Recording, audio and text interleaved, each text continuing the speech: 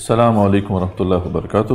Welcome again. آج کے session میں آواز اور ویڈیو چیک کر لیں پلیز۔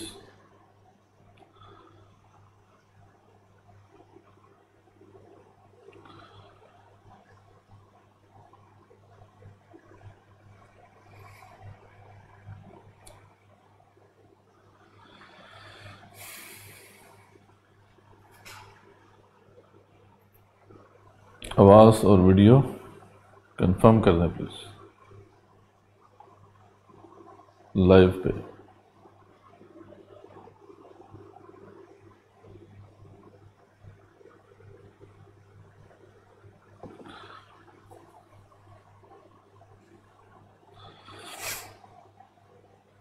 جی دونوں ٹھیک ہیں؟ نحمدہ و نصلی علی رسولہ الکریم، اما بعد، فاعوذ باللہ من الشیطان الرجیم، بسم اللہ الرحمن الرحیم۔ ثم بعثنا من بعدهم موسیٰ بآیاتنا الی فرعون وملئہ فظلموا بها فانظر کیف کان عاقبۃ المفسدین۔ صدق اللہ العظیم۔ رب اشرح لی صدری ویسر لی امری واحلل عقدۃ من لسانی یفقہوا قولی واجعل لی وزیرا من اہلی، آمین یا رب العالمین۔ سابقہ جو اقوام ہیں ان کے حوالے سے گفتگو چل رہی تھی۔ ہم نے دیکھا کہ قوم نوح سے لے کے پھر ہم نے دیکھا قوم عاد کے حالات، قوم سمود کے حالات، پھر اس کے بعد قوم لوط اور قوم شعیب کے حالات جو ہیں اس سے پہلے گزر چکے ہیں۔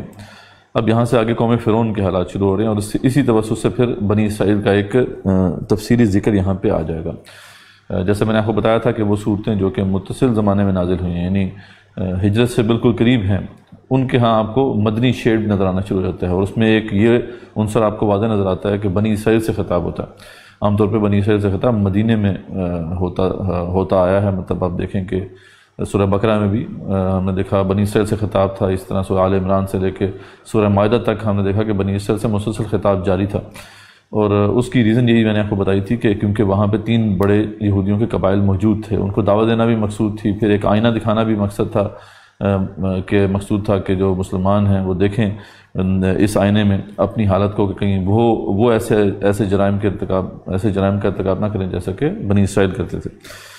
تو خیر یہاں سے پھر ذکر قوم فرعون کا شروع ہوگا، اور آگے جیسے میں نے بتایا آپ کو ایک تفصیلی بات جو ہے وہ بنی اسرائیل کی تاریخ پہ بھی ہم دیکھیں گے آئے گی۔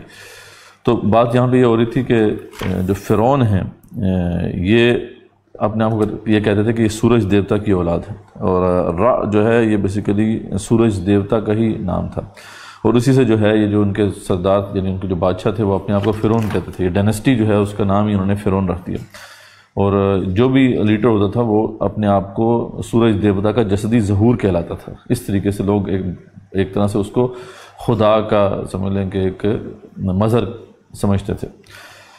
2 فرعونوں کا ذکر قرآن میں ہے، ایک تو جسے ہم کہہ سکتے ہیں بڑا فرعون جس دور میں موسیٰ علیہ السلام ابھی بچے تھے، اور جن کے دربار میں وہ پلے بڑھے، اور جن کی بیوی جو تھی جس کی بیوی آسیہ تھی جنہوں نے پھر موسیٰ علیہ السلام کو پالا۔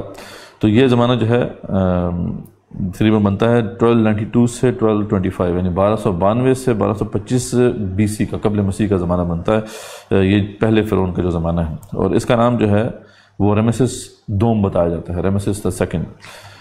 دوسرا جو فرعون ہے جو اسی کا بیٹا تھا اور جو بیسیکلی موسیٰ علیہ السلام کے ساتھ پلا بڑھا، اس کا نام منفتح بتایا جاتا ہے، اور یہ اس کے بعد ذری بات جانشین ہوا، اور اسی کے دور میں پھر وہ سارے واقعات پیش آئے۔ موسیٰ علیہ السلام کو نبوت ملی اسی کے دور میں، اور پھر وہ سارے جو معاملات اس کے بعد ہوئے وہ اسی کے دور میں ہیں۔ بہرحال آگے ہم چلتے ہیں، پڑھتے ہیں کہ موسیٰ علیہ السلام کے حوالے سے کیا بات یہاں پہ ہو رہی ہے۔ ثم بعثنا من بعدهم موسیٰ بآیاتنا، پھر ہم نے بھیجا ان کے بعد موسیٰ علیہ السلام کو اپنی نشانیوں کے ساتھ، الی فرعون وملئہ، فرعون اور اس کے سرداروں کی طرف، فظلموا بها، تو انہوں نے ظلم کیا ان نشانیوں کے ساتھ۔ فانظر کیف کان عاقبۃ المفسدین، تو سو دیکھیے کہ کیسا پھر انجام ہوا فساد کرنے والوں کا۔ وقال موسیٰ یا فرعون، اور جب اس موسیٰ علیہ السلام نے کہا کہ اے فرعون، انی رسول من رب العالمین، دیکھو میں تمہاری طرف رب العالمین کی طرف سے بھیجا ہوا رسول ہوں، حقیق علی اللہ اقول علی اللہ الا الحق، واجب ہے مجھ پر کہ نہ کہوں میں اللہ کے بارے میں کوئی ایسی بات جو حق نہ ہو، یعنی میں حق بات ہی کروں گا اللہ کی طرف سے۔ قد جئتکم ببینۃ من ربکم، دیکھو میں تمہارے پاس ایسے نہیں آیا بلکہ واضح نشانیاں لے کر آیا ہوں، ویسے واضح معجزات لے کر آیا ہوں۔ واضح ہو جاتا ہے، یعنی اس میں جتنے بھی ہم نے دیکھا ابھی تک کا جو یہ بیانیہ چل رہا ہے، بینہ کا لفظ آپ کو سمجھ میں آ گیا ہوگا۔ بینہ سے مراد ہے معجزہ، ایک ایسی مبرہن دلیل جس پہ کوئی شک نہیں کیا جا سکتا۔ تو یہاں پہ بھی جو ہے وہی معجزات کے ضمن میں یہ لفظ استعمال ہوا ہے، اور قرآن کے لیے بھی اللہ تعالیٰ نے یہی بینہ کا لفظ استعمال فرمایا ہے۔ تو اللہ کی طرف سے یہ ایک مبرہن دلیل ہے قرآن مجید، جیسا کہ آج ہے، اور موسیٰ علیہ السلام کو اسی طریقے سے 2 واضح جو ہے بینات دی گئی تھیں، اس کے علاوہ بھی اور بھی دلائل دیے گئے تھے جس کا ذکر قرآن میں آتا ہے۔ تو جو موسیٰ علیہ السلام کے پاس معجزات ہیں ان کا ذکر یہاں پہ آ جائے گا ابھی تفصیل سے، کہ جئتکم ببینۃ من ربکم فارسل معی بنی اسرائیل، تو پاس بھیج دو میرے ساتھ بنی اسرائیل کو۔ قال ان كنت جئت بآیات فأت بها، تو پھر انہوں نے کہا کہ اگر تم کو لائے ہو نشانی تو پیش کرو، ایسی باتیں تو نہ کرو، ہمارا ٹائم ضائع نہ کرو۔ قال ان كنت جئت بآیات فأت بها ان كنت من الصادقین، اگر آپ سچے ہیں تو پیش کریں۔ فألقى عصاه، تو موسیٰ علیہ السلام نے وہ جو نشانیاں تھیں، معجزات تھے، وہ پیش کیے، پہلے اپنا عصا پھینکا، فإذا هي ثعبان مبین، تو فوراً وہ ایک واضح اژدہا بن گیا۔ ونزع يده فإذا هي بيضاء للناظرین، اور اپنے ہاتھ کو بغل میں ڈالا اور وہ جب نکالا تو بالکل چمکتا ہوا روشن ہو گیا۔ تو یہ 2 ید بیضا اور عصا، یہ 2 ایسی نشانیاں تھیں اللہ کی طرف سے، معجزات تھے جو ان کو عطا کیے گئے تھے۔ قال الملأ من قوم فرعون، تو کہا سرداروں نے فرعون کی قوم میں سے کہ ان ھذا لساحر علیم، بے شک یہ تو بڑا جو ہے نا ماہر جادوگر ہے جو یہ جادو دکھا رہے ہیں ہمیں۔ یرید ان یخرجکم من ارضکم، چاہتا ہے کہ نکال دے تمہیں تمہاری زمین سے، اصل میں یہ چاہتا ہے۔ فماذا تأمرون، تو مشورہ دو کہ کیا کرنا چاہیے۔ قالوا ارجہ واخاہ، تو وہ سارے سرداروں نے کہا کہ کوئی مسئلہ نہیں، ابھی ان کو جو ہے رو کے رکھو ان کو اور اس کے بھائی کو، کیونکہ ان کے بھائی ساتھی تھے اس مشن میں۔ وارسل فی المدائن حاشرین، اور بھیجو شہروں میں جمع کرانے کے لیے لوگ، یعنی وہ منادی کر دیں کہ ہمیں بہترین جادوگر چاہیے جو یہاں پہ آ کے اس کا توڑ کریں۔ یا تو کا بکل ساحر علیم، تو وہ لے آئیں جتنے بھی بہترین جو ہیں جادوگر ہمارے ماہر جادوگر ان کو لے آئیں۔ وجاء السحرۃ فرعون، اور آئے جادوگر فرعون کے پاس۔ قالوا ان لنا لاجرا، انہوں نے کہا مفت میں کام کروا رہے ہو یا ہمیں کچھ دو گے بھی، یعنی ہمارے لیے کیا اجر ہوگا اگر ہم اس کا توڑ کر دیں۔ ان كنا نحن الغالبون، غالبین، اگر ہم غالب ہو جائیں تو پھر کیا ملے گا ہمیں۔ قال نعم، پھر انہوں نے کہا بالکل کوئی مسئلہ ہی نہیں، اس نے کہا بالکل ایسے ہی ہوگا۔ وانکم لمن المقربین، تم تو میرے بڑے مقرب ہو جاؤ گے، اور پھر تمہیں جو فوائد ملنے ہیں وہ تم خود امیجن کر سکتے ہو۔ قالوا یا موسیٰ، تو پھر وہ آخر وقت آ ہی گیا، وہ ایک اسپیشل دن تھا، یوم الزینہ کا ذکر قرآن میں آتا ہے، ایک بہت میلے بڑے کوئی فیسٹیوٹی کا دن تھا، میلہ تھا کوئی بڑا، جہاں پہ سارے لوگ اکٹھے ہوتے تھے۔ تو موسیٰ علیہ السلام نے یہ مشورہ دیا تھا کہ کیوں نہ مقابلہ وہاں پہ ہو، تو اس طرح ایک طرح سے وہ فرعون پھنستا چلا گیا اس میں۔ آخرکار وہ سب کے سامنے پھر وہ مارکا وہ جو تھا مقابلہ ہوا۔ قالوا یا موسیٰ، انہوں نے کہا کہ جادوگروں نے کہا کہ موسیٰ علیہ السلام سے، یا موسیٰ اما ان تلقی و اما ان نکون نحن الملقین، یا تو آپ ڈالیے یا پھر ہم ڈالتے ہیں۔ قال القوا، موسیٰ علیہ السلام نے کہا تم ڈالو، کوئی نہیں۔ فلما القوا، پھر جب انہوں نے ڈال دیا جو بھی انہوں نے ڈالا، اب وہ لاٹھیاں ڈالی تھیں، رسیاں ڈالی تھیں، اور واسترہبوہم، تو اور ڈرا دیا انہیں۔ وجاءوا بسحر عظیم، اور اللہ خود جس کی گواہی دے رہے ہیں بہت بڑا کوئی جادو لے کر آئے تھے، کوئی چھوٹا موٹا جادو نہیں تھا۔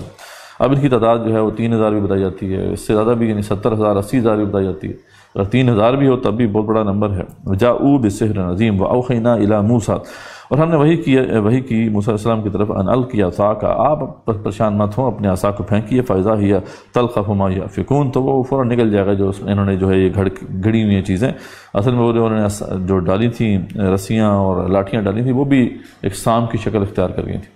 تو اس لیے جو ہے انہوں نے کہا آپ پریشان مت ہوں، آپ ڈالیے۔ تو فوقع الحق فاذا ہی تلقف ما یافکون، تو ایسے ہی ہوا، جیسے ہی موسیٰ علیہ السلام نے ڈالا وہ اژدہا بنا اور سب کچھ نکل گیا۔ فوقع الحق، تو حق واقع ہو گیا، وہاں پہ اب حق اسٹیبلش ہو گیا، اب ان جادوگروں کے لیے بھی اسٹیبلش ہو گیا، وہ جو اسپیکٹیٹرز تھے جو دیکھ رہے تھے سارا ماجرا، ان کے لیے بھی اسٹیبلش ہو گیا۔ ان کے اوپر ڈائریکٹلی ہوا، ان جادوگروں کے اوپر، کیونکہ وہ تو سمجھتے تھے جادو کی لیمٹس کیا ہیں، انہوں نے تو اس جو عمل کا ناممکن ہونا یہ اس کا براہ راست مشاہدہ کر لیا۔ ہاں جو باقی لوگ تھے جو جادو کے علم سے ماہر، علم سے جو ہے آشنا نہیں تھے، لیکن انہوں نے یہ تو دیکھ لیا کہ اس چیلنج کا جواب کوئی نہیں دے سکا، تو خیر حق اسٹیبلش ہو گیا۔ وَبَطَلَ مَا كَانُوا يَعْمَلُونَ، جو بھی انہوں نے گھڑا تھا وہ سب باطل ہو گیا۔ وَغُلِبُوا هُنَالِكَ وَانقَلَبُوا صَاغِرِينَ، تو وہ مغلوب ہو گئے وہاں پر اور لوٹے ذلیل ہو کر۔ وَأُلْقِيَ السَّحَرَةُ ساجدین، اور گرا دیے گئے جادوگر سجدہ میں۔ قالوا آمنا برب العالمین، تو پکار اٹھے کہ بے شک ہم ایمان لے آئے رب العالمین کے اوپر، رب موسیٰ و ہارون، جو موسیٰ اور ہارون علیہ السلام کا رب ہے۔ تو یہاں پہ انہوں نے پھر یہ کہ ایمان قبول کر لیا۔ قال فرعون آمنتم بہ، قبل ان آذن لکم، تو اس پہ فرعون نے بڑے گرجتے ہوئے کہا کہ تم اس سے پہلے کہ میں تمہیں اجازت دوں تم ایمان لے آتے ہو ان کے اوپر. ان ھذا لمکر مکرتموہ فی المدینہ، بے شک یہ ایک چال ہے جو تم لوگوں نے مل کے کھڑی ہے شہر میں، لتخرجوا منہا اہلہا، تاکہ جہاں کے جو لوگ ہیں ان کو وہاں سے نکال دو. فسوف تعلمون، ان قریب تم جان لو گے. یعنی اس نے اس طرح اس کو پورٹرے کیا کہ یہ تو نورا کشتی ہوئی ہے، یہ تو ملے ہوئے ہیں آپس میں، ٹھیک ہے. لأقطعن أيديكم وأرجلكم من خلاف، تو میں تو تم دونوں کے جو ہے ہاتھ اور پاؤں مخالف سے تمہیں کاٹ دوں گا. ثم لأصلبنكم أجمعين، تو میں تمہیں لازمی جو ہے سولی چڑھا دوں گا. قالوا إنا إلى ربنا منقلبون. اب جادوگر جو تھے دیکھیں ان کا ریئیکشن کیا ہے. اب ایک ایسے بندے کا ریئیکشن ہی ہو سکتا ہے جو مومن صادق ہو، یعنی پکا مومن ہو، جس کو اپنی جان کی بھی پرواہ نہیں ہو. ٹھیک ہے، یہ جو ایمان ہے یقیناً یہ وہ ایمان نہیں ہو سکتا جس قسم کا ایمان ہمیں بتایا جاتا ہے، یعنی جو غیر شعوری ایمان جس کا ذکر ہم نے کیا تھا، کہ جو ہے عبادات سے اور اذکار سے پیدا ہوتا ہے، کثرت عبادت کثرت اذکار سے پیدا ہوتا ہے، یا صحبت صالحین سے پیدا ہوتا ہے. کیونکہ انہوں نے تو کون سی صحبت جو ہے وہ اختیار کی تھی اس سے پہلے؟ وہ تو وہاں پہ کافر تھے جب آئے ہیں مقابلے میں، بلکہ جادوگر تھے، اور فرعون کو یہ کہتے ہوئے آئے ہیں کہ ہم تو پورا زور لگائیں گے، آپ ہمیں کچھ دیں گے یا نہیں دیں گے. تو وہ تو پوری تیاری کے ساتھ جادوگر آئے تھے. انہوں نے اس سے پہلے نہ تو کسی صحبت میں کوئی صحبت اختیار کی تھی کسی ولی اللہ کی، نہ ہی جو ہے ان کا معاملہ کوئی ایسا تھا. کثرت ذکر انہوں نے کیے تھے، کثرت اذکار سے اور کثرت اعمال سے انہوں نے کوئی ایمان اپنا بنایا تھا. یہاں پہ اچانک یہ جو ایمان ان کو حاصل ہوا ہے ایک ہی لمحے میں، آنے واحد میں، یہ ہے ایمان جسے آپ شعوری ایمان کہتے ہیں. یہ ہے انٹلیکچوئل اسیسمنٹ. وہ سمجھ گئے تھے کہ، اور ان کے عقل نے فیصلہ کیا تھا کہ یہ جو ہے انسان کے بس کی بات نہیں ہے. ٹھیک ہے، تو یہ ہے شعوری ایمان کی، اس کی بہت پاور ہے، بہت اس کی اسٹرینگتھ جو ہے وہ یقیناً جو ہے شعوری ایمان سے بہت بڑھ کے ہوتی ہے. تو جیسے میں نے بتایا تھا آپ کو، جب ہم نے سورہ ال-عمران کا آخری رکوع ہم نے دیکھا تھا، آخری 2 رکوع ہم نے دیکھے تھے، تو وہاں پہ بھی یہ بات آئی تھی تفصیل سے. تو ہم نے کہا تھا کہ شعوری ایمان میں قلب کی گواہی اور عقل کی گواہی دونوں موجود ہوتے ہیں، اور اصل یہی بات ہے کہ دونوں فیکلٹیز انسان کے پاس ہیں، دونوں کو سیٹسفائی کرنا ضروری ہے. اس لیے دونوں سے دلائل دیے گئے ہیں. ایک تو فطرت انسانی سے بھی دلائل دیے گئے ہیں جسے آپ قلب کی جو ہے وہ دنیا کہہ سکتے ہیں، اور پھر عقل سے بھی دلائل دیے گئے ہیں، عقل کو اپیل کرنے کے دلائل بھی دیے گئے ہیں جو کہ انٹلیکٹ کی دنیا ہے، عقل کی دنیا ہے. تو دونوں قسم کے دلائل قرآن میں ہیں. بہرحال یہاں پہ جس چیز نے ان کو یہ بات سمجھا دی وہ ان کی انٹلیکچوئل اسیسمنٹ تھی، اور بڑے پکے مومن بنے. قالوا انا الی ربنا منقلبون، کہا جادوگروں نے کہ بے شک ہم اپنے رب ہی کی طرف پلٹنے والے ہیں. وما تنقم منا، تو بدلہ نہیں لے رہا ہم سے، الا ان آمنا بآیات ربنا، کہ ہم جو ہے اپنے رب کی آیات پر جو ہے ایمان لے. دیکھیں ان کی جو بنیاد تھی وہ صحبت صالحین نہیں تھا، ان کی جو بنیاد تھی وہ کثرت اعمال و اذکار نہیں تھے، بلکہ یہ جو بنیاد تھی وہ کیا تھی؟ یہ آیات اللہ تعالیٰ کی آیات، وہ جو نشانیاں انہوں نے دیکھی تھی. لما جاءتنا، جب کہ وہ نشانیاں میرے پاس آ گئیں. تو ربنا افرغ علینا صبرا، تو اے ہمارے رب تو ہمارے دلوں میں صبر کو بھر دے. وتوفنا مسلمین، اور ہماری جو موت ہے وہ مسلمان کی حالت میں ہی ہو، یعنی ہم اسلام کی حالت میں ہی دنیا سے جائیں. تو بہرحال اس کے بعد لگتا یہ ہے کہ اس نے وہ جو اپنا کام تھا وہ کیا، اور وہ یہ شہید ہو گئے، اور اللہ کے ہاں بہرحال ان کو اجر ملے گا. وقال الملأ من قوم فرعون، اور کہا سرداروں نے فرعون کی قوم میں سے، اتذر موسیٰ وقومہ لیفسدوا فی الارض، اے فرعون کیا تو چھوڑ رکھے گا موسیٰ اور اس کی قوم کو تاکہ وہ فساد پھیلائیں زمین میں، اسی طرح چھوڑ رکھے گا. ویذرک وآلہتک، اور چھوڑ رہے موسیٰ علیہ السلام تجھے اور تیرے معبودوں کو. قال سنقتل ابناءہم، کہا فرعون ان قریب ہم بری طرح سے قتل کریں گے ان کے بیٹوں کو، ونستحیی نساءہم، اور زندہ رکھیں گے ان کی عورتوں کو. تو وہ جو ان کے جو تھے چیلے تھے یا اس کے وزیر تھے، اس نے اس کو پمپ کیا فرعون کو کہ کچھ کرو ورنہ تو تمہارے ہاتھ سے تو یہ کام نکلتا جا رہا ہے، یہ تو بازی تم ہار گئے ہو. تو اس نے پھر وہی جو ہے پرانا والا جو حکم تھا غالباً جو پہلے کافی عرصے سے چلتا رہا تھا بنی اسرائیل کے اوپر، جس کا ذکر پہلے قرآن میں مختلف مقامات پہ بھی آیا ہے، اس سے پہلے بھی ہم دیکھ چکے ہیں.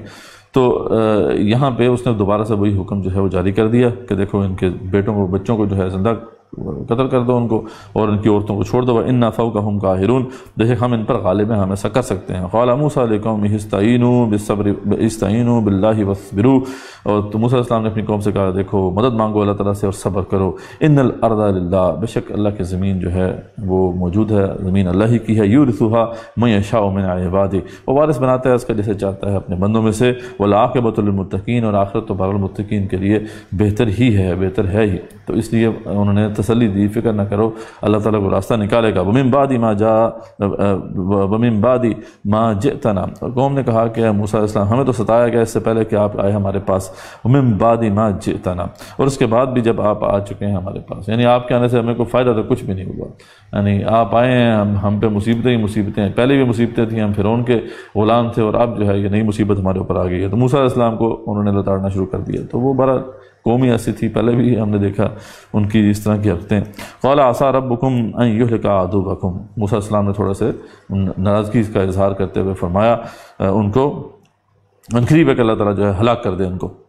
تمہیں بات سمجھ نہیں آ رہی، میں یہ کہہ رہا ہوں کہ اللہ تعالیٰ کی مشیت ہے، اللہ تعالیٰ سے مانگو، صبر کرو، اور قریب ہے کہ اللہ تعالیٰ جو ہے اس معاملے کو بدل دے، وَيَسْتَخْلِفَكُمْ فِي الْأَرْضِ، اور تمہیں پھر جو ہے دنیا میں استخلاف عطا کر دے، تمہیں تمکن عطا کر دے، فَيَنْظُرَ كَيْفَ تَعْمَلُونَ، اور پھر دیکھے کہ تم کیا کرتے ہو۔ تو ایسی بات نہیں،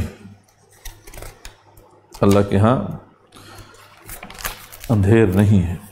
وَلَقَدْ أَخَذْنَا آلَ فِرْعَوْنَ بِالسِّنِينَ وَنَقْصٍ مِّنَ الثَّمَرَاتِ، لیکن ہم نے پکڑ کی فرعونیوں کی قحط سالی سے اور پھلوں کی پیداوار میں کمی سے، لَعَلَّهُمْ يَذَّكَّرُونَ، تاکہ وہ نصیحت حاصل کریں۔ فَإِذَا جَاءَتْهُمُ الْحَسَنَةُ قَالُوا لَنَا هَٰذِهِ، تو جب آتی ان پر خوشحالی تو کہتے ہیں ہمارا حق ہے یہ، یعنی جب ان پر بہتری آ جاتی تو کہتے ہیں ہمارا حق ہے۔ فَإِن تُصِبْهُمْ سَيِّئَةٌ، اور اگر پہنچتی انہیں کوئی تکلیف تو يَطَّيَّرُوا بِمُوسَىٰ وَمَن مَّعَهُ، تو وہ جو ہے کہتے تھے کہ موسیٰ علیہ السلام اور جو بھی ان کے ساتھ ہیں یہ ان کی نحوست ہے، یا ان کی یہ طیرو بیسیکلی کا لفظ ہوتا ہے نحوست کے لیے، یہ ان کی وجہ سے یہ ساری جو ہے نحوست ہمارے اوپر پڑی ہوئی ہے۔ الا انما طائرهم عند اللہ، سن لو بے شک ان کی یہ جو ہے نا نحوست انہی کی اللہ کے پاس، اللہ کے جو ہے انہی کی طرف سے ہے، ان کے یعنی موسیٰ علیہ السلام کی طرف سے نہیں ہے، اور وہ جو بھی ہوتا ہے وہ اللہ کی طرف سے ہی ہوتا ہے، یعنی یہ سب کچھ جو ہو رہا ہے وہ اللہ ہی کی طرف سے ہے۔ ولیکن اکثرهم لا يعلمون، لیکن اکثر لوگ جو ہے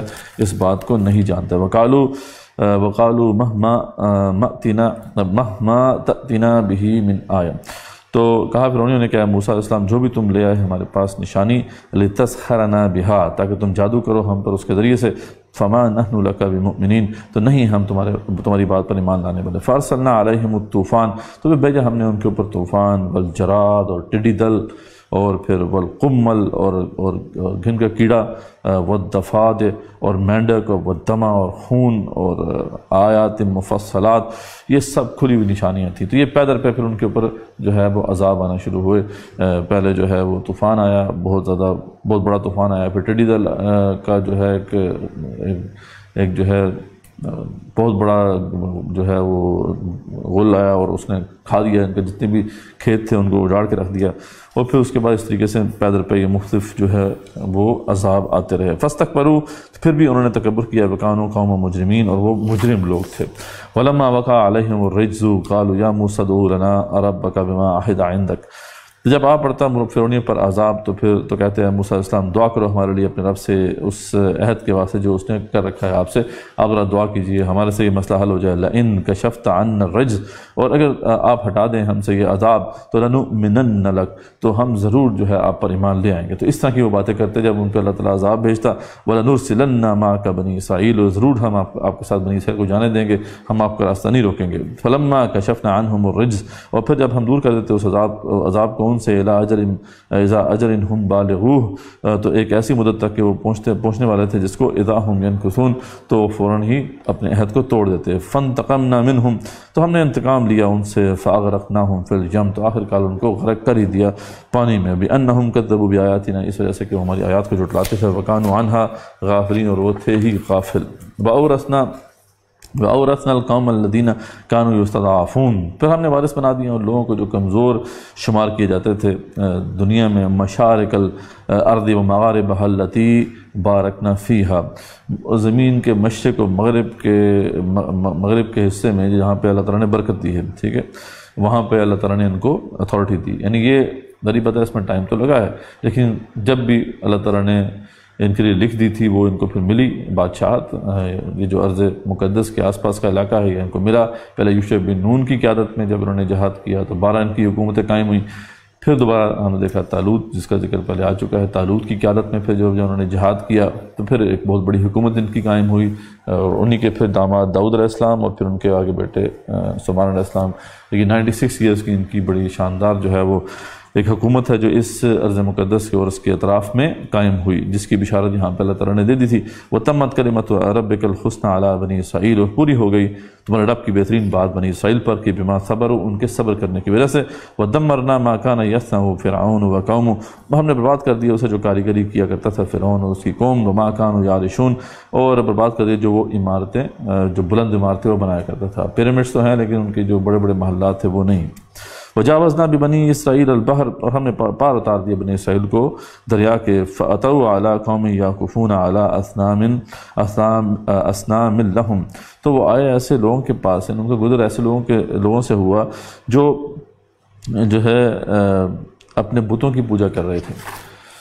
اب یہ جو علاقہ تھا جب سنائی پیننسولا کی طرف وہ آئے ہیں مصر سے، اور پھر اس کے بعد یہ جو سارا علاقہ ہے سنائی جو پیننسولا تھا، صحرا تھا، صحرا سنائی، اور اس کے بعد پھر جو علاقہ ہے شام اور فلسطین کا، یہاں پہ اس وقت کنعانی مذہب جو ہے وہ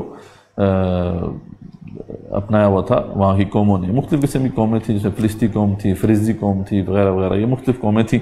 ان کا جو مذہب تھا یہ کنعانی مذہب تھا. یہ بیسیکلی بت پرست مذہب تھا اور اسی پہ چل رہے تھے.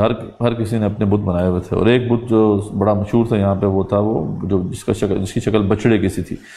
تو موسیٰ علیہ السلام کے ساتھ جب وہ وہاں پہ آئے، راستے سے ان کو کسی بستی سے گزر ہوا، وہاں پہ لوگ پوجا کر رہے تھے اپنے اسی وہ بت بنا کے. تو قالوا یا موسیٰ، تو انہوں نے موسیٰ علیہ السلام سے کہا کہ اجعل لنا الہا کما لہم آلہہ، کہ آپ بھی ہمارے لیے کوئی ایسا نہیں خدا بنا دیتے جو نظر بھی آئے. آپ کا خدا نظر ہی کوئی نہیں آتا. یعنی اب ایسے نہ جار تھے کہ اتنا کچھ دیکھنے کے بعد اور اللہ تعالیٰ نے اتنا کرم ان پہ کیا، پھر بھی جناب وہ کہہ رہے ہیں جی کہ ہمیں کوئی ایسا خدا دکھائیں جو نظر آنے والا ہوئی. تو آپ کا خدا ہے، ہمیں نظر بھی نہیں آتا. انسان کی بہرحال یہ ہمیشہ سے خواہش رہی ہے، اور وہ اسی طریقے سے جو ہے وہ اپنی اس خواہش کو جو ہے عملی جامہ پہنانے کے لیے کو بت بنا دیتا ہے. جیسے اقبال نے کہا نا کہ خوگرے پیکرے محسوس تھی انسان کی نظر، مانتا پھر کوئی اندیکھے خدا کو کیوں کرے. تو وہی خوگرے پیکرے محسوس تھی انسان کی نظر. تو وہ اس طرح کی بات انہوں نے کی. قال انکم قوم تجہلون، انہوں نے کہا بے شک تم بہت ہی جاہل قوم ہو. ان ہؤلاء متبر ما هم فی، بے شک یہ لوگ تباہ کیا جانے والے ہیں وہ کام جو کر رہے ہیں. یعنی یہ جو کام ہے ان کا، اس وجہ سے یہ بھی تباہ ہوں گے، یہ جو بنا رہے ہیں یہ بھی تباہ ہونے والا ہے. وباطل ما كانوا يعملون، اور باطل ہے جو کچھ بھی وہ کر رہے ہیں. قال غیر اللہ ابغیکم الہا، فرمایا موسیٰ علیہ السلام نے کہا اللہ کے سوا میں تلاش کروں تمہارے لیے کوئی اور معبود. بے وقوفو وهو فضلکم علی العالمین، حالانکہ اس نے تمہیں تمام جہان والوں پر فضیلت عطا کی ہے. کچھ تو خیال کرو. وَإِذْ أَنْجَيْنَاكُمْ مِنْ آلِ فِرْعَوْنَ، اور یاد کرو جب نجات دی ہم نے تمہیں فرعونیوں سے. يَصُومُونَكُمْ سُوءَ الْعَذَابِ، جبکہ وہ تمہیں بڑا شدید تم پہ عذاب جو ہے نازل کیا ہوا تھا. انہوں نے يُقَتِّلُونَ أَبْنَاءَكُمْ، تمہارے بچوں کو تو وہ قتل کرتے تھے. وَيَسْتَحْيُونَ نِسَاءَكُمْ، اور تمہاری عورتوں کو زندہ چھوڑتے تھے. وَفِي ذَلِكُمْ بَلَاءٌ مِّن رَبِّكُمْ عَظِيمٌ، اور اس میں آزمائش ہے تمہارے رب کی طرف سے، بہت بڑی آزمائش. وَوَعَدْنَا مُوسَىٰ 30 لَيْلَةً، اور ہم نے میعاد مقررہ تک جو ہے موسیٰ علیہ السلام کو اپنے پاس بلایا، اور ان کو جو ہے اس کا ایک ان سے وعدہ کیا کہ آپ ہمارے پاس آئیں.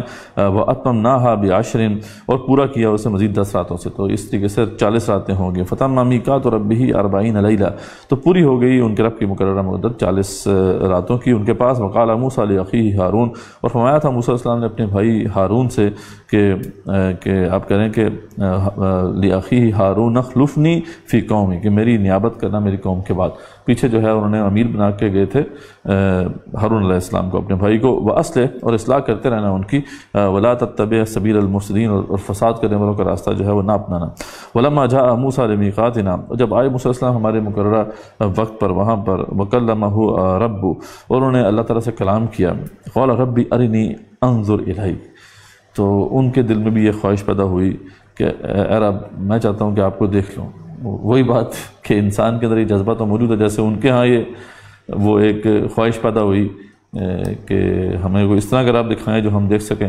تو شاید ان کی بات کو سن کے ان کے دل میں یہ بات آئی ہو، یا ویسے ان کے آتش شوق بھڑکی جب اللہ تعالیٰ سے کلام ہوا.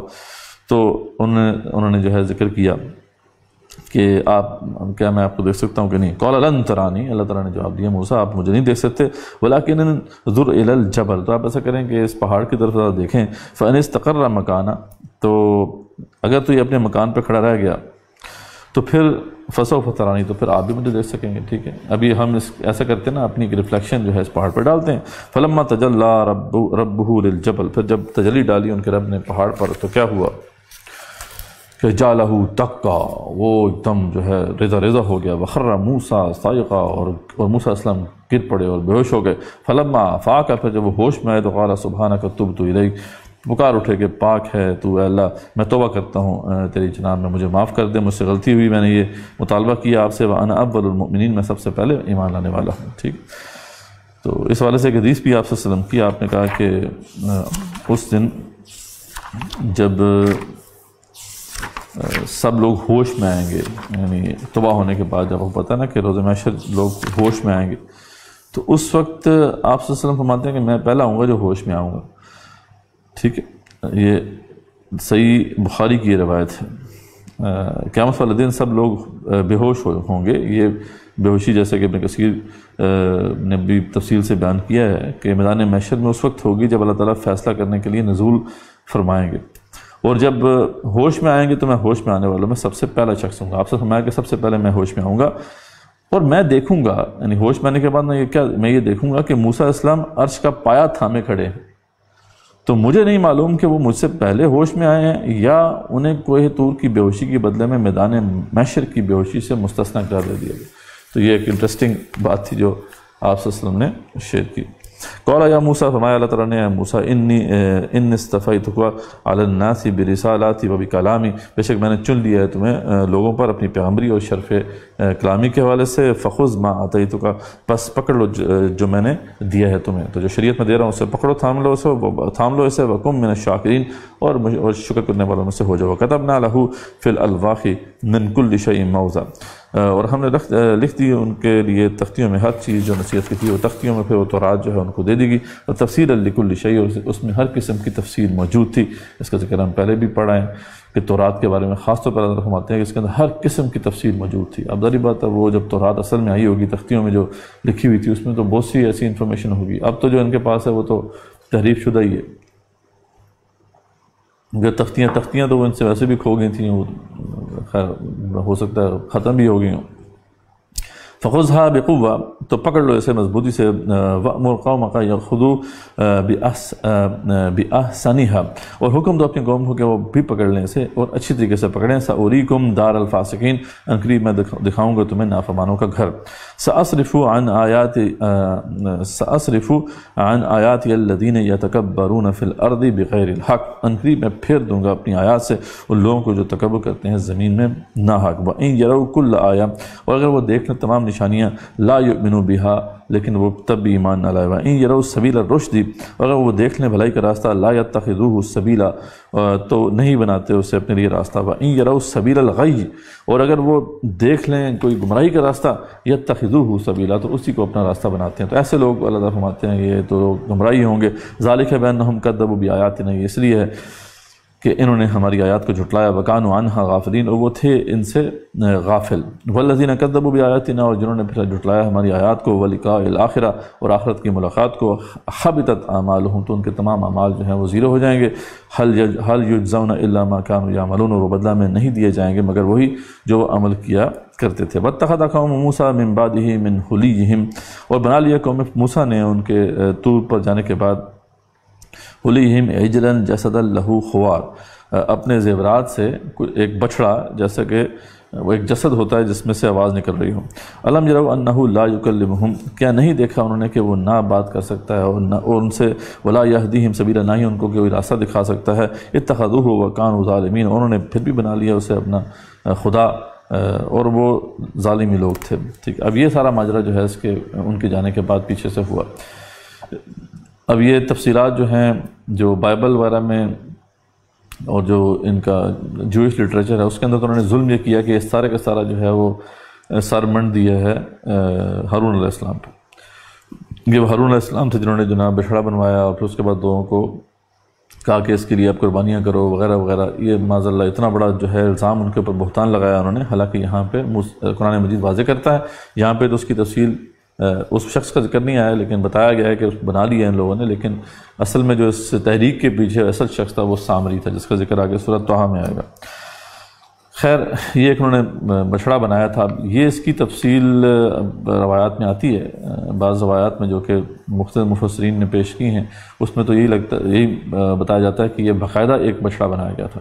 یعنی وہ اس طریقے اس کا طریقہ یہ تھا کہ جو سامری تھا, جب یہ کراسنگ ہو رہی تھی, جب یہ کراس کر رہے تھے اس بحر کو, جب فرعون کا لشکر غرق ہوا, تو وہاں پہ جبرائیل کو اس نے دیکھا تھا سامری نے, اور ان کے گھوڑے کی جو جہاں پہ قدم پڑے تھے اس کے نیچے کی مٹی جو ہے اس نے اٹھا لی تھی, کیونکہ وہ دیکھ رہا تھا کہ جہاں جہاں یہ قدم پڑتے ہیں اس کے گھوڑے کے, جبرائیل علیہ السلام کے گھوڑے کے, وہاں پہ حیات پیدا ہو جاتی ہے. کوئی اسپیشل والی بات ہے, کوئی ایسی وہ کیفیت ہے جو جبرائیل علیہ السلام کے ساتھ ہوگی, واللہ عالم. بہرحال اس نے وہ چیز اٹھا لی اور اپنے پاس رکھ لی.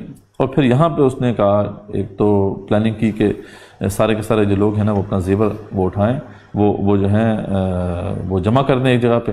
مسئلہ یہ تھا کہ جو سب کو زیور ساتھ لے کے جو ہے چلنا پڑتا تھا, اور سفر لمبا تھا, اس لیے اس نے کہا کہ رائے یہ دی کہ ایسا کرتے ہیں کہ سارے زیور جو ہے جمع کر دیتے ہیں, اس کو پگھلا کر ایک ہی وہ جو بلاک بنا دیتے ہیں, اس کو جو ہے موو کرنا آسان ہوگا, اور ہر بندہ اپنی وہ لکھوا دیکھے کہ کس کا کتنا زیور ہے.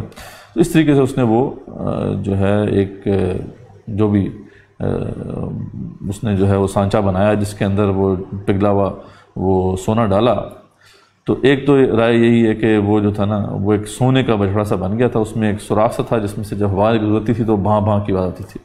لیکن دوسری جو رائے ہے جس کی بڑی جو ہے کبھی شواہدات موجود ہیں روایات میں, اور جس کا ایک اشارہ جو ہے سورہ طٰہٰ میں بھی ملتا ہے, اس سے معلوم ہوتا ہے کہ پھر اس کے دل میں یہ بات آئی کہ اس نے جو ہے وہ جو مٹی اٹھائی تھی وہاں سے وہ اس میں پھینکی, اور اس نے کیا اس طریقے سے کہ ہارون علیہ السلام سے کہا کہ آپ بس یہ دعا کریں کہ جو میرے جی میں ہے وہ پوری ہو جائے. تو اب ان کو تو پتہ نہیں تھا ہارون علیہ السلام کو کہ اس کے جی میں کیا ہے سامری کے, تو انہوں نے دعا کر دی. اس نے جہاں وہ پھینک دیا اندر اس کے, وہ جو مٹی تھی اس کو پھینکا. جیسے ہی وہ مٹی اس میں گئی تو اس کے اندر حیات پیدا ہوگی, اور جیسے کہ وہ اس کے اندر کیفیت اس نے سوچا تھا ویسے ہی ہوا کہ اس کے اندر حیات پیدا ہوگی اور باقاعدہ بچڑا بن گیا, اور لوگ جو ہے اس کو خدا سمجھنا شروع ہو گئے. خیر, اس کو پھر بعد میں جو ہے وہ جلا دیا گیا تھا جب موسیٰ علیہ السلام آئے تھے. اینی ویز آگے چلتے ہیں. الم یروا انہ لا یکلمہم ولا یہدیہم سبیلا اتخذوہ وکانوا ظالمین ولما سقط فی ایدیہم, جب ڈال دی گئی ندامت ان کے ہاتھوں میں, یعنی وہ بالکل نادم ہوئے اس بات پہ, اس کا احساس ہوا. ہارون علیہ السلام نے بھی سمجھایا ہوگا. ورأوا انہم قد ضلوا, تو انہوں نے دیکھ لیا بے شک وہ تو باقی جو ہے وہ گمراہ کر دیے گئے ہیں. قالوا لئن لم یرحمنا ربنا, اور پھر انہوں نے دعا کی کہ اگر تو نے ہم پر رحم نہ کیا اے رب, ویغفر لنا, اور ہمیں نہ بخشا, لنکونن من الخاسرین, تو ہم خسارے پانے والوں میں سے ہو جائیں گے. تو ان کو احساس ہو گیا کہ یہ کیا انہوں نے کیا ہے. ولما رجع موسیٰ الی قومہ غضبان آسفا, اور جب لوٹے موسیٰ علیہ السلام اپنے قوم کی طرف اور بہت ہی غصے میں تھے اس وقت. اب یہ کیوں غصے میں تھے؟ کیونکہ اللہ تعالیٰ نے ان کو یہ بتا دیا تھا. یہ سورہ طٰہٰ میں بات کھلے کی, اللہ تعالیٰ نے وہیں بتا دیا تھا کہ آپ پیچھے جائیں, آپ کی قوم جو ہے گمراہ ہو گئی. قال بئس ما خلفتمونی من بعدی, تو پیچھے جو ہے قوم کو آ کے بڑی ہی جسے کہتے ہیں جوش میں بولنا شروع کیا.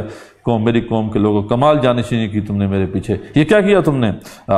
عجلتم امر ربکم, کیا تم نے جلدی کی اپنے رب کے حکم کے حوالے سے؟ تھوڑا تو ویٹ کر لیتے تاکہ میں آ کے تمہیں رب کے احکامات پہنچاتا. وَأَلْقَى الْأَلْوَاحَ, اور ڈال دی موسیٰ علیہ السلام نے تختیاں ایک طرف, اور غصے میں گئے اپنے بھائی کی طرف. وَأَخَذَ بِرَأْسِ أَخِيهِ, پکڑ لیا اپنے بھائی کے سر کے بالوں سے ان کو پکڑا. يَجُرُّهُ إِلَيْهِ, اور کھینچنے لگے اسے اپنی طرف. قال ابن تو ہارون علیہ السلام نے کہا کہ اے میری ماں جائے, میری ماں کے بیٹے, ان القوم تضعفونی, جیسے قوم نے بے بس کر دیا تھا مجھے, میں کیا کر سکتا تھا؟ کچھ بھی نہیں کر سکتا تھا. وَقَادُوا يَقْتُلُونَنِي, اور قریب تھا کہ وہ قتل کر دیں مجھے. تو فلا تشمت بی الاعداء, تو ایسا نہ کریں کہ آپ جو دشمن ہیں ان کو میرے اوپر ہنسائیں. ولا تجعلنی مع القوم الظالمین, اور نہ شامل کریں مجھے ظالم لوگوں میں سے, میں ایسا نہیں ہوں. قال رب اغفر لی ولی اخی, اس کو احساس ہوا انہیں کہ انہوں نے بھی زیادتی کی اپنے بھائی پر. فوراً اللہ تعالیٰ سے کہا اللہ مجھے بھی بخش دے اور میرے بھائی کو بھی بخش دے. وادخلنا فی رحمتک, اور ہمیں اپنی رحمت میں داخل کر. وانت ارحم الراحمین, سب سے زیادہ تو رحم کرنے والا ہے. ان الذین اتخذوا العجل، بے شک جنہوں نے معبود بنایا تھا بچڑے کو، سینالہم غضب من ربہم، تنقریب پہنچے گا انہیں غضب ان کے رب کی طرف سے، وذلۃ فی الحیات الدنیا، اور دنیا کی زندگی میں تو ذلت ہوگی ان کے لیے، وکذالک نجزی المفترین، اور اسی طرح ہم بدلہ دیتے ہیں جھوٹ گھڑنے والوں کو، وہی جو سامری اور اس کی پارٹی تھی، والذین عملوا السیئات، اور جنہوں نے کیے برے اعمال، ثم تابوا من بعدها وآمنوا، اور پھر توبہ کی اس کے بعد اور ایمان لائے، ان ربک من بعدها لغفور رحیم، بے شک آپ کا رب جو ہے اس کے بعد یقیناً بہت ہی بخشنے والا اور ہمیشہ رحم فرمانے والا ہے۔ ولما سکت عن موسى الغضب، اور جب ٹھنڈا ہو گیا موسیٰ علیہ السلام کا غصہ، اخذ الالواح، تو انہوں نے پھر اٹھا لی تختیاں، وفی نسختها ہدى ورحمہ، اور ان کی جو تحریر میں ہدایت اور رحمت تھی وہ انہوں نے اٹھایا ان کو، للذین هم لربهم يرهبون، ان کے لیے جو اپنے رب سے ڈرنے والے ہیں۔ واختار موسیٰ قومه 70 رجلا لمیقاتنا، اور چنے موسیٰ علیہ السلام نے اپنی قوم سے پھر 70 آدمی، یہ اس کے بعد جیسا کہ ہم نے پہلے بھی اس کو پڑھا تھا کہ 70 آدمی انہوں نے اپنے اسپیشل جو ایلڈرز تھے ان کو چنا، اور ان کو ساتھ لے کے پھر جو ہے چلے طور کی طرف، انہوں نے کہا آؤ میرے ساتھ، تاکہ ہم اجتماعی توبہ کریں اور اللہ تعالیٰ سے پھر احکامات جو ملیں ان کو پھر ہم سختی سے پکڑنے کا وعدہ کریں۔ اس طریقے سے انہوں نے ان کو ساتھ لے کے وہ آگے گئے۔ فلما اخذتهم الرجفہ، پھر جب پکڑ لیا انہیں زلزلے نے، قال ربی لو شئت، عرض کی موسیٰ السلام نے، میرے رب اگر تو چاہتا ہے، اہلکتہم من قبل وایاج، ہلاک کر دیتا انہیں اس سے پہلے اور مجھے بھی۔ موسیٰ السلام جسے کہتے ہیں نا کہ وہ بے اختیار ان کی زبان پر یہ ایک بات آ گئی کہ اللہ تعالیٰ یہی تو 70 لوگ بہتر تھے ان میں سے، میں ان کو لے کر آیا ہوں، یہ بھی ہلاک ہو گیا، میں کیا کروں گا، باقی قوم تو ویسے ہی ان کی ایسی ہے۔ تو یہ آپ کو پتہ ہے واقعہ کیا ہوا تھا، ہم نے سورہ بقرہ میں اس طرف اشارہ کیا تھا کہ ہوا یہ تھا کہ جب یہ وہاں پہ موسیٰ علیہ السلام ان کو لے کے جانے لگے تو راستے میں انہوں نے کیا کہ دیکھیں ہم نے تو آپ اللہ تعالیٰ سے بات کرنی، جیسے آپ بات کرتے ہیں ہم نے تو اللہ تعالیٰ سے بات کرنی ہے۔ موسیٰ علیہ السلام کو سمجھایا ایسی بات نہیں کرتے، یہ بات صحیح نہیں ہے، درست نہیں ہے، ٹھیک ہے۔ کچھ لوگوں کی یہ رائے ہے کہ یہ جو بات کرتے ہوئے انہوں نے سنا بھی تھا، لیکن یہ بہت ہی شاذ رائے ہے۔ اصل بات یہ تھی کہ انہوں نے مطالبہ کیا کہ ہم جو ہے بات کرتے ہوئے دیکھنا چاہتے ہیں، یا ہم سے بھی اللہ تعالیٰ بات کرے تب ہم مانیں گے۔ تو موسیٰ علیہ السلام نے پھر ان کو ڈانٹا تھا اس بات پہ کہ دیکھو خدا کا خوف کرو، ایسی بات نہیں کرتے ہیں۔ اور پھر تھوڑی دیر آگے جب گئے وہ اپنے سفر میں، اسی سفر میں موسیٰ علیہ السلام کے ساتھ، تو آگے جا کے ایک اور ہی انہوں نے مطالبہ کر دیا کہ دیکھیں موسیٰ علیہ السلام ہم نے تو بڑا مل کے فیصلہ کیا ہے کہ جب تک ہم رب کو دیکھیں گے نہیں ہم تو نہیں مانیں گے۔ اس پہ پھر جو ہے ان کے اوپر یہ بجلی کا ایک کڑکا گرا تھا اور پھر سارے مارے گئے تھے۔ اس پہ پھر موسیٰ علیہ السلام نے کہا اللہ تعالیٰ اگر آپ نے ہلاک ہی کرنا تو پہلے ہلاک کر دیتے، اب میں کیا کروں؟ تو اتہلکنا بما فعل السفہاء منا، کیا تو ہلاک کرے گا جو ہم میں سے کوئی بیوقوف ہے ان کی وجہ سے سب کو؟ اللہ تعالیٰ ایک دو سے غلطی ہوئی ہے، انہوں نے ایسی باتیں کی ہیں، سب کو تو ہلاک نہ کر۔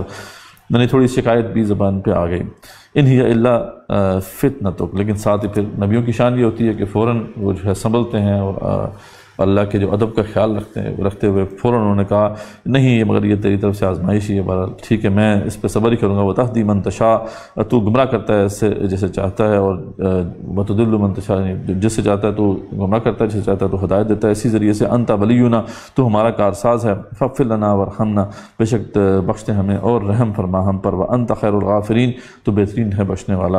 واکتب لنا فی ہذہ الدنیا حسنۃ وفی الآخرہ، اور لکھ دے ہمارے لیے اس دنیا میں بھلائی اور آخرت میں بھی بھلائی۔ انا خدنا الیک، بے شک ہم نے رجوع کیا ہے تیری طرف۔ قال عذابی اصیب بہ من اشاء، اور ہمارے اللہ تعالیٰ نے جو میرا عذاب ہے میں پہنچاتا ہوں اسے جسے چاہتا ہوں۔ رحمتی وسعت کل شیء، اور جو میری رحمت ہے وہ گھیرے ہوئے ہے ہر چیز کو۔ فسأکتبها للذین یتقون، پس انقریب میں لکھ دوں گا اسے ان لوگوں کے لیے جو پرہیزگاری اختیار کرتے ہیں، ویؤتون الزکاۃ، اور زکوٰۃ ادا کرتے ہیں، والذین هم بآیاتنا یؤمنون، اور جو اللہ تعالیٰ کی آیات کو مانتے ہیں۔ الذین یتبعون الرسول النبی الامی، تو جو لوگ پیروی کرتے ہیں رسول کی جو امی نبی ہیں، جہاں تک اب بنی اسرائیل کا پورا واقعہ ہوا، اب یہاں پہ اللہ تعالیٰ اہل ایمان سے بھی خطاب فرما رہے ہیں اور کفار کو بھی سمجھا رہے ہیں کہ بے شک جو لوگ پیروی کرتے ہیں اس رسول صلی اللہ علیہ وسلم کی جو امی نبی ہیں، الذی یجدونہ مکتوبا عندہم فی التوراۃ والانجیل، ایسے نبی کہ وہ پاتے ہیں ان کا ذکر لکھا ہوا اپنے پاس تورات اور انجیل میں بھی۔ تو یہ خاص طور پہ اہل کتاب جو ہیں ان کو یہ دعوت دی جا رہی ہے کہ دیکھو تم میں سے تم جانتے تو ہو کہ نبی صلی اللہ علیہ وسلم کا ذکر تورات اور انجیل میں موجود ہے، اور آج بھی آپ دیکھتے ہیں تو بائبل کے اندر یا اولڈ ٹیسٹمنٹ میں یا نیو ٹیسٹمنٹ جو بھی ہے ان کی کتابیں، ان کے اندر آپ صلی اللہ علیہ وسلم کا ذکر موجود ہے۔ ڈاکٹر ذاکر نائک اکثر جو ہے وہ یہ ان کا حوالہ دیتے ہیں، یہ جو استثناء ہے ڈیٹرونومی جو ہے کتاب اس کی چیپٹر نمبر 18 ہے، پھر اسی طریقے سے ورس 15 to 19، پھر گاسپل آف میتھیوز میں چیپٹر 21 ہے اور ورس 46 میں ذکر ہے، گاسپل آف جان جو ہے اس میں چیپٹر نمبر 1 ہے اور ورسز 19 to 21 میں ذکر ہے۔ اسی طرح گاسپل آف جان میں ہی کئی اور مقامات پہ بھی ذکر ہے، چیپٹر 14 میں بھی ذکر ہے، پھر جو ہے وہ چیپٹر 15 میں بھی ذکر ہے، چیپٹر 16 میں بھی ذکر ہے۔ تو مختلف مقامات پہ جو ہے آپ صلی اللہ علیہ وسلم کا ذکر ابھی بھی موجود ہے۔ یأمرہم بالمعروف، وہ حکم دیتے ہیں انہیں نیکی کا، وینہاہم عن المنکر، اور وہ روکتے ہیں انہیں برائی سے، ویحل لہم الطیبات، اور حلال ٹھہراتے ہیں ان کے لیے پاکیزہ چیزیں، ویحرم علیہم الخبائث، اور ان پہ جو بری چیزیں ہیں وہ حرام ٹھہراتے ہیں، ویضع عنہم اسرہم، اور اتارتے ہیں ان سے ان کے بوجھ، والاغلال التی کانت علیہم، وہ توق جو جکڑے ہوئے تھے انہیں، ٹھیک ہے۔ تو یہ توق جو ہیں، یہ توہمات اور یہ جو من گھڑت جو پریکٹسز ہیں اور جو بھی ان کے جو ہیں کسٹمز ہیں، اس کے وہ توق جو ہیں جو گلوں میں پڑے ہوتے ہیں، ان کو وہ ہٹا دیتے ہیں۔ فالذین آمنوا بھی، تو پھر جو ہے کہ اللہ تعالیٰ فرماتے ہیں کہ جو لوگ بھی پھر ان پر ایمان لے کر آئے، یعنی جس نے بھی پھر یہ روش اختیار کی تو وہ تو کامیاب ہو۔ سب سے پہلے کیا ہے کہ جو ایمان لے کر آئے، تو جو لوگ ایمان لائے ان پر، وعزروہ، اور جنہوں نے ان کی عزت اور تعظیم کی، ونصروہ، اور ان کی مدد کی ان کے مشن میں، واتبعوا النور الذی انزل معہ، اور اتباع کی اس نور کی جو ان کے پاس ان کے ساتھ نازل ہوا، اولئک ہم المفلحون، وہی کامیاب ہونے والے لوگ ہیں۔ تو یہ اللہ تعالیٰ نے یہاں پر رسول اللہ صلی اللہ علیہ وسلم پر ایمان کی ایک طرح سے بنیادیں جو ہیں وہ واضح کر دیں گے۔ یہ آپ صلی اللہ علیہ وسلم سے جو ہمارا تعلق ہے وہ ان بنیادوں پر استوار ہونا چاہیے، ورنہ وہ تعلق جو ہے اس کا صرف کلیم ہی ہے، حقیقی معنوں میں وہ تعلق نہیں ہے۔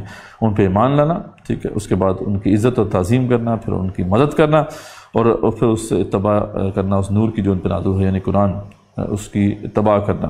اور یہاں پہ ایک بات جو بڑی امپورٹنٹ ہے، جو کہ بالکل نظروں سے اوجھل ہے، وہ نصروہ والی بات ہے، مدد کرنا آپ صلی اللہ علیہ وسلم کی، ٹھیک ہے۔ آپ صلی اللہ علیہ وسلم کو ذاتی حیثیت میں تو کوئی مدد نہیں چاہیے تھی، اصل میں تو ان کا وہ مشن تھا جس میں ان کو مدد کی ضرورت تھی، جو کہ ابھی بھی پایا تکمیل تک نہیں پہنچا۔ وقت فرصت ہے، کہاں کام ابھی باقی ہے، نور توحید کا اہتمام ابھی باقی ہے، ابھی پوری دنیا پر جو ہے دین غالب نہیں ہوا۔ آپ صلی اللہ علیہ وسلم کی زندگی میں اس کا سلسلہ شروع ہو گیا تھا، لیکن ابھی یہ مشن جو ہے وہ پورا ہونا باقی ہے، اور اس مشن میں ان کو ہیلپ کی ضرورت ہے، جو کہ ہمیں کرنی ہے، ہم پر لازم ہے۔ اگر ہم کامیاب ہونا چاہتے ہیں تو ہمارے لیے یہ لازم ہے کہ ہم اس مشن پہ کھڑے ہوں، اور اگر ہم اس مشن پہ کھڑے نہیں ہوتے تو پھر ہمارا آپ صلی اللہ علیہ وسلم سے کیا تعلق ہے؟ یعنی ہم یہ نہیں کہہ سکتے ہم بڑے عاشق رسول ہیں، صرف نعتیں پڑھ دینے سے جو ہے بندہ عاشق نہیں بن جاتا، بلکہ یہ کہ ان تمام تقاضوں کو پورا کر کے ہی عاشق صحیح معنوں میں کہلایا جا سکتا ہے۔ آپ خود سوچیں نا کہ آپ اپنے والد صاحب سے کہتے ہیں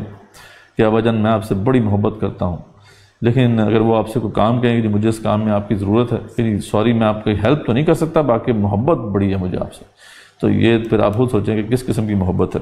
تو اس لیے رسول اکرم صلی اللہ علیہ وسلم محبت جو ہے اس کا تقاضا یہی ہے کہ ہم ان کے مشن میں اپنا تن من دن کھپا دیں، بلکہ ان سے عشق کا تقاضا یہ ہے کہ جو ان کا مقصد زندگی تھا ہم وہی اپنا مقصد زندگی بنائیں اور اسی کے لیے اپنا تن من دن کھپا دیں، جس مقصد کے لیے رسول اکرم صلی اللہ علیہ وسلم نے اپنی پوری زندگی لگا دی۔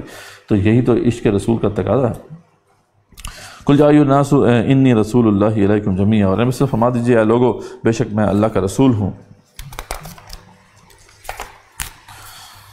تم سب کی طرف، الذی لہ ملک السماوات والارض، وہ اللہ جس کے لیے بادشاہی ہے آسمان و زمین میں، لا الہ الا ہو، اس کے سوا کوئی الہ نہیں ہے، یحیی و یمیت، وہی زندہ کرتا ہے و مارتا ہے، فآمنوا باللہ، پس ایمان لاؤ اللہ تعالیٰ پر، ورسولہ النبی الامی، اور اس کے رسول پر جو امی نبی ہیں، الذی یؤمن باللہ، اور جو ایمان رکھتے ہیں اللہ تعالیٰ پر، وکلماتہ، اور اس کے سب کلاموں پر، واتبعوہ لعلکم تہتدون، اور پیروی کرو ان کی تاکہ تم ہدایت پاؤ۔ ومن قوم موسیٰ امۃ یہدون بالحق وبہ یعدلون، موسیٰ علیہ السلام کی قوم میں کچھ لوگ ہیں جو رہنمائی کرتے ہیں حق کے ساتھ اور اسی حق کے ساتھ وہ عدل کرتے ہیں، ایسے لوگ اچھے لوگ بھی ان کے اندر ان کی قوم میں ہیں۔ وقطعناہم اثنتا عشرۃ اسباطا امما، اور ہم نے بانٹ دیا انہیں 12 قبیلوں میں الگ الگ نسلیں تھیں، جو وأوحینا الی موسیٰ، اور ہم نے وہی کیا موسیٰ علیہ السلام کی طرف، اذ استسقاہ قومہ، جب پانی مانگا ان سے ان کی قوم نے، ان اضرب بعصاک الحجر، کہ مارو اپنی لاٹھی اسی پتھر پر جو سامنے پڑا ہوا ہے، فم بجست منہ اثنتا عشرۃ اینا، تو پھوٹ نکلے اس میں سے 12 چشمے، قد علم کل اناس مشربہم، اور ہر قوم جو تھی، ہر جو قبیلہ تھا اس نے اپنے پانی کی جو جگہ ہے اس کو اچھی طرح دیکھ لیا۔ وَظَلَّلْنَا عَلَيْهِمُ الْغَمَامَ، پھر ہم نے سایہ کیا ان پر بادلوں کا، وَأَنزَلْنَا عَلَيْهِمُ الْمَنَّ وَالسَّلْوَىٰ، اور ہم نے اتارا ان پر من اور سلوہ، ٹھیک ہے۔ کلوا من طیبات ما رزقناکم، تو کھاؤ ان پاک چیزوں میں سے جو ہم نے تمہیں دی ہیں۔ یہ سب جو عنایات اللہ تعالیٰ نے ان کے اوپر کی، ان کا ذکر یہاں پہ ہو رہا ہے۔ یہ ساری وہ جو سحر نوردی کے دوران ہی، وہ 40 سال کی سحر نوردی ہے، اس دوران یہ عنایتیں بھی ان کے اوپر ہوتی رہی، حالانکہ وہ ایک طرح سے تو اللہ کا عذاب تھا جو ان کے اوپر مسلط تھا۔ 40 سال کی سحر نوردی، یہ سفر کرتے، روزانہ سفر کرتے، پھر جب پڑاؤ ڈالتے تو دیکھتے کہ پھر یہ ان the middle of know where ہیں، پھر دوبارہ سفر شروع کرتے، تو وہاں سے وہ نکل ہی نہیں سکے، یعنی صحرائے سینہ میں ہی یہ وہ بھٹکتے رہے۔ لیکن اس کے باوجود ان کے اوپر عنایتیں اللہ تعالیٰ کی مسلسل جاری رہی ہیں۔ انہوں نے ریکویسٹ کی، اللہ تعالیٰ ہمارے لیے اوپر سورج ہے، 5 لاکھ کے قریب لوگ تھے، کوئی شیلٹر نہیں ہے، اللہ تعالیٰ سے کہ دعا کریں اوپر سے کم کوئی آڑی آ جائے، تو ایک بادل جو تھا اللہ تعالیٰ نے عطا کر دیا، اور جہاں جہاں یہ جاتے اوپر بادل بھی ساتھ چلتا۔ پھر کھانے کا مسئلہ تھا، خوراک کا بندوبست کہاں سے کریں 5 لاکھ لوگوں کی، تو اس پہ پھر انہوں نے ریکویسٹ کی، موسیٰ علیہ السلام نے دعا کی، تو من و سلوہ جو ہے یہ وہ اترنا شروع ہو گیا۔ تو یعنی من جو تھا یہ ایک وہ جیسے اوس کے قطرے ہوتے ہیں نا، اس طرح جو ہے یہ پڑتا تھا اور یہ اس کو جمع کر لیتے تھے، اور سلوہ جو تھا وہ ایک قسم کے یعنی پرندہ تھا جو کہ ان کو مطلب بڑی تعداد میں جو ہے وہ پرندے ان کے پاس وہ آرام سے ان کو میسر آ جاتے تھے، اور ان کو وہ کھاتے تھے، یعنی پکے پکائے وہ پرندے ان کو ملتے تھے۔ تو اس طرح یہ اللہ تعالیٰ نے ان کو خوراک کا بندوبست بھی حل کیا۔ پانی کا مسئلہ تھا تو اللہ تعالیٰ نے وہ بھی حل کر دیا۔ موسیٰ علیہ السلام کو کہا کہ آپ یہ پتھر ہے، اس کے اوپر عصا ماری ہے، اس میں سے چشمے نکل آئیں گے، چشمے نکل آنے جو ہے چشمے جو ہے وہ نکل آئے پانی کا مسئلہ حل ہو گیا۔ تو یہ سب عنایتیں جو ہیں وہ اسی سحر نوردی کے دوران جو ہے ان کو ملتی رہیں۔ وَإِذْ قِيلَ لَهُمُ اسْكُنُوا هَٰذِهِ الْقَرْيَةَ، جب کہا گیا انہیں آباد ہو جاؤ اس شہر میں، وَكُلُوا مِنْهَا حَيْثُ شِئْتُمْ، اور کھاؤ اس میں سے جہاں سے تم چاہو، وَقُولُوا حِطَّةٌ، اور کہو بخش دیں ہمیں، یعنی بخشش کی طلب کرتے ہوئے یہاں پہ جانا، وَادْخُلُوا الْبَابَ سُجَّدًا، اور سجدہ کرتے ہوئے یہاں پہ جانا، جس کا ذکر پہلے بھی سورہ بقرہ میں ہم نے کیا تھا کہ پھر جب ان سے رہا نہیں گیا، وہ من و سلوہ کھا کے بڑے تنگ آ گئے، انہوں نے کہا موسیٰ علیہ السلام یہ تو ایک ہی قسم کا کھانا ہے، کوئی ورائٹی ہونی چاہیے، ہمیں جو ہے وہ لہسن پیاز کوئی ترکاری وغیرہ ہمیں یہ ملنی چاہیے۔ تو موسیٰ علیہ السلام نے ان کو کہا کہ دیکھو جو تمہیں بہتر چیز مل رہی ہے وہ تم کھایا کرو۔ اس پہ پھر اللہ تعالیٰ سے جو دعا کی ہوگی موسیٰ علیہ السلام نے، تو ان کو ایک ایسی جگہ مل گئی اسی سحر نوردی کے دوران جو جہاں پہ کاش کی جا سکتی تھی، حالانکہ دیکھیں مڈل آف نو ویئر، یعنی صحرا کے اندر ایک ایسا پیس آف لینڈ مل جانا، اور اس پہ کوئی بندہ بھی نہیں تھا، خالی جگہ تھی وہ۔ تو اللہ تعالیٰ نے صرف یہ شرط لگائی تھی کہ دیکھو ان سے کہیں کہ اپنی خطاؤں کی معافی مانگتے ہوئے اندر داخل ہونا، سجدہ کرتے ہوئے داخل ہونا، لیکن انہوں نے جو ہے اس کی بات کو تبدیل کر دیا۔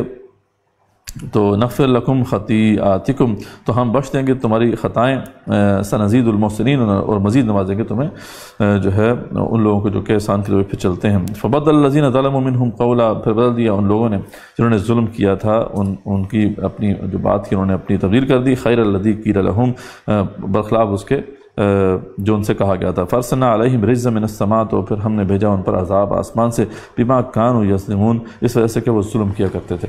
یہ انہوں نے پھر جو ہے وہ بات کی، زبان سے ایسی غلط بات نکالی، ہنتتن کہتے ہوئے جو ہے وہ داخل ہوئے۔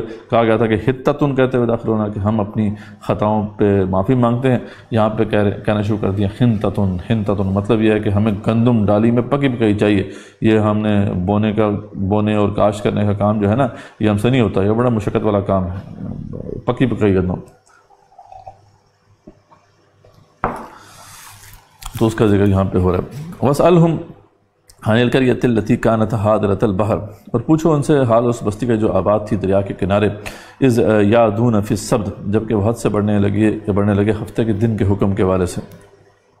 اب یہ ہے اصحاب سبت کا واقعہ تفصیل سے یہاں پہ آ رہا ہے، پہلے اس کا اشارہ تھا خالی، اب تفصیل یہاں پہ بات آ رہی ہے۔ یہ جو بستی ہے جس مقام پہ آباد تھی وہ ایلا کا مقام ہے، جو ابھی بھی اس وقت جو جارڈن ہے موجودہ اس کے اندر موجود ہے، اور یہ بیسیکلی جو ان کی جو ساؤدرن پارٹ ہے اس میں عقبہ کی بہت بڑی بندرگاہ ہے، اس کے پاس ایک بستی تھی، اور مچھیرے تھے، غریباً ان کا کام جو تھا یہی تھا کہ مچھلیاں پکڑنا، اور اس سے ان کا گزر بسر ہوتا تھا۔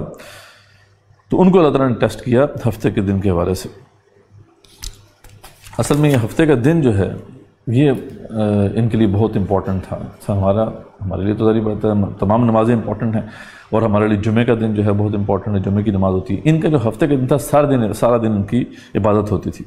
اس حوالے سے جو ان کی کتابوں میں موجود ہے کہ کیا اس کے یعنی پروٹوکولز تھے وہ کیا تھے کہ کوئی دنیاوی کام نہ کیا جائے، اس میں یعنی کوئی دنیاوی کام نہیں کر سکتے تھے، گھروں میں آگ تک نہ جلا سکتے تھے، جانوروں اور لونڈی غلاموں تک سے کوئی خدمت نہیں لے سکتے تھے اس دن، اور یہ کہ جو شخص اس کا اور جو بھی اس کی خلاف ورزی کرتا تھا اس کی سزا قتل تھی، جیسا کہ ہمارے ہاں بھی قتل ہے، نماز چھوڑنے پہ سزا قتل ہے، لیکن جیسا کہ آپ دیکھ رہے ہیں ان کا بھی ایسے ہی معاملہ ہوا۔ وہ تو شروع میں قتل تھی نا، جب لوگ شریعت کو سمجھتے تھے، بعد میں پھر یہ ہے کہ اس کی سر عام خلاف ورزی ہوتی تھی، کوئی پوچھنے والا نہیں ہے۔ عین ہفتے کے دن پر عقبہ کی بندرگاہ پہ جہازوں میں مال چڑھایا جاتا تھا اور لوگ لے کے جاتے تھے مال، کوئی مسئلہ نہیں ہوتا تھا۔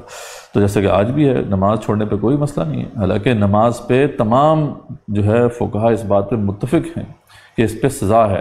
ان میں سے 3 فقہاء جو ہمارے بڑے ہیں، امام مالک، امام شافعی اور امام احمد بن حنبل، وہ تو قتل کے قائل ہیں کہ ایک شخص نے جان بوجھ کے نماز چھوڑ دی اسے قتل کیا جائے گا، اور امام احمد بن حنبل تو یہاں تک کہتے ہیں کہ وہ جو قتل کیا جائے گا تو اس کی قبر بھی مسلمانوں کے قبرستان میں نہیں ڈالی جائے گی۔ صرف امام حنیفہ جو ہیں وہ کچھ اس پہ لینینٹ ہیں، صرف یہ کہتے ہیں کہ ان کو قید کیا جائے اور ان کو ڈنڈے مارے جائیں جب نماز کا ٹائم آئے، ٹھیک ہے، اگر نہیں پڑھتا تو، یہاں تک کہ وہ پڑھنا شروع کر دے۔ تو کہنے کا مقصد یہی ہے کہ یہ ایک قابل تعزیر جرم ہے، اور ان کے ہاں بھی یہ جرم تھا اور قتل سزا تھی اس کی، لیکن بنی اسرائیل نے آگے چل کر اس قانون کو مطلب پس پش ڈال دیا، اور ہمیں نظر آتا ہے کہ یرمیہ نبی جن کا زمانہ 628 سے 576، 628 سے 586 جو BC ہے، یہ زمانہ ان کا بنتا ہے، وہ بتاتے ہیں کہ خاص یروشلم کے پھاٹکوں سے لوگ سب کے دن مال اسباب لے کر گزرتے تھے، یعنی کوئی پرواہ نہیں تھی ان کو۔ اسی طریقے سے اسی کی شکایت جو ہے حزقیل نبی جو تھے انہوں نے بھی کی، جن کا زمانہ جو ہے 595 to 536 BC بنتا ہے، اور انہوں نے بھی یہ کہا کہ یہ بہت بڑے جرائم ہیں، اور اس پہ بڑی ان کو وعیدیں بھی سنائی تھیں انہوں نے۔ ان کی ابھی بھی کتابوں میں یہ چیز موجود ہے۔ تو یہ اسی دور کا غالباً یہ واقعہ بنتا ہے جو یہاں پہ بیان ہو رہا ہے، تقریباً آپ کہہ لیں گے 600 to 500 BC کے درمیان یہ کوئی واقعہ ہے۔ خاص طور پہ یہ وہ دور تھا جب سلیمان علیہ السلام کے جانے کے بعد ان کی جو سلطنت تھی وہ 2 حصوں میں تقسیم ہو گئی تھی، سامریہ اور یہودیہ، اور پھر ان میں بہت زیادہ خرابیاں پیدا ہو گئی تھیں، دین کے اعتبار سے بھی، اخلاقی اعتبار سے بھی، تو غالباً اس دور کا یہ واقعہ ہے۔ خیر اب ہم دیکھتے ہیں کہ اس کی تفصیل کیا ہے۔ اذ یعدون فی السبت، جب وہ حد سے بڑھنے لگے ہفتے کے دن کے حکم کے بارے سے، اذ تأتیہم حیتانہم یوم سبتہم شرعا، اور جب آیا کرتی ہیں ان کے پاس ان کی مچھلیاں ان ہفتے کے دن پانی پر تیرتی ہوئی، ٹھیک ہے، تو ان کا اللہ نے ٹیسٹ کیا کہ دیکھیں کیا کرتے ہیں ہفتے کے حوالے سے، تو ہفتے والے دن خوب مچھلیاں آتی ہیں ان کے سامنے، اب یوم لا یثبتون لا تأتیہم، اور جس روز ہفتہ نہ ہوتا، ہفتے کے دن نہ ہوتا، کوئی اور دن ہوتا تو کوئی مچھلی نہیں آتی، کذالک نبلوہم بما کانوا یفسقون، اس طرح ہم نے اللہ تعالیٰ نے، اللہ فرماتے ہیں ہم نے ان کو آزمایا ان کے فسق کی وجہ سے، کوئی انہوں نے غلطیاں کی ہوں گی جس کی وجہ سے اللہ تعالیٰ نے ان کو آزمایا۔ وَإِذْ قَالَتْ أُمَّةٌ مِّنْهُمْ، تو جب کہا ایک گروہ نے ان میں سے، ایک بڑا سمجھدار گروہ تھا، اس نے کہا کہ لِمَا تَعِظُونَ قَوْمًا اللَّهُ مُهْلِكُهُمْ، تم کیوں نصیحت کرتے ہو اس قوم کو اللہ ہلاک کرنے والا ہے جنہیں، او معذبہم عذابا، اچھا لما تعیدون قوما اللہ مہلکہم، او معذبہم عذابا شدیدا، یا جن کے اوپر شدید عذاب آنے والا ہے، قالوا معذرۃ الی ربکم، تو انہوں نے بڑی خوبصورت بات کی، انہوں نے کہا دیکھو ہم تو اس لیے ان کو سمجھا رہے ہیں کہ اللہ کے سامنے اپنی معذرت تو پیش کر سکیں، اللہ ہم نے تو کوشش کی تھی، ولعلہم یتقون، اور اس میں کوئی کیا بعید کہ ہو سکتا ہے یہ مان بھی جائیں۔ تو یہ 3 گروہ ہو گئے تھے ان کے اندر، ایک گروہ جو تھا وہ خود تو یہ کام کر ہی رہا تھا، اس نے کہا دوسروں کو روکنا تھا، دوسرا ایک گروہ تھا جو خود تو یہ کام نہیں کر رہا تھا لیکن یہ روکتا نہیں تھا، ایک تیسرا گروہ تھا جو اہل حق کا گروہ تھا، جو خود بھی رکے ہوئے تھے اور عمل بالمعروف اور نہی عن المنکر کا فریضہ بھی سر انجام دے رہے تھے۔ تو یہ جو دوسرا گروہ تھا وہ جو صوفیوں کا گروہ تھا، صوفیہ کا گروہ تھا یا صالحین کا گروہ تھا، جو روکتا نہیں تھا دوسروں کو کہ جو لوگ ایسا کر رہے ہیں، انہوں نے ان سے کہا، یہ جو تیسرا گروہ ہے ان سے، کہ بھائی آپ کیوں روکتے ہیں، یہ بھینس کے آگے بیر میں جانے والی بات ہے، یہ تو اللہ کا عذاب آنے والا ہے ان کے اوپر۔ تو انہوں نے جو ان کو جواب دیا وہ بہت ہی خوبصورت ہے کہ، اور وہ ہمیں بھی اس سے جو رہنمائی ملتی ہے کہ ہمیں تو روکنا ہے، بہرحال اگر رکتے ہیں لوگ تب بھی ٹھیک ہے، نہیں رکتے فبیہا، لیکن یہ ہے کہ ہم تو یہ کام کریں گے تاکہ اللہ کے سامنے معذرت تو پیش کر سکیں، اللہ ہم نے تو کوشش کی تھی، جو ہمارے وسائل تھے، جتنا ہم کر سکتے تھے ہم نے کیا، تو وَلَعَلَّهُمْ يَتَّقُونَ، ہو سکتا ہے ہماری اس کاوش سے یہ بازی آ جائیں۔ تو یہ بات ہے جو کہ انہوں نے کی۔ فلما نسوا ما ذکروا بہ، تو بس جب اصحاب السبت نے فراموش کر دی منسیت جو انہیں کی گئی تھی، انجینا الذین ینہون عن السوء، تو دیکھیں ہم نے بچا لیا صرف انہیں جو برائی سے روکتے تھے، باقی دونوں گروہ جو ہیں وہ اللہ کے عذاب کے مستحق ٹھہرے۔ وَأَخَذْنَا الَّذِينَ ظَلَمُوا بِعَذَابٍ بَئِيسٍ بِمَا كَانُوا يَفْسُقُونَ، اور پکڑ لیا انہیں جنہوں نے ظلم کیا تھا برے عذاب میں اس وجہ سے کہ وہ نافرمانیاں کیا کرتے تھے۔ فَلَمَّا عَتَوْا عَمَّا نُهُوا عَنْهُ، اور پھر جب وہ حد سے گزرنے لگے اس کام میں انہیں روکا گیا تھا جس سے قُلْنَا لَهُمْ كُونُوا قِرَدَةً خَاسِئِينَ، تو کہا ہم نے کہ تم ذلیل بندر بن جاؤ۔ تو یہ ہے پھر ان کے اوپر عذاب آیا اللہ کی طرف سے۔ تو اس حوالے سے معلوم ہوتا ہے کہ امر معروف اور نہی منکر کی کیا امپورٹنس ہے۔ بے شمار احادیث اس حوالے سے ہم پہلے بھی ذکر کر رہے ہیں، پھر اس کا ذکر کرتے ہیں۔ صحیح مسلم کی روایت ہے، آپ صلی اللہ علیہ وسلم نے فرمایا کہ جو شخص تم میں سے کسی منکر کا جو ناجائز کام ہے اس کو اپنے سامنے ہوتا دیکھے تو چاہیے کہ اس کو ہاتھ سے بدل ڈالے، بس اگر تم اتنی طاقت نہ رکھے تو زبان سے اسے منع کرے، اور اگر اس کی بھی استطاعت نہیں ہے، طاقت نہیں ہے، تو اپنے دل سے اس کو برا جانے، اور یہ کمزور ایمان ہے۔ یعنی طاقت نہیں ہے، آپ کرنا چاہتے ہیں لیکن یہ ہے کہ اس پہ جان جاتی ہے، یا اتھارٹیز جو ہیں ان کا ظلم اتنا زیادہ ہوتا ہے آپ کے اوپر کہ آپ نہیں کر پاتے کسی وجہ سے۔ یہ نہیں کہ میرے اندر استطاعت نہیں ہے جی، میں تو ہمت ہی نہیں میرے اندر، ایسی بات نہیں ہو رہی۔ یہ سرکمسٹانسز کی بات ہو رہی ہے کہ اس وقت ایسے سرکمسٹانسز ہیں کہ آپ وہ زبان سے بھی روکنا جو ہے مشکل ہے، یا ہاتھ سے روکنا مشکل ہے تو پھر آپ زبان سے روکیں، زبان سے بھی روکنا مشکل، یہ بہت ہی کوئی ایکسٹریم کنڈیشنز ہیں۔ تو پھر کم سے کم دل میں تو کوڑن موجود ہو کہ یہ ایک بری چیز ہے۔ یعنی ایمان کا ادنا درجہ یہ ہے کہ بری بات کو صرف دل سے برا جانتا رہے، اور اگر دل سے بھی اس کو برا نہ سمجھے تو پھر ایمان کہاں رہا۔ آپ سے فرمایا کہ پھر تو ایمان نہیں ہے۔ ابو داؤد کی ایک روایت ہے، آپ سے نے فرمایا کہ جو شخص کسی قوم میں ہو اور وہاں گناہ کے کام ہو رہے ہوں تو وہ گناہ کرنے والوں کو گناہ سے روکنے کی طاقت رکھتا ہو پھر بھی نہ روکے، تو پھر کیا ہوتا ہے؟ تو اللہ تعالیٰ گناہ سے روکنے میں غفلت کرنے والوں کو مرنے سے پہلے عذاب مطلع فرماتے ہیں۔ اللہ تعالیٰ جو ہے ضرور جو ہے ان کو عذاب میں مطلع فرمائیں گے۔ ابو داؤد کی یہ روایت ہے۔ اس طرح شعب الایمان میں امام بہقی فرماتے ہیں کہ آپ سے نے فرمایا کہ اللہ تعالیٰ نے جبرائیل علیہ السلام کی طرف وحی بھیجی کہ فلاں شہر کو الٹ دو، بڑی مشہور یہ روایت ہے۔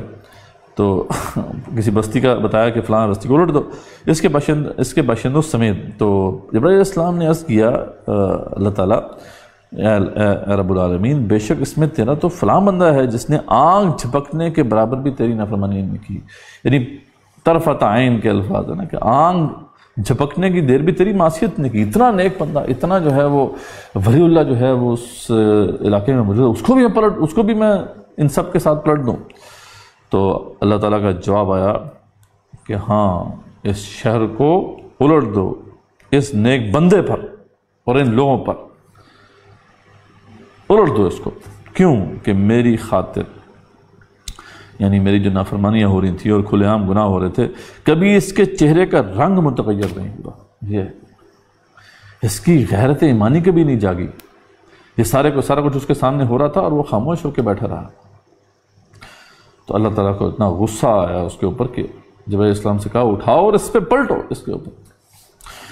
اور ترمذی شریف کی ایک اور روایت ہے کہ موقع پر آپ صلی اللہ علیہ وسلم نے ارشاد فرمایا قسم ہے اس ذات کی جس کے قبضے میں میری جان ہے، نیک کاموں کا حکم کیا کرو، برے کاموں سے روکا کرو، ورنہ قریب ہے کہ اللہ تعالیٰ تم پر ایسا عذاب نازل کرے، پھر تم اس عذاب کو دور کرنے کی دعا بھی کرو اور تمہاری دعا قبول نہ کی جائے۔ تو عذاب پہ سب پہ آئے گا، صرف ان پہ نہیں آئے گا جو گناہ کر رہے ہیں۔ تو اللہ تعالیٰ نے صرف انہی کو بچایا جو کہ منع کرنے والے تھے۔ تو یہ بیسیکلی اس سے بہت کچھ ہم سیکھ سکتے ہیں۔ ایک تو ہم نے پہلے بھی دیکھا کہ انہوں نے یہ جو ہیلا کیا، یہ ہیلا کرنا اللہ تعالیٰ کے ساتھ کوئی اچھی بات نہیں ہے، کہ ایک تو اللہ تعالیٰ سے انہوں نے ایک طرح سے ٹرک کیا، یا اس طریقے سے کہ ہفتے والے دن تو مچھلیاں نہیں پکڑی، ہفتے والے دن جو ہے اپنی پگڈنڈیاں بنا لی، وہ واٹر ویز بنا لیے، پیچھے انہوں نے ہوز بنا لیے، تالاب بنا لیے، وہاں سے وہ ہفتے والے دن مچھلیاں اچھی تعداد میں آتی، وہ انہی واٹر ویز سے ہوتی ہوئی پیچھے ان کے وہ تالاب میں چلی جاتی، ہفتے میں عبادت کر رہے ہوتے آرام سے، سنڈے کو چلے جاتے، وہاں تالاب بھرے ہوتے، دیکھیں سانپ بھی مر گیا، لاٹھی بھی نہیں ٹوٹی۔ ہاں جی، بیسٹ آف بوتھ ورلڈز حاصل ہو گیا۔ اب اس پہ کوئی فتویٰ لگانا چاہے تو نہیں لگا سکتا، کہنے کا تو بالکل ظاہری بات جو نظر آ رہی ہے اس میں تو انہوں نے کوئی ایسی غلط بات نہیں کی۔ انہوں نے کون سا ہفتے کو مچھلیاں پکڑی ہیں؟ ہفتے میں تو عبادت کرتا ہے، ہو سکتا ہے جو ہے وہ بڑے نیک لوگ بھی ہوں ان کے اندر۔ لیکن اللہ تعالیٰ کو یہ بات اس لیے پسند نہیں ہے کہ یہ اسپرٹ کے خلاف تھا، جو اصل اسپرٹ ہے۔ ایک ہوتا ہے لا، اور لا کی بھی اسپرٹ بھی ہوتی ہے اس لیے اللہ تعالیٰ کی لاء کو تو بندہ دھوکہ دے سکتا ہے، جیسا کہ ہمارے ہاں میں نے ایک مولوی صاحب سے سنا تھا، ہیلا ہے جناب، اگر آپ نے زکوٰۃ سے بچنا ہے تو 1 سال پورا ہونے سے پہلے آپ وہ اپنی وائف کو گفٹ کر دیں، ٹھیک ہے جی، تو آپ تو صاحب نصاب نہیں رہے، تو آپ کے پاس زکوٰۃ ختم ہو جائے گی۔ اس طریقے سے جب ان کے اوپر 1 سال پورا نہ لگے وہ آپ کو گفٹ کر دے، ان کا بھی سال پورا نہیں ہوگا، تو دیکھیں اس پہ فتویٰ لگا کے دکھائیں، آپ کوئی نہیں لگا سکتا، بھائی وہ صاحب نصاب ہی نہیں رہا، اس نے تو گفٹ کر دیا اسے۔ لیکن اللہ کے ساتھ تو پھر یہ 2 نمبری نہیں ہو سکتی ہیں، اللہ تعالیٰ تو ساری ٹرکس جانتے ہیں۔ تو پھر سمجھ میں آئی بات کہ ہیلوں کے ذریعے سے، اور یہ ایک روایت بھی ابن کثیر کے حوالے سے میں نے آپ کو سامنے رکھی تھی کہ اہل کتاب کی طرح نہ ہو جانا کہ انہوں نے ہیلوں سے جو حرام چیزیں تھیں اپنے پر حلال کر لیں۔ تو انفارچونیٹلی ہیلوں کے ذریعے سے یہاں پہ تو بڑے بڑے سسٹم چل رہے ہیں، اکنامک جو ہیں سچویشنز چل رہی ہیں ہیلوں کے اوپر، اور بڑے زبردست طریقے سے چل رہی ہیں، بہت ہی بغیر کسی جسے کہتے ہیں کہ ندامت کے اور شرم کے وہ یہ سریعام یہ کام کر رہے ہیں۔ وَإِسْتَأْذَنَ رَبُّكَ، اور جب اعلان کر دیا تمہارے رب نے، لَيَبْعَثَنَّ عَلَيْهِمْ إِلَىٰ يَوْمِ الْقِيَامَةِ مَن يَسُومُهُمْ سُوءَ الْعَذَابِ، وہ ضرور بھیجتا رہے گا ان پر قیامت کے دن تک اسے جو چکھائے گا انہیں برا عذاب۔ إِنَّ رَبَّكَ لَسَرِيعُ الْعِقَابِ، بے شک تمہارا رب جو ہے یقیناً جلد سزا دینے والا ہے۔ وَإِنَّهُ لَغَفُورٌ رَحِيمٌ، اور وہ غفور رحیم بھی ہے۔ وَقَطَّعْنَاهُمْ فِي الْأَرْضِ أُمَمًا، اور ہم نے تقسیم کر دیا انہیں زمین میں گروہ گروہ، مِنْهُمُ الصَّالِحُونَ، ان میں سے کچھ تو نیک ہیں، ومنہم دون ذالک، اور کچھ تو ہیں دوسرے قسم کے ہیں، وبلوناہم بالحسنات والسیئات، اور ہم نے آزمایا انہیں خوشحالیوں اور بدحالیوں سے، لعلہم یرجعون، تاکہ وہ رجوع کریں۔ فخلف من بعدہم خلف ورثوا الکتاب، پھر جانشین بنے اس کے بعد وہ ناخلف جو وارث ہوئے کتاب کے، یاخذون عرض هذا الادنی، وہ لیتے ہیں مال اس کمتر دنیا کا، ویقولون سیغفر لنا، اور کہتے ہیں انقریب ہمیں اللہ بخش دے گا۔ دیکھیں وہی عقیدے کے اندر ایسی باتیں آ جائیں تو پھر کردار کی اصلاح نہیں ہو سکتی۔ کسی بندے کا یہ عقیدہ ہے کہ اللہ تو ہمیں بخش ہی دے گا، ٹھیک ہے، ایسے موحد بھی تو ہوتے ہیں نا، بعض تو کہتے ہیں ٹھیک ہے آپ صلی اللہ علیہ وسلم ہمیں شفاعت کر کے لے جائیں گے یا بابا جی لے جائیں گے، لیکن بعض توحید پر بڑے پکے ہیں، وہ تو کہتے ہیں کہ بالکل کوئی نہیں بچا سکتا، اللہ ہی بچائے گا، لیکن اللہ تو رحیم و کریم ہے نا، 70 ماؤں سے زیادہ محبت کرتا ہے، اللہ تعالیٰ تو لے ہی جائے گا۔ اب کسی نے اگر یہ سوچ لیا ہے، خود بتائیں اس کی اصلاح ہو سکتی ہے؟ جب اس نے سوچا ہوا ہے کہ اللہ نے بخش ہی دینا ہے تو جو مرضی کرتے رہیں، وہ الٹا پیالہ ہے جو ڈال دیں اس پہ وہ باہر نکل جائے گا، تو یہی اس طرح کی باتیں وہ بھی کرتے تھے۔ وَإِن يَأْتِهِمْ عَرَضٌ مِثْلُهُ، اور اگر آ جائے ان کے پاس اور مال جیسا، يَأْخُذُوهُ، تو وہ لے لیتے ہیں اسے بھی۔ أَلَمْ يُؤْخَذْ عَلَيْهِمْ مِيثَاقُ الْكِتَابِ، اور کیا نہیں لیا گیا تھا ان سے پختہ وعدہ کتاب میں، أَلَّا يَقُولُوا عَلَى اللَّهِ إِلَّا الْحَقَّ، کہ وہ نہیں کہیں گے اللہ تعالیٰ پر مگر حق بات ہی کہیں گے۔ وَدَرَسُوا مَا فِيهِ، اور انہوں نے پڑھ لیا ہے جو کچھ ہے کتاب میں۔ وَالدَّارُ الْآخِرَةُ خَيْرٌ لِلَّذِينَ يَتَّقُونَ، اور بے شک آخرت گھر تو ان لوگوں کے لیے جو ڈرتے ہیں، ان لوگوں کے لیے نہیں ہے جو کہ ایسے ناہنجار ہیں۔ فَلَا تَعْقِلُونَ، تو کیا تم سمجھتے نہیں ہو اس بات کو۔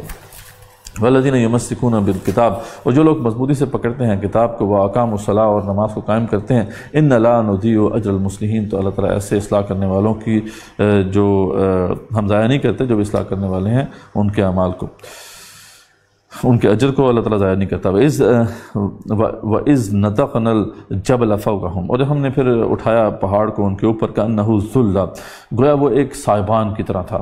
یہ سارے ان کی بنی اسرائیل کی تاریخ کے واقعات ہیں کہ ایک پورا پہاڑ ان کے اوپر کھڑا کر دیا گیا، اور وہ سایہ اس کا جیسے کہ اس کے سائے میں یہ تھے۔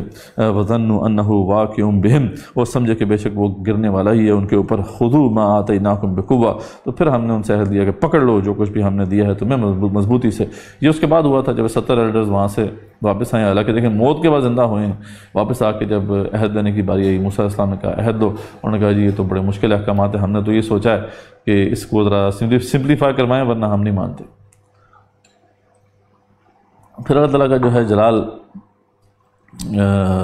وہ پھر اللہ تعالیٰ جلال میں آئے اور جبرائیل علیہ السلام کو بھیجا، انہوں نے کوہ طور پہاڑ لا کے ان کے اوپر اس طرح کھڑا کر لیا، اور اس کے پھر سائے میں انہوں نے پھر وہ عہد کیا کر لیا آخر۔ وَاذْكُرُوا مَا فِيهِ، اور یاد رکھو جو کچھ اس میں ہے، لَعَلَّكُمْ تَتَّقُونَ، تاکہ تم بچ سکو۔ وَإِذْ أَخَذَ رَبُّكَ مِن بَنِي آدَمَ مِن ظُهُورِهِمْ ذُرِّيَّتَهُمْ، اور جیسا کہ عہد کی بات ہے تو ساتھ ہی ایک اور عہد کا بھی اللہ تعالیٰ نے ذکر فرما دیا کہ اس کو بھی ہمیں یاد رکھنا چاہیے۔ ایک تو بنی اسرائیل سے وہ عہد لیا گیا تھا، اس طریقے سے ہم سے بھی عہد ہے، یہ کلمہ شہادت ایک عہد ہی تو ہے، اور کیا ہے، اللہ تعالیٰ کے رسول صلی اللہ علیہ وسلم جو ہیں وہ عہد لیا کرتے تھے جو بھی دار اسلام میں آئے۔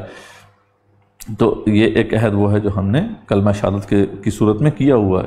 تو لیکن یہ ہے کہ یہ سب عہد تو سیکنڈری ہیں، اصل میں تو وہ بڑا عہد تو ہم اس سے پہلے کر آئے ہیں، وہ ہر انسان کر کے آیا ہے. وَإِذْ أَخَذَ رَبُّكَ مِن بَنِي آدَمَ مِن ظُهُورِهِمْ ذُرِّيَّتَهُمْ، اور یاد کرو جب نکالا تمہارے رب نے بنی آدم کی پشتوں سے ان کی اولاد کو، وَأَشْهَدَهُمْ عَلَىٰ أَنفُسِهِمْ، اور گواہ بنایا جو خود انہیں ان کی جان پر، أَلَسْتُ بِرَبِّكُمْ، ان سے پوچھا سب سے کہ کیا تمہارا رب نہیں ہوں میں؟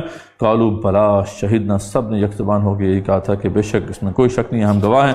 ان تقولوا یوم القیامہ، ایسا نہ ہو کہ اللہ تعالیٰ فرماتے ہیں کہ ہم نے عہد اس لیے لے لیا تھا کہ ایسا نہ ہو کہ ہم والے دن کوئی کہے کہ انا کنا عن ھذا غافلین، بے شک ہم تو بالکل بے خبر تھے، غافل تھے. تو معلوم ہوا کہ اللہ کی شریعت اگر نہ بھی آتی تو یہ جو عہد ہے اس کی بنا پر بھی حساب کتاب بنتا تھا.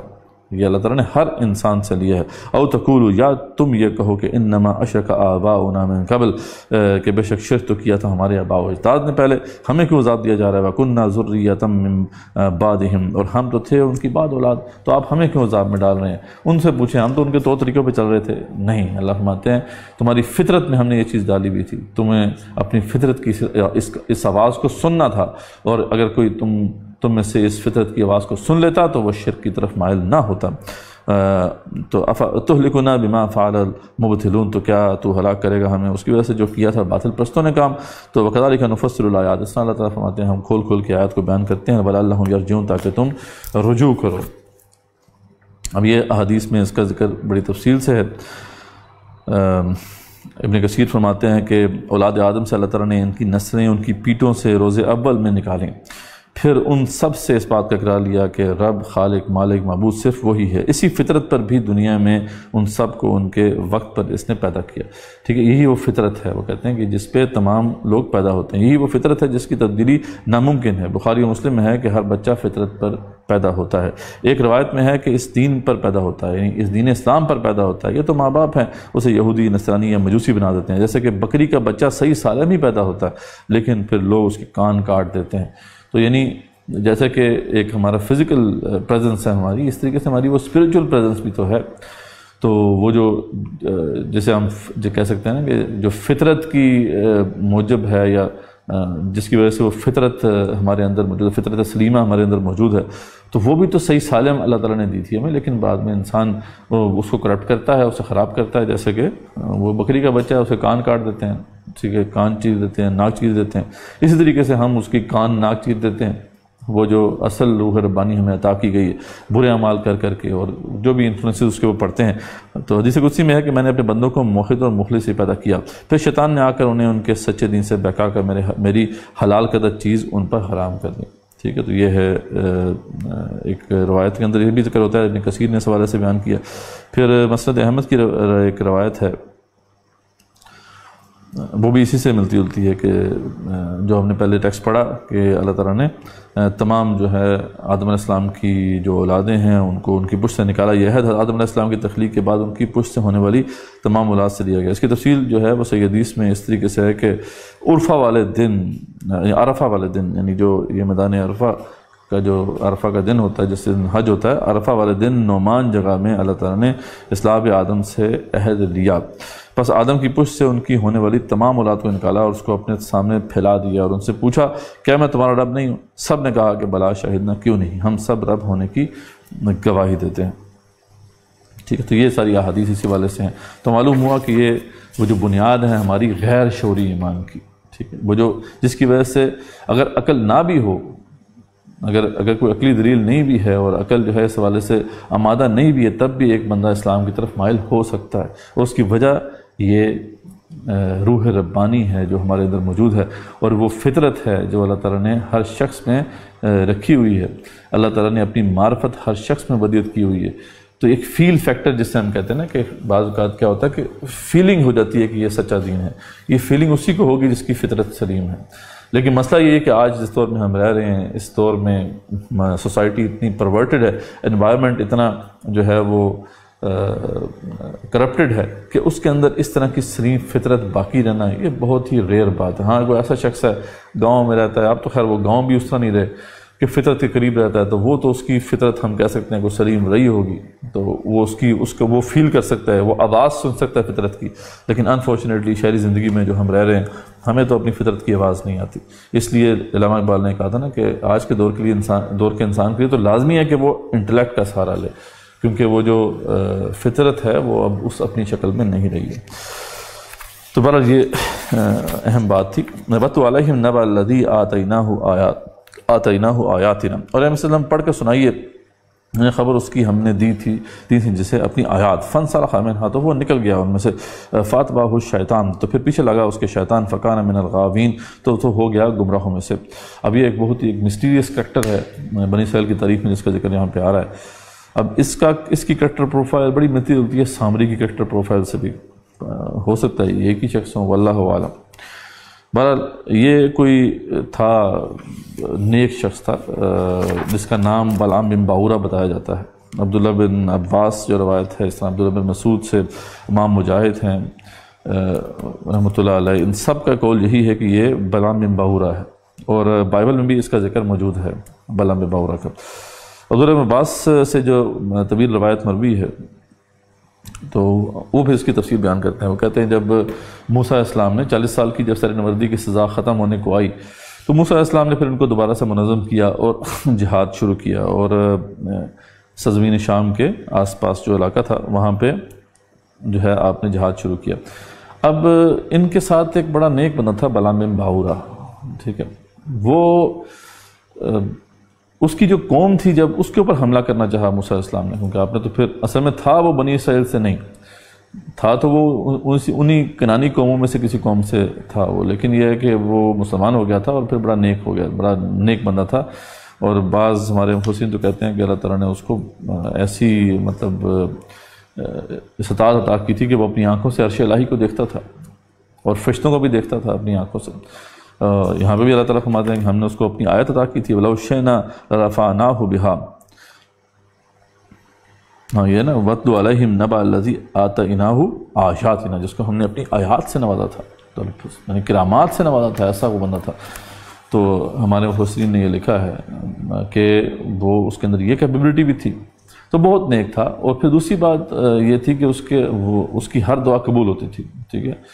تو اس لیے جب موسیٰ علیہ السلام نے اپنی اس کیمپین کا آغاز کیا، جہاد شروع کیا، تو جب اس کی قوم پہ حملہ کرنے والے تھے موسیٰ علیہ السلام، تو اس کی قوم کے لوگ اس کے پاس آئے اور بڑے روئے اور کہا کہ دیکھو موسیٰ علیہ السلام کی فوجیں ہمیں تباہ کر دیں گی، برباد کر دیں گی، تو تم ایسا کرو کہ تم ان کے لیے بدعا کرو، ٹھیک ہے.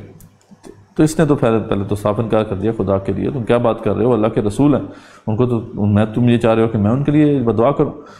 تو اس کے بارے میں یہ مشہور تھا کہ وہ اللہ تعالیٰ سے پہلے پوچھتا تھا، نہیں دعا کرنے سے پہلے استخارہ کرتا تھا، پھر وہ دعا کرتا تھا. اگر تو اس کو انڈیکیشن مل جاتی کہ دعا قبول ہوگی تو پھر وہ دعا کرتا تھا. تو اس نے کہا ٹھیک ہے چلو، جب انہوں نے بہت زیادہ اصرار کیا انہوں نے کہا ٹھیک ہے میں استخارہ کروں گا، بتاؤں گا تمہیں کہ کیا مجھے جو ہے وہ اشارہ ہوا. جب اس نے یہ اس طرح کیا، مطلب استخارہ کیا اللہ تعالیٰ کے ساتھ، تو اسے کوئی جواب نہیں ملا. تو اپنی قوم سے کہا کہ دیکھو مجھے کوئی جواب نہیں مل رہا، اس لیے میں ایسا کام نہیں کر سکتا. قوم نے کہا دیکھیں مطلب ابھی نہ تو نہیں ہوئی نا، مطلب پھر دعا پھر کرو. پھر پیچھے آئے، پھر اس نے ایسی بات کہی. یہ کچھ روایت میں یہ بھی آتا ہے کہ وہ اس کی بیوی کا انفلوئنس بہت زیادہ تھا، وہ جو اس کی بیوی تھی اسی قوم سے تھی، تو اس نے بہت زیادہ روڑا ڈالا ہوا تھا. تو آخرکار وہ گھر میں بھی پریشر تھا، باہر سے بھی پریشر تھا. آخرکار اس نے کہا چلو ٹھیک ہے میں کر دیتا ہوں، ٹھیک ہے. اور آخرکار پھر وہ اللہ تعالیٰ کی وہ جو رحمت اس کے اوپر تھی، فضل تھا، وہ اس سے محروم ہوا جب اس نے یہ فیصلہ کر لیا. اینی اس نے جب یہ فیصلہ کیا تو اس نے کہا ٹھیک ہے میں کرتا ہوں. تو جب جدھر بھی تم کہتے ہو میں نے دعا کرنی ہے میں کر دوں گا. وہ پھر وہاں کا جو سردار تھا ان کو لے کے گیا ایک اونچی جگہ پر، وہاں پہ کوئی جو ہے ذبح خانے بھی تھے ان کے بتوں کے، وہاں پہ انہوں نے کوئی ذبح وغیرہ بھی کیا. پھر اس کے بعد ان سے کہا کہ چلو دعا کرو، بدعا کرو موسیٰ علیہ السلام کی قوم کے اوپر. جب وہ زبان کھولتا بدعا کے لیے تو وہ دعا نکل جاتی موسیٰ علیہ السلام اور ان کی فوج کے لیے. جب وہ کہتے کہ ہمارے لیے دعا کرو، جب ان کے لیے وہ دعا کرنے کی کوشش کرتا تو وہ بدعا نکل جاتی زبان سے. اس پہ وہ حیران ہو گئے کہ تجھے ہم اس لیے لے کے آئے ہیں، تو ہم پہ بدعا کر رہا ہے، ان کے لیے دعا کر رہا ہے. اس نے کہا کہ دیکھو میرا رب میرے اوپر غالب آ گیا، میرے ہاتھ میں کچھ نہیں. آخرکار کیا ہوا کہ 2-3 دفعہ انہوں نے کوشش کی کہ کس طریقے سے بدعا نکلے اس کی زبان سے، لیکن یہ ہے کہ وہ بدعا نہ نکلی. آخرکار یہاں تک ہوا جو ہمارے مفسرین کہتے ہیں کہ اس کی زبان پھر وہ اپنی چھاتی تر لٹک گئی، مطلب وہ بالکل جسے کہتے ہیں نا وہ نارملٹی اس کے اندر آ گئی۔ اب اس نے کہا کہ جو بھی اشاروں سے اپنی بات سمجھانے کا، دیکھو میرا تو یہ حال ہو ہی گیا ہے، میں تو راندہ درگاہ ہو ہی گیا ہوں، اب میں تمہیں ایک ٹیکنیک بتاتا ہوں، ایسا کرو کہ تم ان سے کوئی غلطی کرواؤ، اگر یہ غلطی کر لیں گے تو اللہ تعالیٰ کا ویسے ہی ان کے اوپر عذاب ہوگا اور اللہ تعالیٰ ان کو چھوڑ دے گا، تو تمہارا کام ہو جائے گا، ٹھیک ہے؟ یعنی میری بدعا سے تو یہ کام نہیں ہوا، لیکن یہ ہے کہ میں تمہیں ایک طریقہ بتاتا ہوں۔ یہ اب دونوں یعنی بائبل کے بیان میں یہ آتا ہے کہ دونوں چیزیں اس نے بتائیں۔ جب بائبل کے بیان میں یہ زبان لٹکنے والی بات نہیں ہے، اس میں کچھ اور انفارمیشن بھی ہے کہ جب یہ اپنی گدی پر سوار ہو کے بدعا کے لیے جانے لگا پہاڑی کی طرف، تو پھر اس نے راستے میں فرشتے کو بھی دیکھا تھا، تو اس طریقے سے ہمارے مفسرین نے بات کیا کہ اس کی گدی نہیں چل رہی تھی، ٹھیک ہے؟ تو اور پھر گدی نے بولنا شروع کیا کہ دیکھو تم کیسی باتیں کر رہے ہو، تو نہیں مجھے آگے فرشتے نظر آ رہے ہیں، میں تمہیں روکتی ہوں کہ تم ایسا نہ کرو۔ بائبل کے بیان میں ہے کہ فرشتے نے کہا تھا کہ دیکھو تم کیا کرنے جا رہے ہو، سوچو تو صحیح تم یہ کیا کرنے جا رہے ہو، تو کوئی کنورسیشن ہوئی تھی گدھے پہ بیٹھ کے وہ فرشتے کے ساتھ۔ اینی ویز جب اس نے انہیں بتایا کہ تم ایسا کرو تو ان سے کچھ غلطی کرواؤ، تو انہوں نے پھر اپنی خوبصورت عورتیں بھجوائیں، انہوں نے کہا زنا کرواؤ یا پھر شرک کرواؤ، دونوں کے بارے میں آتا ہے کہ انہوں نے پھر جو ہے اپنی خوبصورت عورتیں بھجوائیں نیچے، تاکہ کس طریقے سے ان میں سے کوئی بندہ جو ہے کوئی سردار ہے وہ ایسی حرکت کرے، وہ زنا کا ارتکاب کرے تاکہ اللہ تعالیٰ کا عذاب ان کے اوپر نازل ہو، یا شرک کرے۔ تو دونوں ہی چیزیں جو ہے انہوں نے کوشش کی۔ تو بائبل کے بیان کے حوالے سے جو مختلف نیریشنز ہیں اس میں یہ ہوتا ہے کہ دونوں چیزیں انہوں نے کی۔ ایک ان میں سے سردار تھا جس کا نام یہ بتاتے ہیں زمری، ٹھیک ہے؟ اب وہ کوئی سامری سے کوئی ملتی جلتی بات ہے جو آپ کو بائبل میں ملتی ہے، اس کے علاوہ سامری کا تو نام ہی کہیں بھی نہیں ہے، حالانکہ اتنا بڑا نام ہونا چاہیے تھا وہ جس نے بچڑا بنایا، وہ بالکل غائب ہے ان کی پوری تاریخ سے، اور اسی جگہ پہ جو ہے سارا کا سارا چیزیں ساری کی جو بات ہے یہ منڈ دی ہے انہوں نے حضرت ہارون علیہ السلام کے اوپر۔ اینی ویز یہاں پہ وہ زمری کا لفظ آتا ہے کہ وہ شخص تھا جس نے زنا کیا اور پھر جو ہے اس کو پھر قتل کیا گیا، اور پھر اس کے بس پھر ان کے اوپر وہ ایک اللہ تعالیٰ کی طرف سے تعاون آیا تھا اور ان کی فوج کے کافی لوگ جو ہے وہ مارے گئے تھے۔ تو یہ سارا واقعہ ہے بلعام بن باورہ کا۔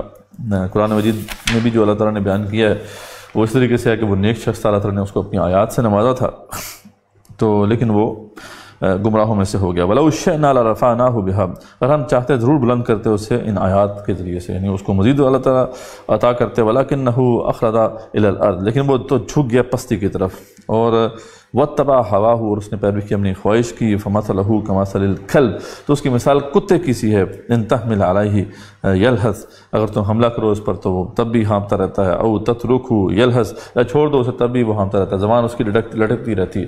تو اسی سے شاید وہ مفسرین نے ہمارے وہ بات اس میں ایڈ کی کہ اس کی زبان جو ہے وہ لٹک گئی اور پھر وہ اسی طرح رہا، اس کے اندر جو ہے وہ ڈیفارمٹی آ گئی۔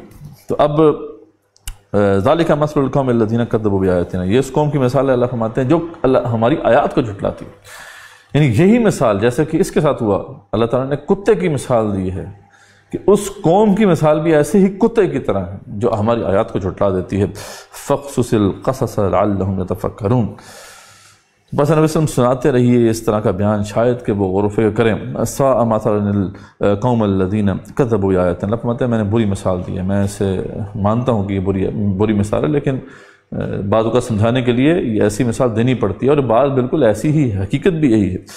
تو بری ہے مثال جو ہم نے ایسی قوم کی دی ہے جو ہماری آیات کو جھٹلاتی ہے۔ وَأَنفُسَهُمْ كَانُوا يَظْلِمُونَ، وہ اپنی ہی جانوں پر ظلم کرتے رہے ہیں، لیکن یہ ہے کہ یہ ظلم انہوں نے اپنی جان پہ خود کیا ہے۔ مَن يَهْدِ اللَّهُ فَهُوَ الْمُهْتَدِي، جسے اللہ تعالیٰ ہدایت ہے اسے کوئی گمراہ نہیں کر سکتا، وہی ہدایت اصل ہے۔ وَمَن يُضْلِلْ، جس کو اللہ تعالیٰ گمراہ کر دے، فَأُولَٰئِكَ هُمُ الْخَاسِرُونَ، تو پھر یہی وہ لوگ ہیں جو خسارے والے ہیں۔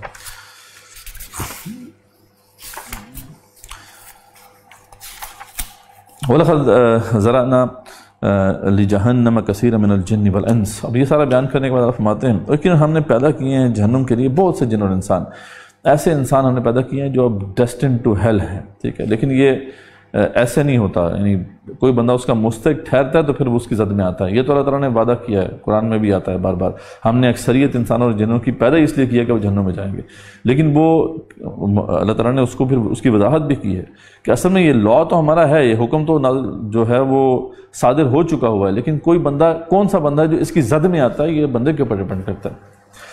اور یہ وہ لوگ ہیں جن تک حق پہنچا اور انہوں نے حق کو سمجھ کے پھر قبول نہیں کیا، تو پھر وہ اللہ تعالیٰ کی اللہ تعالیٰ کے اس حکم کی زد میں آ جاتے ہیں۔ لہم قلوب لا یفقہون بہا، ان کے دل ہیں لیکن وہ نہیں سمجھتے ان سے، ولہم اعین لا یبصرون بہا، ان کی آنکھیں ہیں لیکن وہ اسے دیکھتے نہیں ہیں، ولہم آذان لا یسمعون بہا، اور ان کے کان ہیں لیکن وہ سنتے نہیں ہیں، اولئک کالانعام، یہ چوپایوں کی طرح ہیں، بل ہم اضل، بلکہ ان سے بھی جو ہے زیادہ گمراہ ہیں، ان سے بھی زیادہ بھٹکے ہوئے ہیں، یا کم تر ہیں، اولئک ہم الغافلون، یہی وہ لوگ ہیں جو غافل ہیں۔ وللہ الاسماء الحسنی، اور دیکھو اے مسلمانوں اللہ ہی کے ہیں تمام نام، فادعوہ بہا، تو پکارو اسے ان ناموں کے ساتھ، وذروا الذین یلحدون فی اسمائہ، اور چھوڑ دو انہیں جو ٹیڑھ اختیار کرتے ہیں اس کے ناموں میں۔ اب یہ بڑی جو ہے ڈفرنٹ سی بات ہے، سیجزون ما کانوا یعملون، عنقریب انہیں بتا دیا جائے گا اس کا جو وہ کیا کرتے تھے۔ ذکر ہو رہا تھا بلا من باورا کا، اس سے جو ہے بات یہاں پر شفٹ ہوئی۔ تفسیر عثمانی میں ایک انٹرسٹنگ اشارہ اس طرف کیا گیا ہے، وہ کہتے ہیں کہ یہ جو ہے نا وذروا الذین یلحدون فی اسمائی، جو اللہ تعالیٰ کی ناموں میں ٹیڑھ تلاش کرتے ہیں، تو وہ کہتے ہیں کہ ہو سکتا ہے یہ جو اللہ کی صفات میں پھر تاثیر ہے، جس کا ذکر ہم پہلے بھی کر رہے تھے جب ہم نے ہاروت اور ماروت کا ذکر کیا تھا، تو اس پہ میں نے آپ کو امین حسن اصلاحی کی ایک جو ہے بات بتائی تھی کہ انہوں نے بڑی انٹرسٹنگ اس کی تشریح کی۔ انہوں نے کہا کہ جو ہاروت اور ماروت جو ان کو سکھاتے تھے وہ کوئی جادو نہیں سکھاتے تھے، وہ اللہ تعالیٰ کی صفات سمجھاتے تھے ان کو، اور اللہ کی صفات میں کیا تاثیر ہے وہ سکھاتے تھے۔ تو اب اللہ کی صفات سے بھی جو ہے مٹیریل ورلڈ کے اندر کچھ تبدیلی لائی جا سکتی ہے، یعنی انفلوئنس کیا جا سکتا ہے۔ تو انہوں نے پھر اس علم کو جو اٹسلف ٹھیک تھا لیکن وہ استعمال کرنا شروع کر دیا تھا، وہی محبوب قدموں میں والی بات کہ کوئی عورت پسند آ گئی ہے، اس کو اپنے خاوند سے دور کر کے اس کو طلاق دلوا کے اپنے ساتھ جوڑ لینا، تو یہ اس کام کے لیے انہوں نے جو ہے اللہ کی صفات کا استعمال کرنا شروع کر دیا تھا۔ یہ امین حسن اصلاحی کی وہ تشریح ہے وہاں پہ جو ہوئی تھی۔ تو ہو سکتا ہے کہ یہ جو بلا من باورہ یہ بھی اسی علم کا ماہر ہو، تبھی اس کے پاس وہ آیات تھیں، یعنی وہ جو نشانیاں تھیں۔ اس طرح کے اور بھی بڑے ہمیں لوگ ملتے ہیں جو اللہ تعالیٰ کی صفات کے حوالے سے بڑے ماہر تھے۔ ایک اور شخص جس کا ذکر آگے آ جائے گا، آصف بن برقیہ تھے، جو سلیمان علیہ السلام کے بڑے اہم مشیر تھے، اور جنہوں نے پھر وہ جو عرش تھا ملکہ سبا کا وہ لے کے آگے تھے، تو وہ انہوں نے بھی اللہ تعالیٰ کی صفت اعظم کا استعمال کیا تھا۔ تو یہ کوئی علم رہا ہے، لیکن یہ ہے کہ اس کے بعد یہ ختم ہو گیا۔ ہمارے ہاں بھی اہل تصوف کے ہاں اس کی باقیات کچھ ملتی ہیں کہ جب وہ اس کے ذریعے سے علاج کرتے ہیں، اب اتنی دفعہ یہ پڑھ لیں، اتنی دفعہ یا کریمو یا حلیمو، اس طرح کر کے ورد کریں۔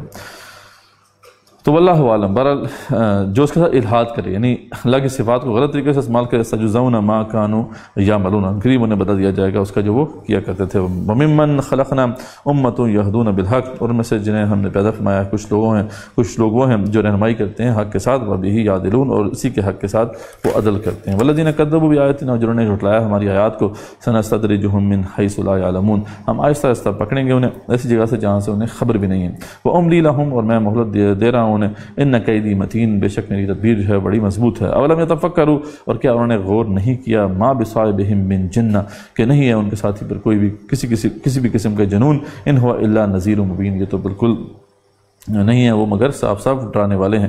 وَلَمْ يَنْظُرُوا فِي مَلَكُوتِ السَّمَاوَاتِ وَالْأَرْضِ، اور کیا انہوں نے نہیں دیکھا آسمان و زمین کی بادشاہت میں، وَمَا خَلَقَ اللَّهُ مِن شَيْءٍ، اسے جو اللہ نے پیدا کی ہے کوئی بھی چیز، جو بھی چیز اس نے پیدا کی ہے، وَأَنَا عَسَىٰ أَن يَكُونَ قَدِ اقْتَرَبَ أَجَلُهُمْ، اور ممکن ہے کہ آ چکا ہو بالکل قریب ان کا مقررہ وقت، فَبِأَيِّ حَدِيثٍ بَعْدَهُ يُؤْمِنُونَ، تو کس بات پر اس کے بعد وہ ایمان لائیں گے؟ اب what else do they want، ساری باتیں تو کھل کے ان کے سامنے آ چکی ہیں۔ من یضلل اللہ فلا ہادی له، تو جسے گمراہ کر دے اللہ تعالیٰ تو اس کے لیے کوئی ہدایت نہیں ہے۔ وَيَذَرُهُمْ فِي طُغْيَانِهِمْ يَعْمَهُونَ، اور وہ چھوڑ دیتا ہے انہیں کہ اپنی سرکشی میں بھٹکتے رہیں۔ یسألونک عن الساعة ایان مرساها، نبی صلی اللہ علیہ وسلم وہ پوچھتے ہیں آپ سے قیامت کے دن کے بارے میں کہ کب اس کا ہونا ہے، کب وہ واقع ہوگی۔ قل انما علمها عند ربی، آپ نے فرما دیا کہ اس کا علم سب میرے رب کے پاس ہے۔ لا یجلیها لوقتها الا هو، نہیں ظاہر کرے گا اسے اس کے وقت پر مگر وہی۔ ثقلت من فی السماوات والارض، بس یہ مجھے پتہ ہے کہ وہ بہت ہی بھاری جو ہے واقعہ ہوگا آسمان و زمین پر۔ لا تأتیکم الا بغتہ، اور نہیں آئے گی مگر یہ قیامت اچانک آئے گی۔ یسألونک کأنک خفی عنہا، اور وہ ایسا پوچھتے ہیں آپ سے گویا آپ خوب تحقیق کرنے والے ہیں اس کی، آپ کو تو خود نہیں پتا۔ قل انما علمها عند اللہ، آپ انہیں کہہ دیں کہ دیکھو اس کا علم تو میرے رب کے پاس ہی ہے، ولکن اکثر الناس لا يعلمون، لیکن اکثریت جو ہیں لوگوں کی وہ نہیں جانتے۔ قل لا املک لنفسی نفعا ولا ضرا، یعنی مثلا فرمائیے میں اختیار نہیں رکھتا اپنے لیے کسی نفع کا اور نہ ہی کسی نقصان کا، الا ما شاء اللہ، الا یہ کہ اللہ ہی چاہے، ولو کنت عالم الغیب، اگر میں جانتا ہوتا غیب، لاستکثرت من الخیر، تو یقیناً کثرت سے حاصل کر لیتا بھائیوں میں سے، وما مسنی السوء، اور نہ پہنچتی مجھے کوئی بھی تکلیف، ان انا الا نذیر و بشیر لقوم یؤمنون، میں نہیں ہوں مگر خبردار کرنے والا، بشارت دینے والا ان کے لیے جو ایمان لانا چاہتے ہیں۔ والذی خلقکم من نفس واحدہ، وہی اللہ ہے جس نے پیدا کیا تمہیں ایک جان سے، وجعل منہا زوجہا، اور بنایا اسی سے اس کا جوڑا، لیسکن الیہا، تاکہ وہ سکون حاصل کرے اس سے، فلما تغشاہا، تو جب وہ مرد ڈھانپ لیتا ہے عورت کو، حملت حملا خفیفا، تو اٹھایا عورت نے ہلکا سا حمل، فمرت بہی فلما اثقلت، تو وہ لیے پھرتی رہی اس کو، پھر جب وہ بوجھل ہو گئی تو کیا ہوا، دعوا اللہ ربہما، تو ان دونوں نے دعا کی اللہ تعالیٰ سے کہ لئن آتیتنا صالحا،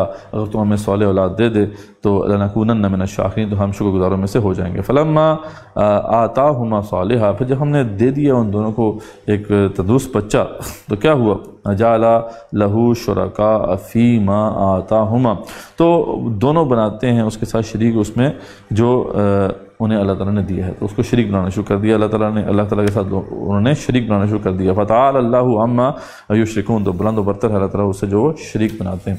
اب یہاں بات پہلے تو لگتا ہے ایسی جیسے آدم اور حوا علیہ السلام کی ہو رہی ہے، لیکن بعد میں کسی ایسے جوڑے کی بات ہو رہی ہے جنہوں نے شرک کیا۔ اب ایک تو یہی ہے کہ بات عام سے خاص کی طرف چلی گئی، یعنی یا خاص سے عام کی طرف چلے جائے، اس طریقے سے اور بھی مثالیں قرآن میں موجود ہیں، تفسیر عثمانی میں اس پر بھی بحث کی گئی، تو یہاں پہ بات خاص سے عام کی طرف گئی، تو ایک تو یہ اس کی تشریح۔ دوسری پھر انہوں نے کہا کہ اس پہ ایک روایت بھی ہے اس حوالے سے کہ جس کی بہرحال جو حدیث تو مرفوع ہے، ترمذی شریف کی ہے، لیکن وہ معلول ہے ابن کثیر کے نزدیک، یعنی اس میں کچھ مسئلہ ہے۔ تو وہ روایت کہتے ہیں کہ ابلیس سے ایک نیک مخلوق کی صورت میں حوا کے پاس آیا، وہ فریب دے کر ان سے وعدہ لیا کہ اگر لڑکا پیدا ہوا تو اس کا نام عبد الحارث رکھیں۔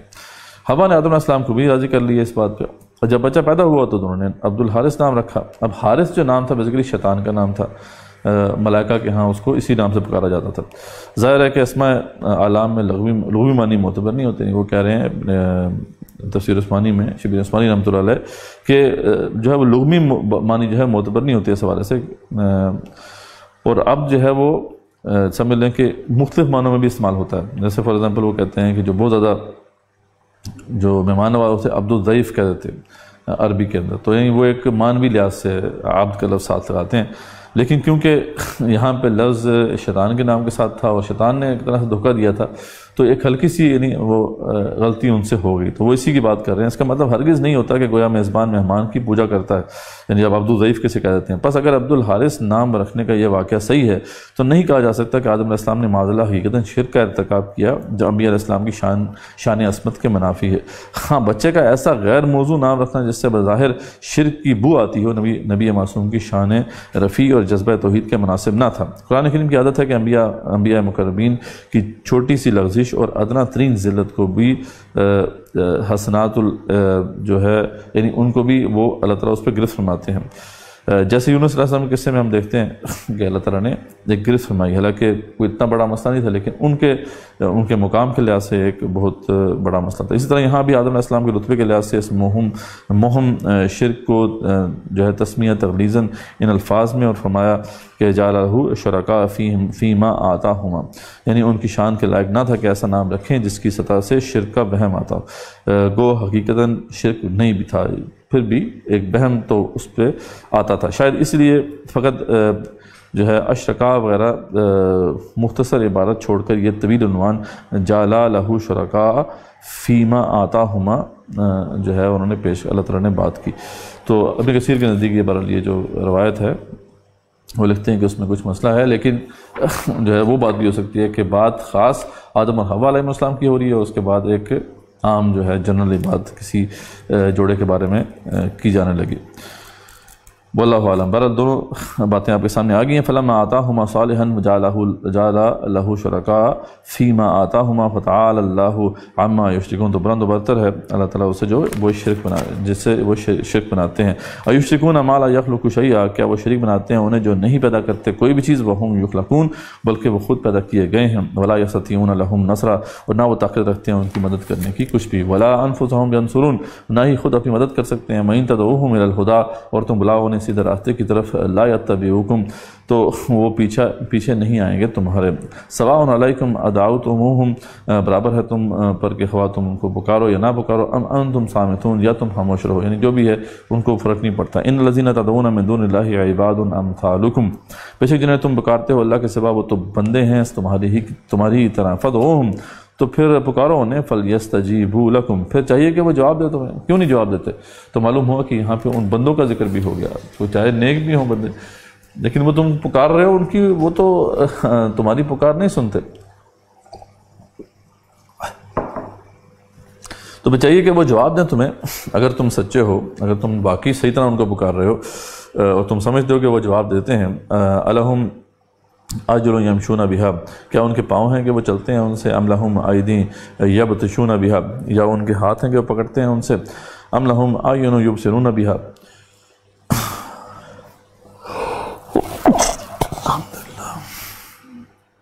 ام لہم اعین یبصرون بہا ام لہم آذان یسمعون بہا، کیا ان کے کان ہیں جس سے وہ سنتے ہیں؟ قل ادعوا شرکاءکم، نبی صلی اللہ علیہ وسلم فرمائیے بلا لو اپنے شریکوں کو، ثم کیدون فلا تنظرون، پھر سازش کرو میرے خلاف پس نہ مہلت دو مجھے کچھ بھی۔ ان ولی اللہ الذی نزل الکتاب، بے شک میرا حمایتی اللہ تعالیٰ ہے جس نے نازل کی ہے کتاب، وہو یتولی الصالحین، اور وہی ساتھ دیتا ہے نیک بندوں کا۔ والذین تدعون من دونہ، اور جنہیں تم پکارتے ہو اللہ کے سوا، لا یستطیعون نصرکم، تو وہ طاقت نہیں رکھتے تمہاری مدد کی کچھ بھی۔ جس کو بھی تم پکارتے رہو، چاہے غوث ہو چاہے وہ داتا ہو، وہ کچھ استطاعت نہیں رکھتے ہیں، یاد رکھیں۔ رسول اکرم صلی اللہ علیہ وسلم سے بھی آپ پکاریں گے، وہ استطاعت نہیں رکھتے ہیں، اللہ تعالیٰ ہی کی استطاعت ہے، اللہ کو پکاریں۔ خدا کے لیے کسی مخلوق میں سے کسی کو بھی پکارنا جو ہے وہ چھوڑ دیں۔ کیا مسئلہ ہے آپ کو؟ اللہ تعالیٰ سے کیوں نہیں پکارتے جو کہ موجود ہے، ہر آن آپ کی بات سن رہا ہے؟ تو ولا انفسہم ینصرون، اور نہ ہی خود اپنی مدد کر سکتے ہیں۔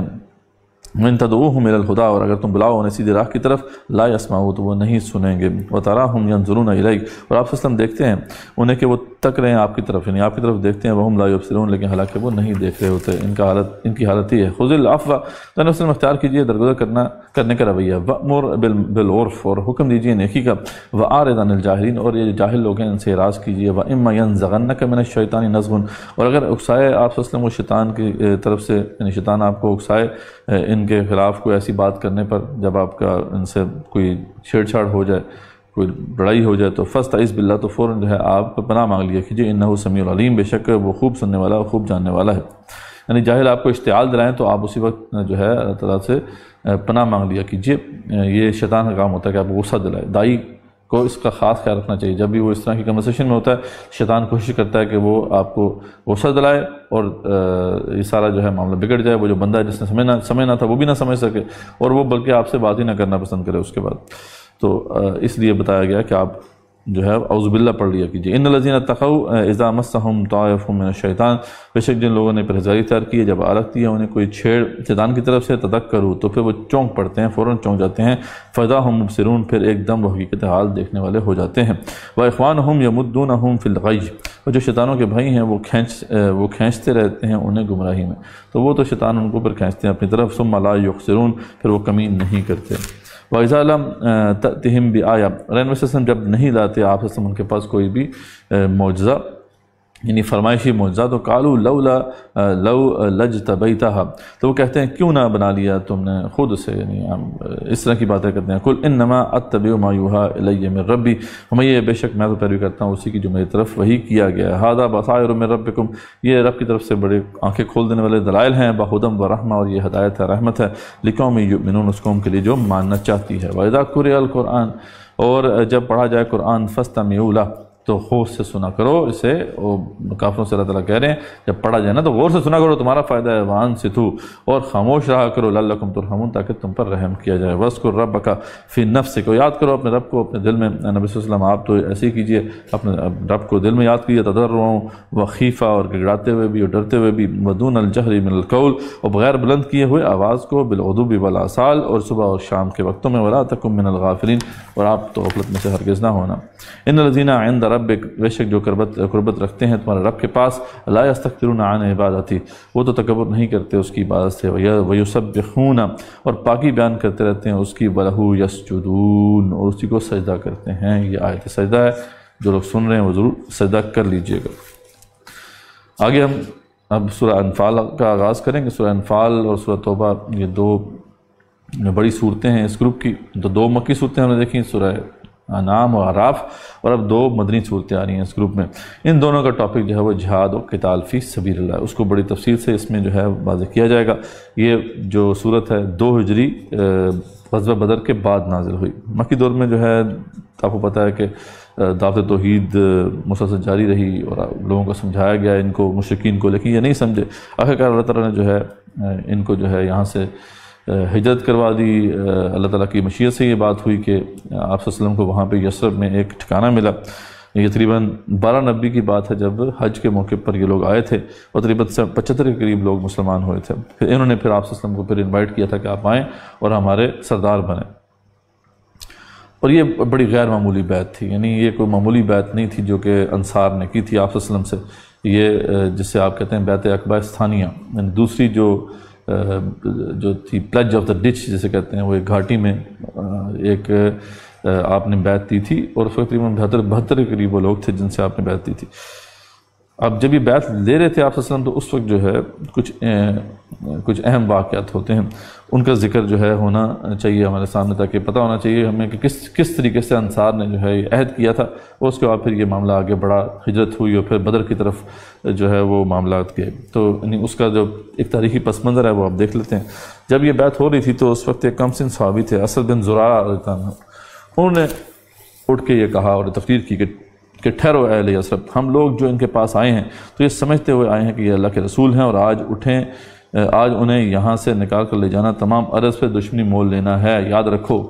یعنی تم عہد تو کر رہے ہو لیکن اس بات کو مد نظر رکھو، اس کو سمجھ کے کرو، اس کے نتیجے میں تمہارے نونہال قتل ہوں گے اور تلواریں تم پر برسیں گی، یہ سمجھ لو اچھے طریقے سے۔ لہذا اگر تمہیں اپنی جانیں عزیز ہیں تو پھر چھوڑ دو اور صاف صاف عذر کر دو، ابھی بہتر ہے ان کو چھوڑ دو، یہیں پہ ان کو عذر کر دو کہ ہم جو ہے آپ کو نہیں وہاں پہ سنبھال سکتے، کیونکہ اس وقت عذر کر دینا خدا کے نزدیک زیادہ قابل قبول ہو سکتا ہے۔ اسی طرح اسی وفد میں ایک اور صحابی تھے عباس بن عبادہ رضی اللہ عنہ، انہوں نے بھی اسی سے ملتی جلتی بات کی اور اس بات کو مزید امفسس کیا، انہوں نے کہا جانتے ہو اس شخص سے کس چیز پر بیعت کر رہے ہو؟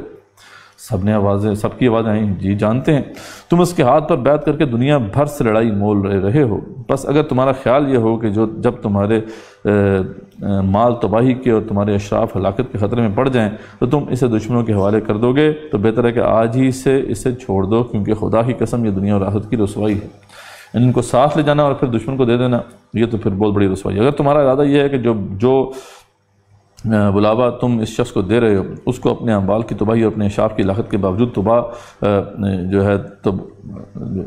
جو ہے تم پیچھے نہیں ہٹو گے، تو بے شک اس کا ہاتھ تھام لو کہ خدا کی قسم یہ دنیا اور آخرت کی بھلائی ہے۔ اس پر پھر تمام جو ہے وفد نے یک زبان ہو کے کہا تھا کہ ہم اس سے لے کر اپنے اموال کو تباہی اور اپنے اشراف کو ہلاکت کے خطرے میں ڈالنے کے لیے تیار ہیں۔ تو یعنی یہ جو معمولی بیعت نہیں تھی، اس لیے حضرت جو کعب بن اشرف ہیں، جو کعب بن مالک ہیں، کعب بن اشرف تو خیر یہودی سردار تھا، کعب بن مالک جو بہت بڑے صحابی ہیں انصار میں سے، وہ کہتے تھے کہ مجھے تو یہ بدر سے بھی زیادہ ایک مشکل مقام لگتا ہے جب یہ ہم نے عہد کیا تھا، ٹھیک ہے، بدر میں وہ شریک نہیں ہو سکے تھے، لیکن وہ کہتے ہیں کہ بدر سے زیادہ مشکل تھا ہمارے لیے یہ والا جو عہد تھا جو یہاں پہ آپ صلی اللہ علیہ وسلم کے ہاتھ پہ ہم نے کیا تھا۔ بہرحال اس طریقے سے پھر آپ صلی اللہ علیہ وسلم نے وہاں پہ ہجرت کی۔ اب جیسے جب یہ ہجرت ہوگی تو پھر جو مشرکین مکہ تھے وہ اچھی طرح جانتے تھے کہ اب کیا یہ تھریٹ ہے ان کے لیے، کیونکہ ان کی جو ٹریڈ روٹ تھا، وہ ان کا جو ٹریڈ روٹ تھا جہاں سے تجارت ہوتی تھی، تجارتی گزرگاہ، وہ مدینہ کے پاس سے گزرتی تھی، اور اس تقریباً 2.5 لاکھ اشرفی سے زیادہ وہاں پہ سالانہ تجارت ہوتی تھی، اور ان کو پتہ تھا کہ اب یہ تو ان کے زون کے انڈر ہے، اور وہ جب چاہیں جو ہے اس کو ڈسرپٹ کر سکتے ہیں، وہاں پہ قافلوں پہ حملہ کر سکتے ہیں، اس کا بھی انہیں خدشہ تھا۔ تو اب یہ سارے معاملہ بھی چل رہے تھے کہ پھر آپ صلی اللہ علیہ وسلم نے جو ہے جاتے ساتھ یہ پلاننگ کی تھی کہ اس کے آس پاس جو علاقے تھے، جو بھی قبائل آپ کو ملتا، قبائل آپ کو اس تجارتی گزرگاہ کے آس پاس ملتے، آپ نے ان سے معاہدے بھی کرنا شروع کر دیے تھے۔ پھر یہ بھی کیا کہ آپ نے وہاں پر جو ہے چھاپہ مار کارروائیاں بھی شروع کر دی تھیں۔ تقریباً 8 مہمات ہیں جو غزوہ بدر سے پہلے ہوئی ہیں، اور اس میں 4 میں خود آپ صلی اللہ علیہ وسلم خود گئے ہیں، 4 باقاعدہ لشکر آپ صلی اللہ علیہ وسلم کی قیادت میں گئے ہیں۔ تو یہ سارے جو خطرات تھے وہ ان کے سامنے تھے مشرکین مکہ کے لیے۔ پھر ایک ایسا واقعہ ہوا جس سے یہ بات مزید آگے بڑھ گئی، وہ تھا سعد بن معاذ جو کہ رئیس مدینہ تھے۔ وہ عمرے کے لیے جب وہاں پہ گئے تو ابو جہل نے ان کو روک لیا اور کہا کہ دیکھو تم ہمارے دین کے مرتدوں کو بنا دو اور ان کی امداد جو ہے اور ان کی امداد کرو، ان کی اعانت کرو، اور ہم تمہیں اطمینان سے مکے میں طواف کرنے دیں۔ تو اس نے کہا خدا کی قسم اگر تم امیہ بن خلف کے مہمان نہ ہوتے تو یہاں سے زندہ نہ بچ کے جاتے۔ تو اس پہ پھر وہ غریب سردار تھے، انہوں نے جواب دیا کہ واللہ اگر تم نے مجھے اس چیز سے روکا تو میں تمہیں اس چیز سے روک دوں گا جو تمہارے لیے اس سے زیادہ شدید تر ہے، یعنی مدینے پر سے تمہاری راہداری۔ اب یہ ہے جو کہ ایک سمجھ لیں کہ خطرے کی گھنٹی بج گئی ابو جہل کے سامنے۔ اس نے ذکر ڈسکشن کی پھر اپنے لوگوں کے ساتھ کہ کیا معاملہ ہے۔ خیر یہ سارا بیک گراؤنڈ تھا اس کا کہ جب یہ سارا جو ہے واقعہ پیش آیا، یعنی بلڈ اپ اگر آپ دیکھیں تو اس میں آلریڈی حالات جو ہے وہ کشیدہ ہو چکے تھے۔ پھر ہم دیکھتے ہیں کہ شعبان سن 2 ہجری میں پھر یہ معاملہ ہوتا ہے کہ قریش کا ایک بہت بڑا قافلہ جو تجارتی قافلہ تھا ابو سفیان کی قیادت میں، وہ اس نے مکے کی طرف جانا تھا، اور وہ اسی جو ہے راہ گزر سے گزر کے اس نے جانا تھا۔ جب یہ خبر آپ صلی اللہ علیہ وسلم تک پہنچی تو آپ نے اعلان کیا کہ میرے ساتھ کون جائے گا تاکہ ہم جا کے اس کے اوپر چھاپہ مار کارروائی کریں، جیسا کہ آپ صلی اللہ علیہ وسلم کر رہے تھے۔ اور یہ ایک بہت بڑا قافلہ تھا جس کے اوپر کہتے ہیں کہ 50,000 اشرفی کا مال تھا۔ تو جب آپ صلی اللہ علیہ وسلم نے یہ پلاننگ کی اور آپ نے اپنی فوجوں کو بڑھایا اس مقصد کے لیے، اور ان کے پاس اس وقت جو ہے کوئی 30-40 محافظ تھے، باقی تو یہ تجارتی قافلہ تھا، تو یہ اس سے ان کے ساتھ جو ہے ٹکرا تو نہیں لے سکتے تھے۔ لیکن ابو سفیان نے یہ دیکھ لیا کہ اگر یہ ہم پہ حملہ کرتے ہیں تو یہ بہت بڑا نقصان ہوگا۔ ابو سفیان نے یہاں سے اپنا بندہ بھجوا دیا، وہ گیا وہاں پہ مکے میں، اور اس نے وہ جو پرانے قاعدے کے مطابق وہ کجاوا الٹا اپنے اونٹ کا، اس کے کان چیرے، ناک چیرا، اور پھر دہائی دینا شروع کر دی، اپنی جو ہے وہ قمیض بھی پھاڑی کہ جناب حملہ ہو گیا ہمارے قافلے کے اوپر۔ اب وہ ساری باتیں آپ ذہن میں رکھیں کہ وہ جو بلڈ اپ ہوا تھا اس یہاں تک کے جو معاملات ہوئے تھے، اس میں پہلے ہی ان کے سردار اس سے آگاہ تھے، ان کے اندر ویسے بھی عداوت کی آگ جو ہے بھڑک رہی تھی، اوپر سے سونے پہ سہاگا یہ والی بات ہو گئی۔ اس پہ انہوں نے پھر اعلان کیا کہ اب ہم لڑائی کے لیے جائیں گے۔ تو پھر 600 زرہ پوش، اس میں تقریباً 1000 کا لشکر تھا، 600 زرہ پوش تھے، 100 سواروں کا رسالہ بھی تھا، پوری شان و شوکت سے وہاں سے نکلے۔ آپ صلی اللہ علیہ وسلم اب ظاہری بات ہے اس مقام پہ تھے کہ اب اپنے یعنی پیچھے سے کوئی رسد تو آ نہیں سکتی تھی، یعنی اتنا ٹائم تو نہیں تھا کہ آپ صلی اللہ علیہ وسلم واپس جائیں اور وہاں سے لوگوں کو جو ہے مزید لوگوں کو کال دیں کہ وہ آئیں اور اس مارکے میں ان کے ساتھ شامل ہوں۔ اب جو آئے ہوئے تھے انہی سے بات کی جا سکتی تھی۔ آپ صلی اللہ علیہ وسلم نے ان کے سامنے دونوں باتیں رکھیں کہ دیکھو اللہ تعالیٰ کے ساتھ تو مجھے یہ بشارت مل چکی ہے، دونوں میں سے ایک تمہیں مل جائے گا، ادھر جاتے ہو تب بھی ملے گا، ادھر جاتے ہو تو وہ بھی مل جائے گا۔ جب آپ صلی اللہ علیہ وسلم نے یہ ان کے سامنے بات رکھی جو شروع میں صحابہ کی جو ٹیل تھا وہ یہی تھا کہ ہم تجارتی قافلے کی طرف ہمیں جانا چاہیے، اس کا ذکر آگے ان آیات میں بھی آ جائے گا۔ ظاہری بات ہے بطبع بشری اتنے بڑے مارکے میں جانا اتنا آسان نہیں تھا۔ خیر لیکن آپ صلی اللہ علیہ وسلم جو ہے یہی چاہتے تھے کہ ہم اب لڑیں، کیونکہ اس وقت اگر وہاں سے وہ پیچھے ہو جاتے تو پھر ان کی ہوا اکھڑ جاتی۔ ان کو معلوم تھا کہ یہی وقت تھا کہ اب وقت آ گیا تھا کہ وہ جو ہے کفار کے سامنے ٹکر لے کے یہ بتا دیں کہ وہ ایک طاقتور قوت ہیں جن کو آرام سے جو ہے پیچھے نہیں کیا جا سکتا۔ اگر وہ وہاں سے چلے جاتے تو پھر ہوا اکھڑ جاتی، ہو سکتا ہے وہ لشکر سیدھا پھر مدینے کی طرف چلا جاتا۔ تو اس پر پھر جب آپ صلی اللہ علیہ وسلم نے کچھ یعنی رکے اور آپ بار بار ان سے یہ مطالبہ کر رہے تھے کہ اس پہ سوچیں، تو پھر ایک مہاجرین میں سے مقداد بن عمر کھڑے ہوئے اور انہوں نے پھر بڑی ہی خوبصورت تقریر کی. انہوں نے فرمایا کہ یا رسول اللہ، جدھر آپ کا رب آپ کو حکم دے رہا ہے اسی طرف چلیے، ہم آپ کے ساتھ ہیں، جس طرف بھی آپ جائیں گے. ہم بنی اسرائیل کی طرح یہ کہنے والے نہیں ہیں. تو وہی بات اللہ تعالیٰ نے تربیت کر دی تھی. اس وقت تک یہ تربیت ہو چکی تھی صحابہ کی، ان کو پتہ تھا کہ یہ معاملہ کیا ہے. اس سے پہلے سورہ آراف نازل ہو چکی تھی جس میں یہ سارے معاملات کا ذکر ہے. اس کے علاوہ یعنی مکی صورتوں میں اس واقعے کا ذکر ہے. ہو سکتا ہے وہ آیات جو ہیں جو بعد میں ہم دیکھتے ہیں کہ سورہ مائدہ میں ہیں وہ بھی نازل ہو چکی ہوں. تو انہوں نے کہا کہ ہمیں آپ موسیٰ علیہ السلام کی طرح نہ سمجھ لینا کہ جنہوں نے انکار کر دیا تھا. ہم بنی اسرائیل کی طرح یہ کہنے والے نہیں ہیں کہ جاؤ تم اور تمہارا خدا دونوں لڑیں، ہم تو یہاں بیٹھے ہیں. نہیں، ہم کہتے ہیں چلیے آپ اور آپ کا خدا دونوں لڑیں، ہم آپ کے ساتھ جانے لڑائیں گے جب تک کہ ہم میں سے ایک آنکھ بھی گردش کر رہی ہے. آپ صلی اللہ علیہ وسلم نے پھر سوال دہرایا. آپ پھر سوال دہرا رہے تھے کیونکہ ان کے اندر زیادہ تعداد جو تھی وہ انصار کی تھی، کم تعداد مہاجرین کی تھی. تو اس لیے آپ صلی اللہ علیہ وسلم یہ چاہ رہے تھے کہ ان کی طرف سے بھی کوئی یہ کہے کہ ہاں ٹھیک ہے یہ بات. تو آپ صلی اللہ علیہ وسلم نے پھر دوبارہ جب جو ہے وہ سوال کیا، سوال دہرایا، تو 7 دن نماز پہ کھڑے ہوئے اور آپ نے پھر کہا کہ لگتا ہے کہ روح سخن ہماری طرف ہے. پھر انہوں نے بڑی ایک زبردست تقریر کی. ہم آپ پر ایمان لے آئے ہیں. آپ صلی اللہ علیہ وسلم سے کہا کہ ہم آپ پر ایمان لے آئے ہیں، آپ کی تصدیق کر چکے ہیں، آپ جو کچھ لائے ہیں وہ حق ہے، آپ سے سمتات کا پختہ عہد باندھ چکے ہیں. بس اے اللہ کے رسول، جو کچھ آپ نے ارادہ فرما لیا ہے اسے کر گزریے. قسم ہے اس ذات کی جس نے آپ کو حق کے ساتھ بھیجا ہے، اگر آپ ہمیں لے کر سامنے سمندر میں جا پہنچیں اور اس میں اتر جائیں تو ہم آپ کے ساتھ جو ہے اتر جائیں گے، اور ہم میں سے ایک بھی پیچھے نہ رہے گا، اور ہم کو یہ ہرگز ناگوار نہیں کہ آپ کل ہمیں لے کر دشمن سے جا بھیڑیں. ہم جنگ میں ثابت قدم رہیں گے، مقابلے میں سچی جانثاری دکھائیں گے، اور بعید نہیں کہ اللہ تعالیٰ آپ کو ہم سے وہ کچھ دکھا دے جسے دیکھ کر آپ کی آنکھیں ٹھنڈی ہو جائیں. بس اللہ کی برکت کے بھروسے پر آپ ہمیں لے چلیے. اس پر آپ سے بہت مسکرائے، آپ کے دندان مبارک بھی نظر آئے، اور پھر فیصلہ ہوا کہ ہم نے لڑائی کرنی ہے. بہرحال یہ اتنی آسان لڑائی نہیں تھی. مسلمان بہت کم تعداد میں تھے، 313 کے قریب مسلمانوں کی تعداد تھی، جن میں سے 86 جو تھے مہاجرین تھے، اور 61 قبیلے اوس سے تھے، اور 170 قبیلے خزرج سے تھے. تقریباً یعنی اب دیکھ لیں کہ 200 سے اوپر جو ہیں وہ انصار تھے، صرف 86 جو ہیں وہ مہاجرین تھے. 2-3 بس گھوڑے تھے، باقی آدمیوں کے پاس جو ہے وہ 70 ٹوٹل اونٹ تھے جس پہ باری باری وہ چڑھ کے سفر کرتے تھے. صرف 60 آدمیوں کے پاس زرہیں تھیں. یہ حالت تھی. وہاں پہ 1000 کا لشکر ہے، اور آخرکار پہ یہ ٹاکرا ہوا. تو خیر اس صورت میں پھر کہ یہ اب ایک ایسے لشکر سے خطاب ہو رہا ہے جو فتح یاب ہوا ہے. ہم نے دیکھا اس سے پہلے غزوہ احد کے بعد جو ایک خطاب نازل ہوا تھا سورہ آل-عمران میں ہم نے دیکھا تھا، تو وہ بالکل ڈیفرنٹ سیناریو تھا. شکست خوردہ ایک فوج تھی، اس سے کلام تھا. یہاں پہ ایک فتح یاب ہونے والی فوج ہے جس سے خطاب ہو رہا ہے. اس لیے اللہ تعالیٰ نے جو ہے یہاں پہ خاص تو بار بار اپنی نصرت کی باتیں بیان کی ہیں کہ دیکھو تم نے اکیلے یہ فتح نہیں کیا ہے، تو اللہ کی نصرت ہے مختلف مقامات پہ ہوئی تاکہ مسلمانوں کے اندر گھمنڈ نہ آنے پائے. دوسری جیسا کہ وہاں پہ ہم نے دیکھا خامیوں سے آغاز ہوا، یہاں پہ بھی خامیوں سے اللہ تعالیٰ نے آغاز کیا. کچھ کمیاں بھی ہیں تمہیں آپ کو اپنے آپ کو درست کرنا ہوگا. پھر جہاد و قتال فی سبیل اللہ کے مقصد کو دوبارہ واضح کیا جو کہ اس سے پہلے سورہ بقرہ میں بیان کیا جا چکا ہے. اس کے آداب سے ایک دفعہ پھر آگاہی دلائی یہاں پر، اور ان اخلاقی صفات کا اظہار فرمایا جس کا ذکر سورہ آل-عمران بھی ہوا تھا کہ اللہ تعالیٰ کو یہ اخلاقی صفات چاہیے تمہارے اندر، مجھے ایسے مجاہد چاہیے جن کے اندر یہ صفات ہوں. ان کو دوبارہ سے یہاں پہ اس کا بھی اعادہ کیا. اس کے بعد مشرکین، منافقین، یہود اور مشرک تمام جتنے بھی جنگی قیدی تھے ان سب سے جو ہے ایک بڑا بلیغ خطاب کیا گیا تاکہ وہ سمجھیں. مال غنیمت کے بارے میں احکامات دے دیے گئے. اس کے بعد قانون جنگ و صلح سے متعلق ضروری ہدایات دے دی گئیں، اور پھر آخر میں اسلامی ریاست کے بنیادی اصولوں کو بھی واضح کر دیا گیا. تو ہم دیکھتے ہیں کہ کس طریقے سے پھر یہ خطاب اللہ تعالیٰ کا نازل ہوتا ہے. بسم اللہ الرحمن الرحیم. یسألونک عن الانفال. نبی صلی اللہ علیہ وسلم وہ سوال کرتے ہیں آپ سے مال غنیمت کے بارے میں. قل الانفال للہ والرسول. تو فرمائیے کہ مال غنیمت تو اللہ اس کے رسول کا ہے. ابھی تو فی الحال یہی ہے، بعد میں اس کی تفصیلات آ جائے گی.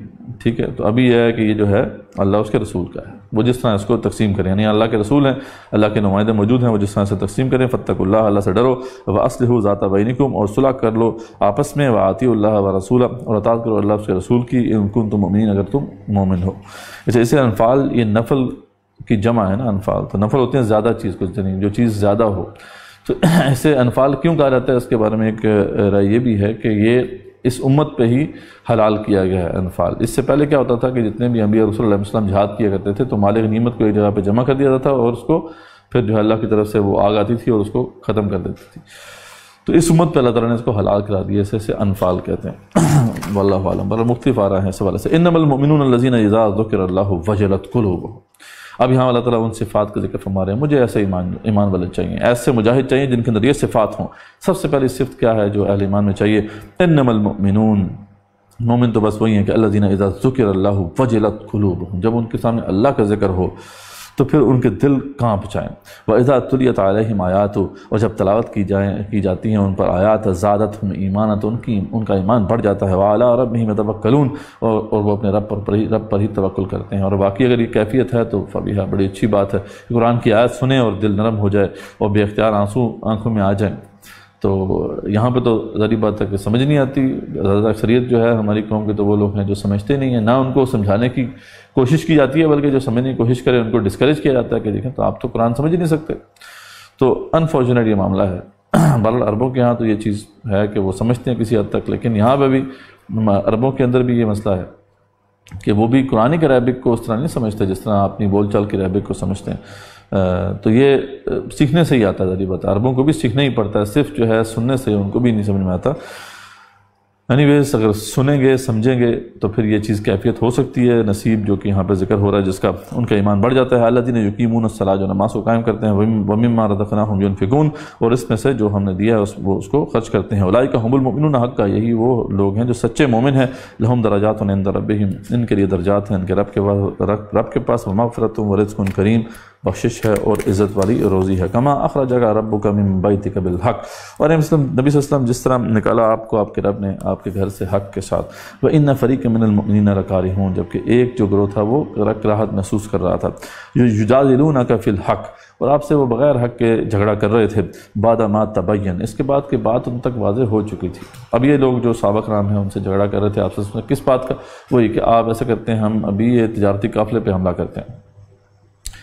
حالانکہ اللہ تعالیٰ فرمانے کے بعد واضح ہو چکی تھی۔ مفسرین بیان کرتے ہیں کہ کیونکہ اس وقت تک جب یہ لشکر پہنچا ہے، یعنی مسلمان جو ہے وہ مدینے سے وہاں پہ پہنچے، اور وہاں جو مکے سے لشکر ہے وہ جب وہاں پہ پہنچا تو اس وقت تک وہ تجارتی قافلہ تھا وہ ریڈ سی کی طرف نیچے اتر چکا تھا، اور اب اس کے پیچھے جانا ممکن بھی نہیں رہا تھا۔ یعنی اب ان کے اور اس قافلے کے درمیان وہ کفار کا لشکر حائل ہو چکا تھا، تو بات واضح بھی ہو چکی تھی، پھر بھی لوگ اصرار کر رہے تھے کہ ہمیں لڑنا نہیں چاہیے۔ تو اللہ فرماتے ہیں یہ کوئی اچھی بات تو نہیں ہے، یعنی ایک کوتاہی کی طرف اشارہ فرمایا کہ اس کی اصلاح کرو۔ جب اللہ کے رسول کہہ رہا ہے کہ ہمیں جانا چاہیے اس کی طرف، اور اللہ تعالیٰ نے بھی کہہ دیا کہ دونوں میں سے ایک مل جائے گا، تو تمہیں تو لپک کے یہ کہنا چاہیے تھا کہ ہمیں جہاد کی طرف جانا ہے۔ یہ آپ لوگوں نے کیوں سوچا کہ ہم جو ہے ایک ہلکے مارکے کی طرف جائیں؟ تو یہ اس کا مطلب ہے اصلاح کی ضرورت ہے۔ کأنما یساقون الی الموت، گویا کہ وہ ہاگے جا رہے ہیں موت کی طرف، یعنی ان کو ایسا لگ رہا تھا۔ تو وہم ینظرون، اس حال میں کہ وہ اسے دیکھ رہے ہیں۔ وَإِذْ يَعِدُكُمُ اللَّهُ، اور جب وعدہ فرما رہا تھا تم سے اللہ تعالیٰ، احد الطائفتین انہا لکم، کہ دو گروہوں میں سے ایک کا کہ یقیناً وہ تمہیں مل کر رہے گا۔ جب اللہ تعالیٰ نے وعدہ کر دیا تھا اور اللہ تعالیٰ کے رسول صلی اللہ علیہ وسلم نے یہ وعدہ کنوے بھی کر دیا تھا کہ دونوں میں سے ایک ملے گا، تو پھر تو اس طرح کی روش نہیں ہونی چاہیے تھی۔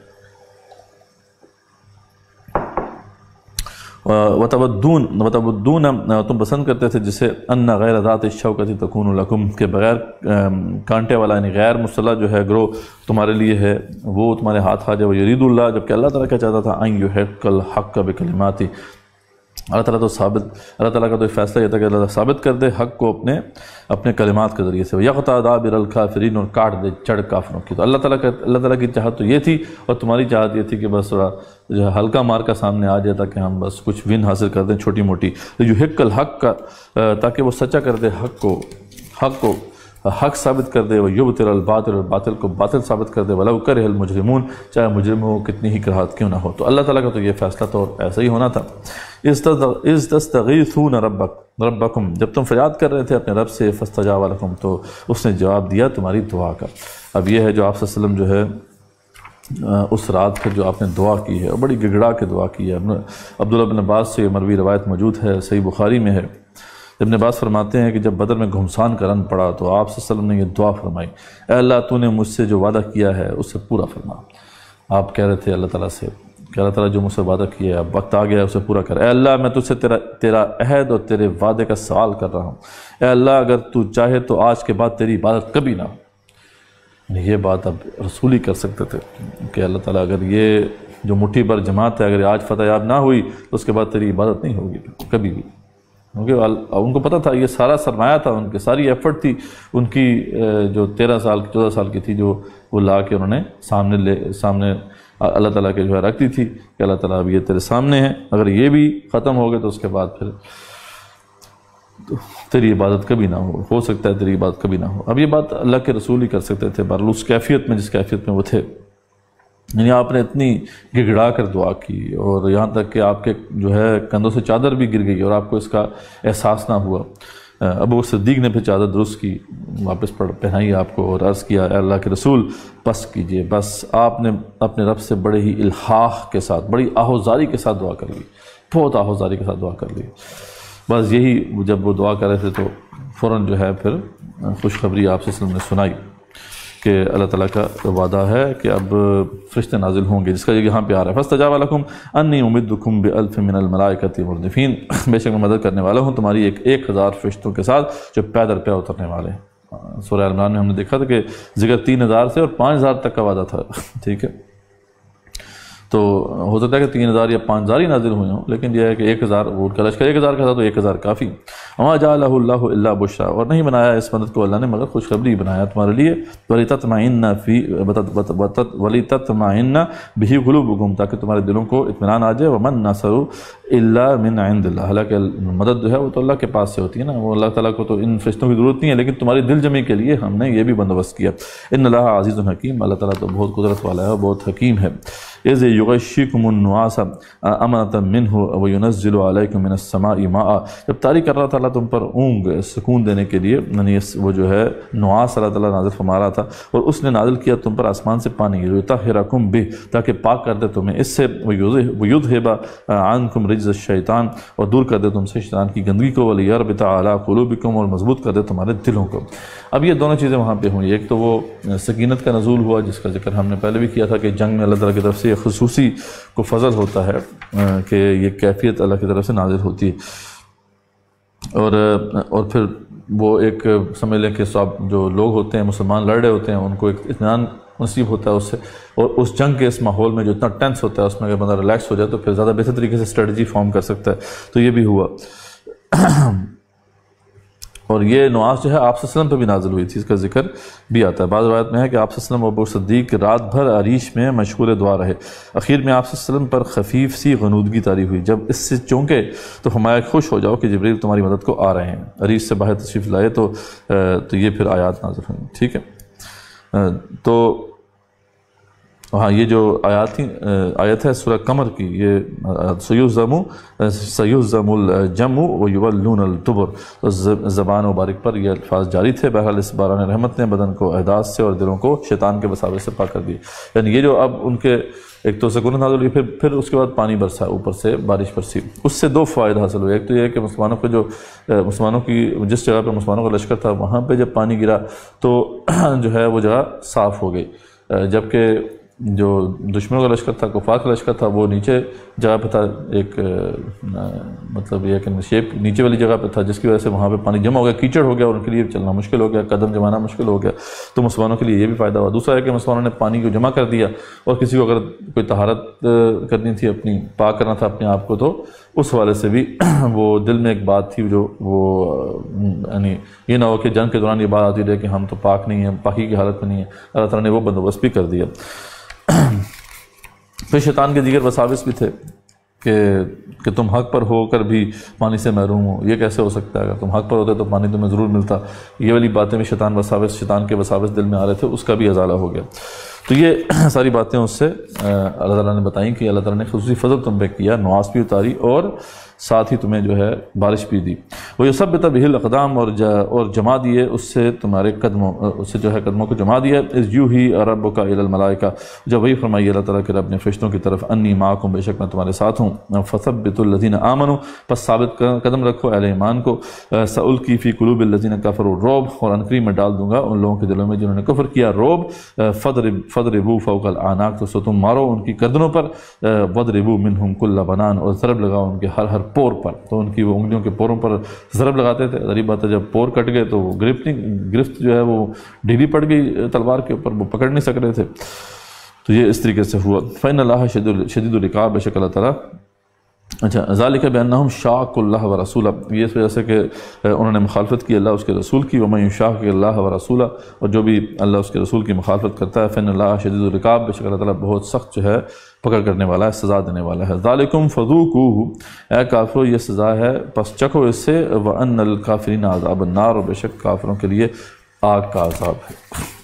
یا ایھا الذین آمنوا اذا لقیتم الذین کفروا زحفا، اگر تم اے ایمان والو اگر تم مقابلہ کرو ان لوگوں سے جنہوں نے کفر کیا ہے جبکہ وہ ہوں لشکر کی صورت میں، تو پھر کیا کرو؟ فلا تولوہم الادبار، تو پھر کوئی بھی اپنی پیٹھ نہ پھیرے. تو یہ تو بتا دیا اللہ تعالیٰ نے، ایک تو واضح کیا کہ آپ کچھ غلطیاں تھیں مسلمانوں میں، اس کی طرف بھی اشارہ فرما دیا کہ اپنی اصلاح کرو، تمہارے اندر یہ کمزوری نہیں میں دیکھنا چاہتا. پھر اللہ تعالیٰ نے اپنی اس خصوصی قدرت کا ذکر فرمایا جو نازل ہوئی اس جنگ کے دوران، اور مسلمانوں کو جس نے مسلمانوں کو فتح دلائی. آپ کچھ انسٹرکشن جنگ کے حوالے سے بڑی اہم انسٹرکشن اللہ تعالیٰ دے رہے ہیں کہ جب بھی تمہارا دشمن سے مقابلہ ہو تو پھر تم نے پیٹ پھیر کے نہیں بھاگنا. وَمَن يُوَلِّهِمْ يَوْمَئِذٍ الدُّبُرَ، اور جو پھیرے گا ان کی طرف اس روز اپنی پیٹھ، تو پھر کیا ہوگا؟ اِلَّا مُتَحَرِّفًا لِقِتَالٍ، سوائے اس کہ پینترا بدلنے والا ہو لڑائی میں، یعنی اگر اپنے کو مینوور کرنا ہے لڑائی کے اندر پھر تو ٹھیک ہے، پیچھے ہو کے دوبارہ اٹیک کرنا ہے سائڈ سے. او متحیزاً الی فئہ، یا کوئی اپنے بڑے گروہوں کی طرف آپ نے ملنا ہے تاکہ دوبارہ سے ایک بڑا اٹیک کیا جائے، تو پھر تو صحیح ہے. یعنی اسٹریٹجک ریٹریٹ تو جائز ہے، لیکن یہ کہ وہاں سے بھاگ جانا یہ تو بہت بڑا جو ہے جرم ہے، اور کبیرہ گناہوں میں سے. حدیث میں آتا ہے کہ اللہ تعالیٰ جو ہے ان کی طرف دیکھے گا بھی نہیں قیامت والے دن. تو فقط باء بغضب من اللہ، تو یقیناً وہ لوٹا غضب لے کر اللہ کی طرف سے. ومأواہ جہنم، اس کا ٹھکانہ جہنم ہے. وبئس المصیر، وہ بہت ہی بری لوٹنے کی جگہ ہے. یہ صحیح بخاری اور صحیح مسلم دونوں میں یہ روایت موجود ہے کہ 7 ہلاک کر دینے والی چیزوں سے بچو. ان 7 میں ایک یہی ہے کہ جو ہے مقابلے والے دن پیٹھ پھیر جانا. تو یعنی اس سے خاص طور پہ منع کیا گیا کہ ایسا تم کرو گے تو یہ کبیرہ گناہ ہے. فلم تقتلوہم، تو یہاں پہ مزید اللہ تعالیٰ نے اپنی قدرت کا بیان جاری رکھا تاکہ مسلمانوں میں وہ گھمنڈ نہ آنے پائے کہ انہوں نے بہت بڑا مارکا سر کر لیا. اللہ ہمارے کہ بار بار بتا رہے ہیں کہ میری جو مدد ہے خصوصی مدد تمہارے شامل حال تھی. فلم تقتلوہم، تو بس تم نے قتل نہیں کیا انہیں، ولکن اللہ قتلہم، لیکن اللہ نے قتل کیا ہے انہیں. وما رمیت اذ رمیت، اور نہیں پھینکی آپ نے وہ جو مٹھی بھر کنکریاں، مگر یہ کہ وہ اللہ نے پھینکی تھی. اب وہ جو ایک بیچ میں یہ بھی ہوا کہ آپ صلی اللہ علیہ وسلم نے، اللہ تعالیٰ نے ہی سجھایا یہ بات، آپ صلی اللہ علیہ وسلم نے تھوڑی سی مٹی لی، کنکریاں لی اور ان کو پھینکا، جو کفار تھے ان کی آنکھوں میں چلی گئی اور ان کے لیے دیکھنا مشکل ہو گیا. تو یہ بھی اللہ فرماتے ہیں کہ آپ نے نہیں پھینکی تھی، ہم نے پھینکی تھی. ولکن اللہ رما ولیبلی المؤمنین منہ بلاء حسنا، تاکہ اللہ آزمائے مومنوں کو اس سے بہترین آزمائش سے گزار کر. ان اللہ سمیع علیم، بے شک اللہ تعالیٰ خوب سننے والا ہے اور خوب جاننے والا ہے. ذالکم، یہ تو ہوا. وَأَنَّ اللَّهَ مُوهِنُ قید الکافرین، اور بلا شبہ اللہ کمزور کرنے والا ہے کافروں کی تدبیر کو. ان تستفتحوا، اے کافروں اگر تم فیصلہ چاہتے تھے، فقط جاءکم الفتح، تو پھر فیصلہ تمہارے لیے آ گیا. اب اس میں یہ جو واقعہ ہے وہ اس طرح سے ہے کہ ابو جہل اور جو سردار تھے جب اس مارکے میں نکلے تو انہوں نے بڑے گڑا کے اللہ سے دعا کی تھی کہ اللہ تعالیٰ جو حق ہے اس کو تو فتح دے. تو اس کا جواب اللہ تعالیٰ دے رہے ہیں کہ جو اگر تم چاہتے تھے کہ تمہیں جو ہے حق کا فیصلہ کیا تمہیں معلوم نہیں تھا کہ حق کس طرف ہے، تو اب تمہیں معلوم ہو گیا ہے. وَإِن تَنْتَهُوا، اگر تم بعد آ جاؤ فَهُوَ خَيْرٌ لَكُمْ، تو تمہارے لیے بہتر ہے. وَإِن تَعُودُوا نَعُودْ، تو اگر تم وہی کفر کرو گے تو ہم بھی وہی کریں گے جیسا کہ تمہارے ساتھ بدر میں ہوا. وَلَن تُغْنِيَ عَنْكُمْ فِئَتُكُمْ شَيْئًا، اور ہرگز نہ کام آئے گی تمہاری جماعت، وَلَوْ کثرت، ہے کتنی ہی کثرت کیوں نہ ہو اس کی. وَأَنَّ اللَّهَ مَعَ الْمُؤْمِنِينَ، بے شک اللہ تعالیٰ مومنین کے ساتھ ہے. یا ایھا الذین آمنوا اطیعوا اللہ ورسولہ، اے ایمان والو تمہیں اب یہ لازمی کرنا ہے کہ اللہ کی اطاعت کرنی ہے، رسول کی اطاعت کرنی ہے. وَلَا تَوَلَّوْا عَنْهُ وَأَنْتُمْ تَسْمَعُونَ، اور منہ نہ پھیرو اس سے جب کہ تم سن رہے ہو. ٹھیک ہے، پہلے سے یہ واضح کیا گیا تھا، لیکن اس کے باوجود آپ نے دیکھا کہ غزوہ احد میں ایک غلطی ہوئی مسلمانوں سے اور آپ صلی اللہ علیہ وسلم کی بات نہیں مانی انہوں نے، جس کی وجہ سے پھر خمیازہ بھگتنا پڑا. وَلَا تَكُونُوا كَالَّذِينَ قَالُوا سَمِعْنَا، اور نہ ہو جاؤ ان لوگوں کی طرح جنہوں نے کہا کہ ہم نے سنا، وَهُمْ لَا يَسْمَعُونَ، اور حالانکہ وہ نہیں سنتے. یعنی اس سے مشرکین بھی مراد ہو سکتے ہیں، یہودی بھی ہو سکتے ہیں، منافق بھی ہو سکتے ہیں. سب کی یہی روش تھی۔ ان شر الدواب عند اللہ الصم البکم الذین لا یعقلون، بے شک سب جانداروں میں سے بدتر اللہ کے نزدیک بہرے ہیں، گونگے ایسے لوگ ہیں جو نہیں سمجھتے۔ وَلَوْ عَلِمَ اللَّهُ فِيهِمْ خَيْرًا، اگر اللہ جانتا ان میں کوئی بھلائی تو لَأَسْمَعَهُمْ، تو ان کو سنا دیتا ہے۔ وَلَوْ أَسْمَعَهُمْ، اور اگر وہ سنوا بھی دے انہیں اب اس وقت تو لَتَوَلَّوْا، تو ضرور منہ پھیر لیں گے، وَهُمْ مُعْرِضُونَ، اور اعراض کریں گے۔ یا ایھا الذین آمنوا، اے ایمان والو، استجیبوا للہ وللرسول، اور لبیک کہو تم اللہ اس کے رسول کی پکار پر، اذا دعاکم لما یحییکم، جب رسول صلی اللہ علیہ وسلم پکاریں تمہیں اس کی طرف جو زندگی بخش چیز ہے، یعنی جہاد، جب جہاد کی طرف تمہیں پکاریں تو تمہیں جو ہے لبیک کہنی ہے۔ تو بڑی اہم بات ہے کہ اذا دعاکم لما یحییکم، جس میں تمہاری حیات ہے، باقی جہاد میں ہی حیات ہے، جہاد نہیں ہے تو قومیں پھر تباہ ہو جاتی ہیں۔ کوئی قوم دنیا میں، چاہے وہ کافری قوم کیوں نہ ہو، اگر اس کے اندر جذبہ جہاد نہیں ہے، اس کے اندر اگر ریولوشنری اسپرٹ نہیں ہے تو وہ زندہ نہیں رہ سکتی ہے۔ وہ جو اقبال نے کہا تھا کہ جس میں نہ ہو انقلاب، موت ہے وہ زندگی، روح امم کی حیات، کشمکش انقلاب، ریولوشنری اسپرٹ جسے آپ کہتے ہیں، جذبہ جہاد جسے اللہ تعالیٰ نے قرآن میں بار بار جو ہے دل میں جو ہے وہ ابھارا ہے، بار بار جو ہے اس کی طرف کال دی ہے، اس کی طرف شوق دلایا ہے، ترغیب دلائی ہے، وہ اسپرٹ اگر ختم ہو جائے تو پھر کوئی بھی قوم نہیں رہ سکتی۔ تو مسلمانوں کے لیے تو خاص طور پہ اللہ تعالیٰ نے یہ چیز مقرر کی ہے۔ وَاعْلَمُوا أَنَّ اللَّهَ يَحُولُ بَيْنَ الْمَرْءِ وَقَلْبِهِ، اور پھر ایک تھریٹننگ انداز ہے، نہیں یہ تو بیان کر دیا کہ تمہارا فائدہ ہے اس میں، اگر تم نہیں سمجھتے تو تمہارا مسئلہ ہے، لیکن اچھی طرح جان لو، وَاعْلَمُوا أَنَّ اللَّهَ يَحُولُ بَيْنَ الْمَرْءِ وَقَلْبِهِ، اللہ تعالیٰ پھر جو ہے بندے اور اس کے قلب کے درمیان حائل ہو جایا کرتا ہے۔ اگر تم نہیں کرو گے تو پھر اللہ تعالیٰ تمہیں یہ نصیب ہی نہیں کرے گا کہ تمہیں یہ چیز سمجھ میں آئے، تو اللہ تعالیٰ قلب کے اور بندے کے درمیان حائل ہو جاتا ہے۔ وَأَنَّهُ إِلَيْهِ تُحْشَرُونَ، اور بے شک اسی کی طرف تم جمع کیے جاؤ گے۔ وَاتَّقُوا فِتْنَةً لَا تُصِيبَنَّ الَّذِينَ ظَلَمُوا مِنكُمْ خَاصَّةً، بچو اس فتنے سے جو نہیں آئے گا صرف ان لوگوں پر جنہوں نے ظلم کیا ہے تم میں سے خاص طور پر۔ یہاں پہ تفسیر عثمانی میں شبیر عثمانی رحمۃ اللہ کہتے ہیں کہ یہاں مراد وہ یہ ہے کہ جہاد فی سبیل اللہ ہے، یعنی یہاں بتایا جا رہا ہے کہ جو لوگ جہاد سے پیچھے رہیں گے ان کو منع کرو، جو یہ تمہارے درمیان جو ہے تمہاری صفوں میں ڈویژن پیدا کریں گے اس حوالے سے، ان کو تمہیں منع کرنا ہے، تمہیں روکنا ہے انہیں، کیونکہ اگر تم انہیں نہیں روکو گے تو پھر سب کے ساتھ جو ہے اس مصیبت میں پڑ جاؤ گے جہاد کو چھوڑ کر۔ تو یہ ہے اصل میں یہاں پہ اس کانٹیکس میں بات ہو رہی ہے۔ وَاعْلَمُوا، اچھی طرح جان لو، أَنَّ اللَّهَ شَدِيدُ الْعِقَابِ، بے شک اللہ تعالیٰ بہت جلد پکڑنے والا ہے، بہت سخت سزا دینے والا ہے۔ وَاذْكُرُوا إِذْ أَنْتُمْ قَلِيلٌ، اور یاد کرو پھر دوبارہ اللہ تعالیٰ اپنی قدرت، اپنی جو عنایات ہوئی ہیں ان کو بار بار ذکر فرما رہے ہیں۔ اور یاد کرو جب تم تعداد میں بہت کم تھے، مستضعفون فی الارض، کمزور سمجھے جاتے تھے زمین میں، تخافون ان یتخطفکم الناس، تم ڈرتے تھے کہ مٹا نہ دیں تمہیں لوگ، فآواکم، پھر اللہ نے پناہ دی تمہیں، وأیدکم بالنصر، اور قوت دی تمہیں اپنے پاس سے خصوصی طور پر، ورزقکم من الطیبات، اور پاک چیزیں تمہیں رزق میں دیں، لعلکم تشکرون، تاکہ تم شکر کرو، شہادت کرو تمہاری کیا حیثیت تھی، اس مقام سے اس مقام پہ اللہ تمہیں لے کر آیا۔ یا ایھا الذین آمنوا، اے ایمان والو، لا تخونوا اللہ والرسول، دیکھو اللہ اس کے رسول سے خیانت نہ کرنا۔ اب یہاں خیانت سے کیا مراد ہے؟ یہاں خیانت سے مراد یہ ہے کہ ان کی بات نہ ماننا، جو بھی انہوں نے کہا ہے وہ ایک ذمہ داری ہے ہمارے لیے، اور اس ذمہ داری کو صحیح طریقے سے بجا نہ لانا، یہی خیانت ہے۔ وَتَخُونُوا أَمَانَاتِكُمْ، اور اپنی امانتوں میں بھی خیانت نہ کرو، وَأَنْتُمْ تَعْلَمُونَ، جب تک کہ تم جانتے ہو، وَاعْلَمُوا أَنَّمَا أَمْوَالُكُمْ وَأَوْلَادُكُمْ فِتْنَةٌ، اور ساتھ ہی ان دو چیزوں کا ذکر فرما دیا جو کہ جہاد فی سبیل اللہ کی ذمہ داری میں حائل ہوتی ہیں، اور جان لو بے شک تمہارا مال، تمہاری اولاد تو آزمائش ہی ہے تمہارے لیے، سب سے بڑی بیڑیاں یہی ہیں، مال اور اولاد، یہی انسان کو روکتی ہیں کہ وہ اللہ کے لیے اپنا سب کچھ کھپا دے۔ وَأَنَّ اللَّهَ عِندَهُ أَجْرٌ عَظِيمٌ، لیکن یاد رکھنا کہ اللہ کے پاس جو ہے وہ بہت عظیم اجر ہے۔ یا ایھا الذین آمنوا ان تتقوا اللہ، اے ایمان والو اگر تم تقوی اختیار کرو گے، یجعل لکم فرقانا، تو اللہ تعالیٰ تمہیں پھر حق و باطل میں فرق کرنے والی چیز یعنی فتح نصیب فرمائے گا، یکفر عنکم سیئاتکم، اور دور کر دے گا تم سے تمہاری برائیاں، اور یغفر لکم، تمہیں بخش دے گا، واللہ ذو الفضل العظیم، اللہ بہت عظیم فضل والا ہے۔ وَإِذْ يَمْكُرُ بِكَ الَّذِينَ كَفَرُوا، اور نبی صلی اللہ علیہ وسلم جب خفیہ تدبیر کر رہے تھے آپ صلی اللہ علیہ وسلم کے خلاف وہ لوگ جنہوں نے کفر کیا، یہ جو آپ صلی اللہ علیہ وسلم کے اوپر قاتلانہ حملے کا پلان بن رہا تھا، لِيُثْبِتُوكَ أَوْ يَقْتُلُوكَ أَوْ يُخْرِجُوكَ، تاکہ قید کر دیں آپ صلی اللہ علیہ وسلم کو، یا شہید کر دیں، یا جلا وطنی کر دیں۔ وَيَمْكُرُونَ وَيَمْكُرُ اللَّهُ، وہ بھی تدبیریں کر رہے تھے خفیہ، اللہ نے بھی تدبیر رکھی ہوئی تھی، واللہ خیر الماکرین، اور اللہ جو ہے سب سے بہتر تدبیر کرنے والا ہے۔ یہ آپ کو بتایا کہ دارالندوہ میں جو پلاننگ ہو رہی تھی کہ کس طریقے سے ٹیکل کرنا ہے اس سارے مسئلے کو، اور انہوں نے پھر آخر کار جو پلان بنایا کہ بنی ہاشم کے علاوہ جتنے بھی باقی قبائل ہیں ان میں سے ایک بندہ آئے، سب مل کے آپ صلی اللہ علیہ وسلم کو شہید کر دیں، اور اس کے بعد پھر تاکہ وہ جو بنی ہاشم ہیں وہ بدلہ نہ لے سکیں اور خون بہا پر راضی ہو جائیں۔ تو یہ پھر پلاننگ اینڈ میں جو ہے یہاں پہ کنکلوڈ ہوئی تھی، لیکن جب وہ بعد میں ڈسکشن ہو رہی تھی اس کا ذکر ہو رہا ہے۔ وَإِذَا تُتْلَىٰ عَلَيْهِمْ آيَاتُنَا، اور جب پڑھی جاتی ہیں ان کے سامنے ہماری آیات، قَالُوا قَدْ سَمِعْنَا، تو کہتے ہیں کہ ہم نے سن چکے، لَوْ نَشَاءُ لَقُلْنَا مِثْلَ هَٰذَا، اگر ہم چاہتے تو ایسا ہم بھی لے آتے۔ یہ کہتے تھے، لے کے نہیں آتے تھے، ہم نے اگر چاہیں تو لے۔ ان هذا الا اساطیر الاولین، یہ تو پرانے قصے کہانی ہیں، بس اس کے علاوہ کچھ نہیں ہے۔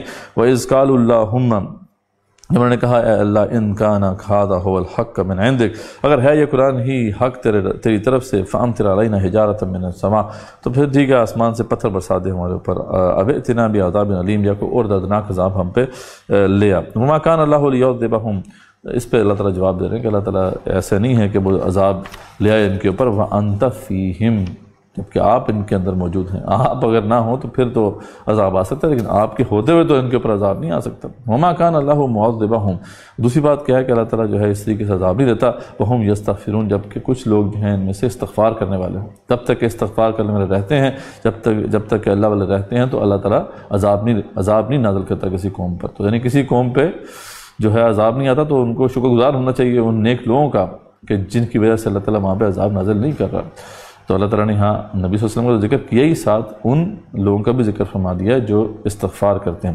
وما لہم اللہ یعذبہم اللہ، اور کیا ہے انہیں کہ عذاب نہ دے اللہ تعالیٰ ان کے اوپر، عذاب نہ لے کر آئے۔ وہم یصدون عن المسجد الحرام، حالانکہ ان کے جرائم کی لسٹ تو بڑی طویل ہے، یعنی ان کے اوپر تو عذاب ڈیو ہو چکا ہے، لیکن وہ الگ بات ہے ان کے اندر جو استغفار کرنے والے ہیں ان کی وجہ سے ان کے صدقے یہ مسئلہ بچا ہوا ہے۔ وَهُمْ يَصُدُّونَ عَنِ الْمَسْجِدِ الْحَرَامِ، جبکہ وہ روکتے ہیں مسجد حرام سے، وَمَا كَانُوا أَوْلِيَاءَ، اور نہیں ہیں وہ اس کے متولی، ان أَوْلِيَاؤُهُ إِلَّا الْمُتَّقُونَ، اس کے جو اصل متولی ہیں وہ متقین ہی ہیں، وَلَكِنَّ أَكْثَرَهُمْ لَا يَعْلَمُونَ، لیکن ان میں سے اکثر جو ہے نہیں جانتے۔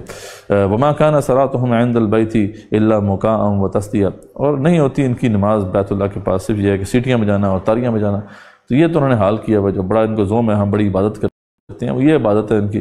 فذوقوا العذاب بما کنتم تکفرون، تو چکھو عذاب اس کفر کی وجہ سے جو تم کیا کرتے تھے، یہ جو اب تمہیں کاٹا ہے مسلمانوں نے، اب یہ وہ عذاب ہے تم پر۔ ان الذین کفروا ینفقون اموالہم، بے شک وہ لوگ جنہوں نے کفر کیا وہ خرچ کرتے ہیں اپنے اعمال، لیصدوا عن سبیل اللہ، تاکہ خود بھی روکیں دوسروں کو بھی روکیں اللہ کے راستے سے۔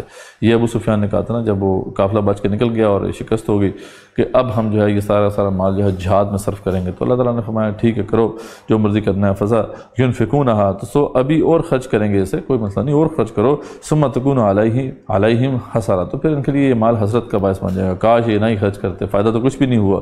ثم یغلبون، اور پھر وہ مغلوب کر دیے جائیں گے، والذین کفروا، اور جو کافر ہیں، والذین کفروا الی جہنم یحشرون، وہ جہنم کی طرف ہی جو ہے جمع کیے جانے والے ہیں، لیمیز اللہ الخبیث من الطیب، تاکہ جدا کر دے اللہ تعالیٰ ناپاک کو پاک سے، ویجعل الخبیث بعضہ علی بعض، اور رکھ دے سب ناپاکوں کو ایک دوسرے کے اوپر، فیرکمہ جمیعا، پھر ڈھیر بنا دے اسے اکٹھا، فیجعلہ فی جہنم، اور پھر ڈال دے اسے جہنم میں، اولئک هم الخاسرون، وہی لوگ جو ہیں خسارے میں جانے والے ہیں۔ کل الذین کفروا، اے نبی صلی اللہ علیہ وسلم کہہ دیجیے ان لوگوں سے جنہوں نے کفر کیا، ان ینتہوا، اگر وہ باز آ جائے، تو یغفر لہم ما قد سلف، تو معاف کر دیا جائے گا انہیں جو ہو چکا۔ دیکھیں ابھی بھی ان کے لیے ٹائم ہے، وہ جو قیدی آئے تھے مشرکین کے، یا وہ جو یہودی تھے جو کہ پیچھے پلاننگ کر رہے تھے، اللہ کہتے ہیں جو ہو چکا وہ ہو چکا، ابھی بھی اگر وہ معافی مانگ لیں تو ان کے لیے بہتر، اللہ معاف کر دے گا۔ وَإِن يَعُودُوا، لیکن اگر انہوں نے اسی بات پہ مصر رہے، وہ اسی کا اعادہ کیا، فقد مدت سنت الاولین، تو پھر مجھے بتانے کی ضرورت نہیں ہے، پرانے لوگوں کی باتیں گزر چکی ہیں، ان کو پتہ ہے کیا ہونے والا ہے۔ صحیح بخاری میں روایت موجود ہے کہ جس نے اسلام قبول کر کے نیکی کا راستہ اپنا لیا، اس سے اس کے ان گناہوں کی باس پرس نہیں ہوگی جو اس نے جاہلیت میں کی، زمانے جاہلیت میں کیے ہوں گے، اور جس نے اسلام لا کر بھی برائی نہ چھوڑی تو اس سے اگلے پچھلے سب عملوں کا مواخذہ ہوگا۔ تو برائی چھوڑنا شرط ہے، اصل بات۔ وَقَاتِلُوهُمْ حَتَّى لَا تَكُونَ فِتْنَةٌ، اور یہاں پہ پھر وہی جو جہاد فی سبیل اللہ کا جو اصل آبجیکٹیو ہے مسلمانوں کے لیے، اس کو واضح کر دیا گیا کہ کب تک جہاد کرنا ہے۔ وَقَاتِلُوهُمْ حَتَّى لَا تَكُونَ فِتْنَةٌ، اس وقت تک قتال کرتے رہو جب تک کہ فتنہ ختم ہو جائے، وَيَكُونَ الدِّينُ كُلُّهُ لِلَّهِ، دین کل کا کل جب تک کہ اللہ کے لیے نہ ہو جائے۔ پہلے لفظ کل جو ہے وہ نہیں تھا، اس لیے اشکال پیدا ہو سکتا تھا، اب بالکل واضح ہو گیا، اس میں کوئی مبہم بات نہیں ہے۔ جہاد اس وقت تک ہوگا جب تک کہ کل کا کل دین اللہ کے لیے نہیں ہو جاتا، اس لیے ابن تیمیہ رحمۃ اللہ نے اس پہ یہ فرمایا تھا کہ یہ تتاری جو ہیں جنہوں نے اب یاسک نافذ کر لی ہے یا تس کے چنگیزی نافذ کر لی ہے، جس کے اندر کچھ احکامات قرآن کے ہیں، کچھ دیگر شریعتوں سے ہیں، ان سے قتال واجب ہے جب تک یہ کل کا کل دین نافذ نہیں کر دیتے۔ اگر یہ کسی بھی متواتر شرعی حکم کو نافذ نہیں کرتے، ایک بھی حکم کو، تو ان سے قتال ساقط نہیں ہوگا۔ جیسے کہ مانین زکوٰۃ نے صرف ایک حکم کے بارے میں کہا تھا نا کہ ہم نہیں مانیں گے، تو ابو بکر صدیق نے کہا تھا کہ ہم ان سے قتال کریں گے، اور اس کی بنیاد بھی یہی آیت ہے، وَقَاتِلُوهُمْ حَتَّى لَا تَكُونَ فِتْنَةٌ وَيَكُونَ الدِّينُ كُلُّهُ لِلَّهِ۔ اور اس پہ ابن تیمیہ نے یہ بھی فرمایا کہ وہ کلمہ گو ہو یا کلمہ گو نہ ہو، دونوں صورتوں میں ان سے قتال واجب ہے۔ ظاہری بات ہے، یہ تو ویسی بھی لاجیکل بات ہے نا۔ اللہ تعالیٰ یعنی ایک غیر مسلم جو ہے کفر کا فتنہ نافذ کرے تو وہ تو اللہ کو قابل قبول نہیں ہے، ایک مسلمان کر دے کلمہ کو تو قابل قبول ہو جائے گا۔ کفر کا فتنہ بہرحال کفر کا فتنہ ہی ہے، اللہ تعالیٰ کو کسی صورت بھی یہ قابل قبول نہیں ہے۔ یہی وہ بات ہے جو کہ سمجھانا بہت مشکل ہے، سمجھنا بھی بہت مشکل ہے، لوگ سمجھتے بھی نہیں ہیں اور سمجھانا بھی بہت مشکل ہے، لیکن اس کی بات بھی نہیں ہو رہی نا آج تو اس ذمہ داری کی بات ہی نہیں ہے۔ فَإِنْ انْتَهُوا پھر اگر وہ باز آ جائیں تو فَإِنَّ اللَّهَ بِمَا يَعْمَلُونَ بَصِيرٌ، تو پھر بے شک اللہ اس کو جو وہ عمل کر رہے ہیں خوب دیکھنے والا ہے۔ وَإِنْ تَوَلَّوْا اگر وہ رخ پھیر لیں فَاعْلَمُوا أَنَّ اللَّهَ مَوْلَاكُمْ، تو جان لو کہ بے شک اللہ تعالیٰ تمہارا حمایتی ہے، نعم المولا، اور کتنا ہی اچھا حمایتی ہے، وَنِعْمَ النَّصِيرُ، کتنا ہی اچھا مددگار ہے۔ وَاعْلَمُوا أَنَّمَا غَنِمْتُم مِّن شَيْءٍ فَأَنَّ لِلَّهِ خُمُسَهُ، اور جان لو کہ تم غنیمت میں حاصل کرو جو بھی کوئی چیز تو بے شک اللہ کے لیے ہے اس کا 5واں حصہ، وَلِلرَّسُولِ، اور پھر رسول کے لیے ہے صلی اللہ علیہ وسلم، وَلِذِي الْقُرْبَىٰ، اس کے بعد جو بچا رسول کے لیے ہے، قرابہ داروں کے لیے، والیتامىٰ، یتیموں کے لیے ہے۔ یہاں پہ وَلِذِی الْقُرْبَىٰ سے بعض لوگوں نے کہا ہے کہ آپ صلی اللہ علیہ وسلم کے قرابہ داروں کے لیے، کیونکہ آپ صلی اللہ علیہ وسلم کے قرابہ داروں پہ صدقہ نہیں، ٹھیک ہے، جو سادات ہیں ان پہ صدقہ نہیں، تو اس لیے پھر مال غنیمت سے ہی ان کو جو بھی ملتا تھا دور خلافت راشدہ کے اندر اور بعد میں بھی ملتا رہا۔ والیتامىٰ، یتیموں کے لیے، والمساکین، مسکینوں کے لیے، وابن السبیل، اور مسافروں کے لیے ہے۔ ان کنتم آمنتم باللہ، اگر تم ایمان رکھتے ہو اللہ تعالیٰ پر، وما انزلنا علی عبدنا، اور اس پر جو ہم نے نازل کیا ہے اپنے بندے پر، یوم الفرقان، اس فیصلے کے دن، یوم التقى الجمعان، جب کہ دو جماعتیں لڑ پڑی تھیں، واللہ علی کل شیء قدیر، اللہ تعالیٰ ہر چیز پر قادر ہے۔ تو یہاں پہ واضح ہو گیا کہ 4 حصے جو ہیں وہ مجاہدین میں ہوں گے، اور 5واں حصہ جو پھر آپ صلی اللہ علیہ وسلم اور دیگر جو بھی مصارف بیان کر دیے گئے۔ 4 جو حصے ہیں وہ مجاہدین بھی اس طرح تقسیم کرنے ہیں۔ آپ صلی اللہ علیہ وسلم کی حدیث میں واضح ہے کہ پیادے کو 1 حصہ ملے گا اور سوار جو اس کو 3 حصے ملیں گے، اور جو باقی جو بچے کا ظاہری بات ہے جو 5واں ہے وہ پھر حصہ آپ صلی اللہ علیہ وسلم، اور اس کے بعد پھر جو نیچے لوگ ہیں، آپ صلی اللہ علیہ وسلم جانے کے بعد پھر اب یہ ریاست کی ذمہ داری ہے کہ وہ اس کو یہ جمع ہوگا، اس کے پاس جمع ہوگا، اور وہ پھر اس طریقے سے مختلف لوگوں کو ڈسٹریبیوٹ کریں گے۔ اذ انتم بالعدوۃ الدنیا، اور جب تم تھے وادی کے قریب کنارے پر۔ اچھا، بیچ بیچ میں انسٹرکشن بھی آ رہی ہیں، لیکن بار بار اللہ تعالیٰ اپنی وہ قدرت کو یاد کروا رہے ہیں کہ اللہ تعالیٰ نے کس طرح تمہاری مدد فرمائی جب کہ تم تھے وادی کے قریب کنارے پر، وَهُمْ بِالْعُدْوَةِ الْقُصْوَىٰ، اور وہ مشرکین تھے وادی کے دوسرے کنارے پر، وَالرَّكْبُ أَسْفَلَ مِنْكُمْ، اور قافلہ نیچے کی طرف تھا تم نے، یعنی قافلہ نیچے کی طرف جا چکا تھا، تم اپنے سامنے آ چکے تھے۔ تو وَلَوْ تَوَاعَدْتُمْ، اگر تم جنگ کے لیے وقت طے کرتے، خود اگر تم نے پلاننگ کی ہوتی ہے نا جنگ کے لیے، تو تب بھی تم اتنی زبردست ٹائمنگ سے جو ہے وہ آمنے سامنے نہ آتے، لیکن یہ ہے کہ اللہ تعالیٰ کی طرف سے یہ ہو کر رہنا تھا، اس لیے تم آخرکار بالکل ایک رائٹ ٹائم پہ ایک دوسرے کے سامنے آ گئے تھے، جبکہ لشکر اس وقت وہ جو ہے نکل چکا تھا، اس کے بیچ میں اب لشکر اور تمہارے درمیان یہ کفار کا لشکر حائل ہو چکا تھا۔ تو وَلَوْ تَوَاعَدْتُمْ لَاخْتَلَفْتُمْ فِي الْمِيعَادِ، تو ضرور ہو سکتا ہے اختلاف ہو جاتا تمہارے درمیان، جو ضرور اختلاف کرتے وقت مقرر میں کہ کب تم نے پہنچنا ہے، لیکن اس میں ایسی ٹائمنگ ہوئی کہ دونوں سامنے آ گئے۔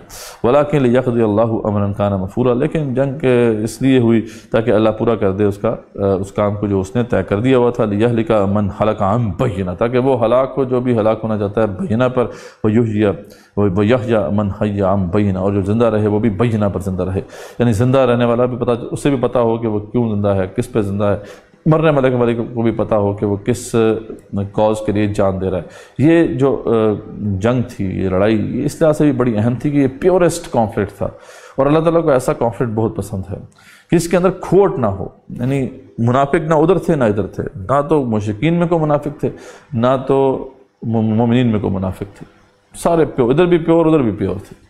تو اللہ تعالیٰ کو یہ پسند ہے۔ نفاق اللہ کو بہت ناپسند ہے، بار بار اللہ تعالیٰ نے اس کا ذکر فرمایا۔ یہ جو بیچ والے لوگ ہیں نا، اسے اللہ تعالیٰ بہت ناپسند فرماتے ہیں، تو اس لیے اللہ تعالیٰ یہاں پہ فیصلہ چکانا چاہتا تھا۔ وَإِنَّ اللَّهَ لَسَمِيعٌ عَلِيمٌ، بے شک اللہ تعالیٰ سننے والا ہے، جاننے والا ہے۔ اِذْ يُرِيكَهُمُ اللَّهُ فِي مَنَامِكَ قَلِيلًا، اور نبی صلی اللہ علیہ وسلم جب دکھا رہا تھا آپ صلی اللہ علیہ وسلم کو اللہ وہ کافر آپ کے خواب میں کم کر کے ولو اراکہم کثیرا، اگر وہ دکھاتا آپ کو انہیں زیادہ لفشلتم، تو پھر اے مسلمانوں تم ضرور جو ہے ہمت ہار دیتے۔ آپ سے خواب میں آئے تھے بڑی کم تعداد آئی تھی، تو تاکہ مسلمانوں میں ہمت جو ہے رہے، وہ ہمت ان کی نہ ٹوٹے۔ اور وَلَا تَنَازَعْتُمْ فِي الْأَمْرِ، اور تم جو ہے جھگڑا کرتے ہیں امیر کے ساتھ یا اس رینک اینڈ فائل میں، وَلَٰكِنَّ اللَّهَ سَلَّمَ، لیکن اللہ تعالیٰ نے تمہیں بچا لیا۔ إِنَّهُ عَلِيمٌ بِذَاتِ الصُّدُورِ، اللہ تعالیٰ تو سینوں کی باتوں کو جانتا ہے نا۔ وَإِذْ يُرِيكُمُوهُمْ إِذِ الْتَقَيْتُمْ فِي أَعْيُنِكُمْ قَلِيلًا، اور جب وہ دکھا رہا تھا تمہیں ان کافروں کو جب تم باہم ملے تمہاری آنکھوں میں کم، کافر بھی تمہیں کم دکھ رہے تھے۔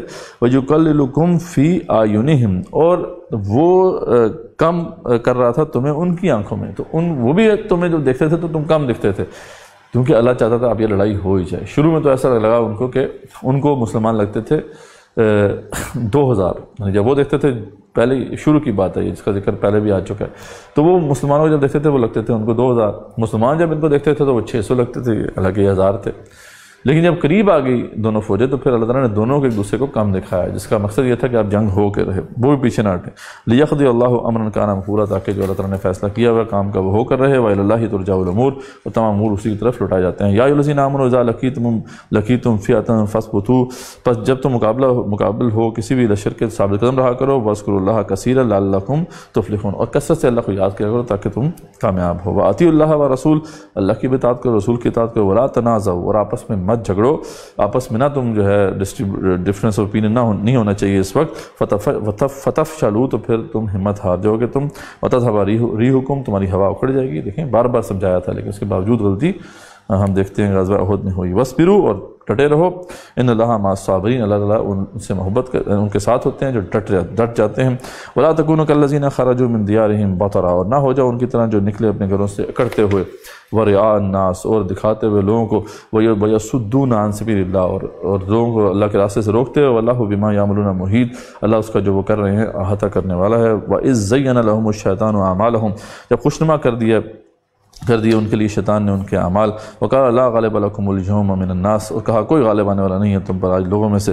اب یہ بنی بکر بن کنانہ ایک قبیلہ تھا جن سے ان کی لڑائیاں تھیں مشرکین کی، تو ان کو خدشہ تھا کہ ہم آگے جب نکلیں گے، ہمارا لشکر باہر نکلیں گے تو یہاں پر حملہ نہ کر دیں۔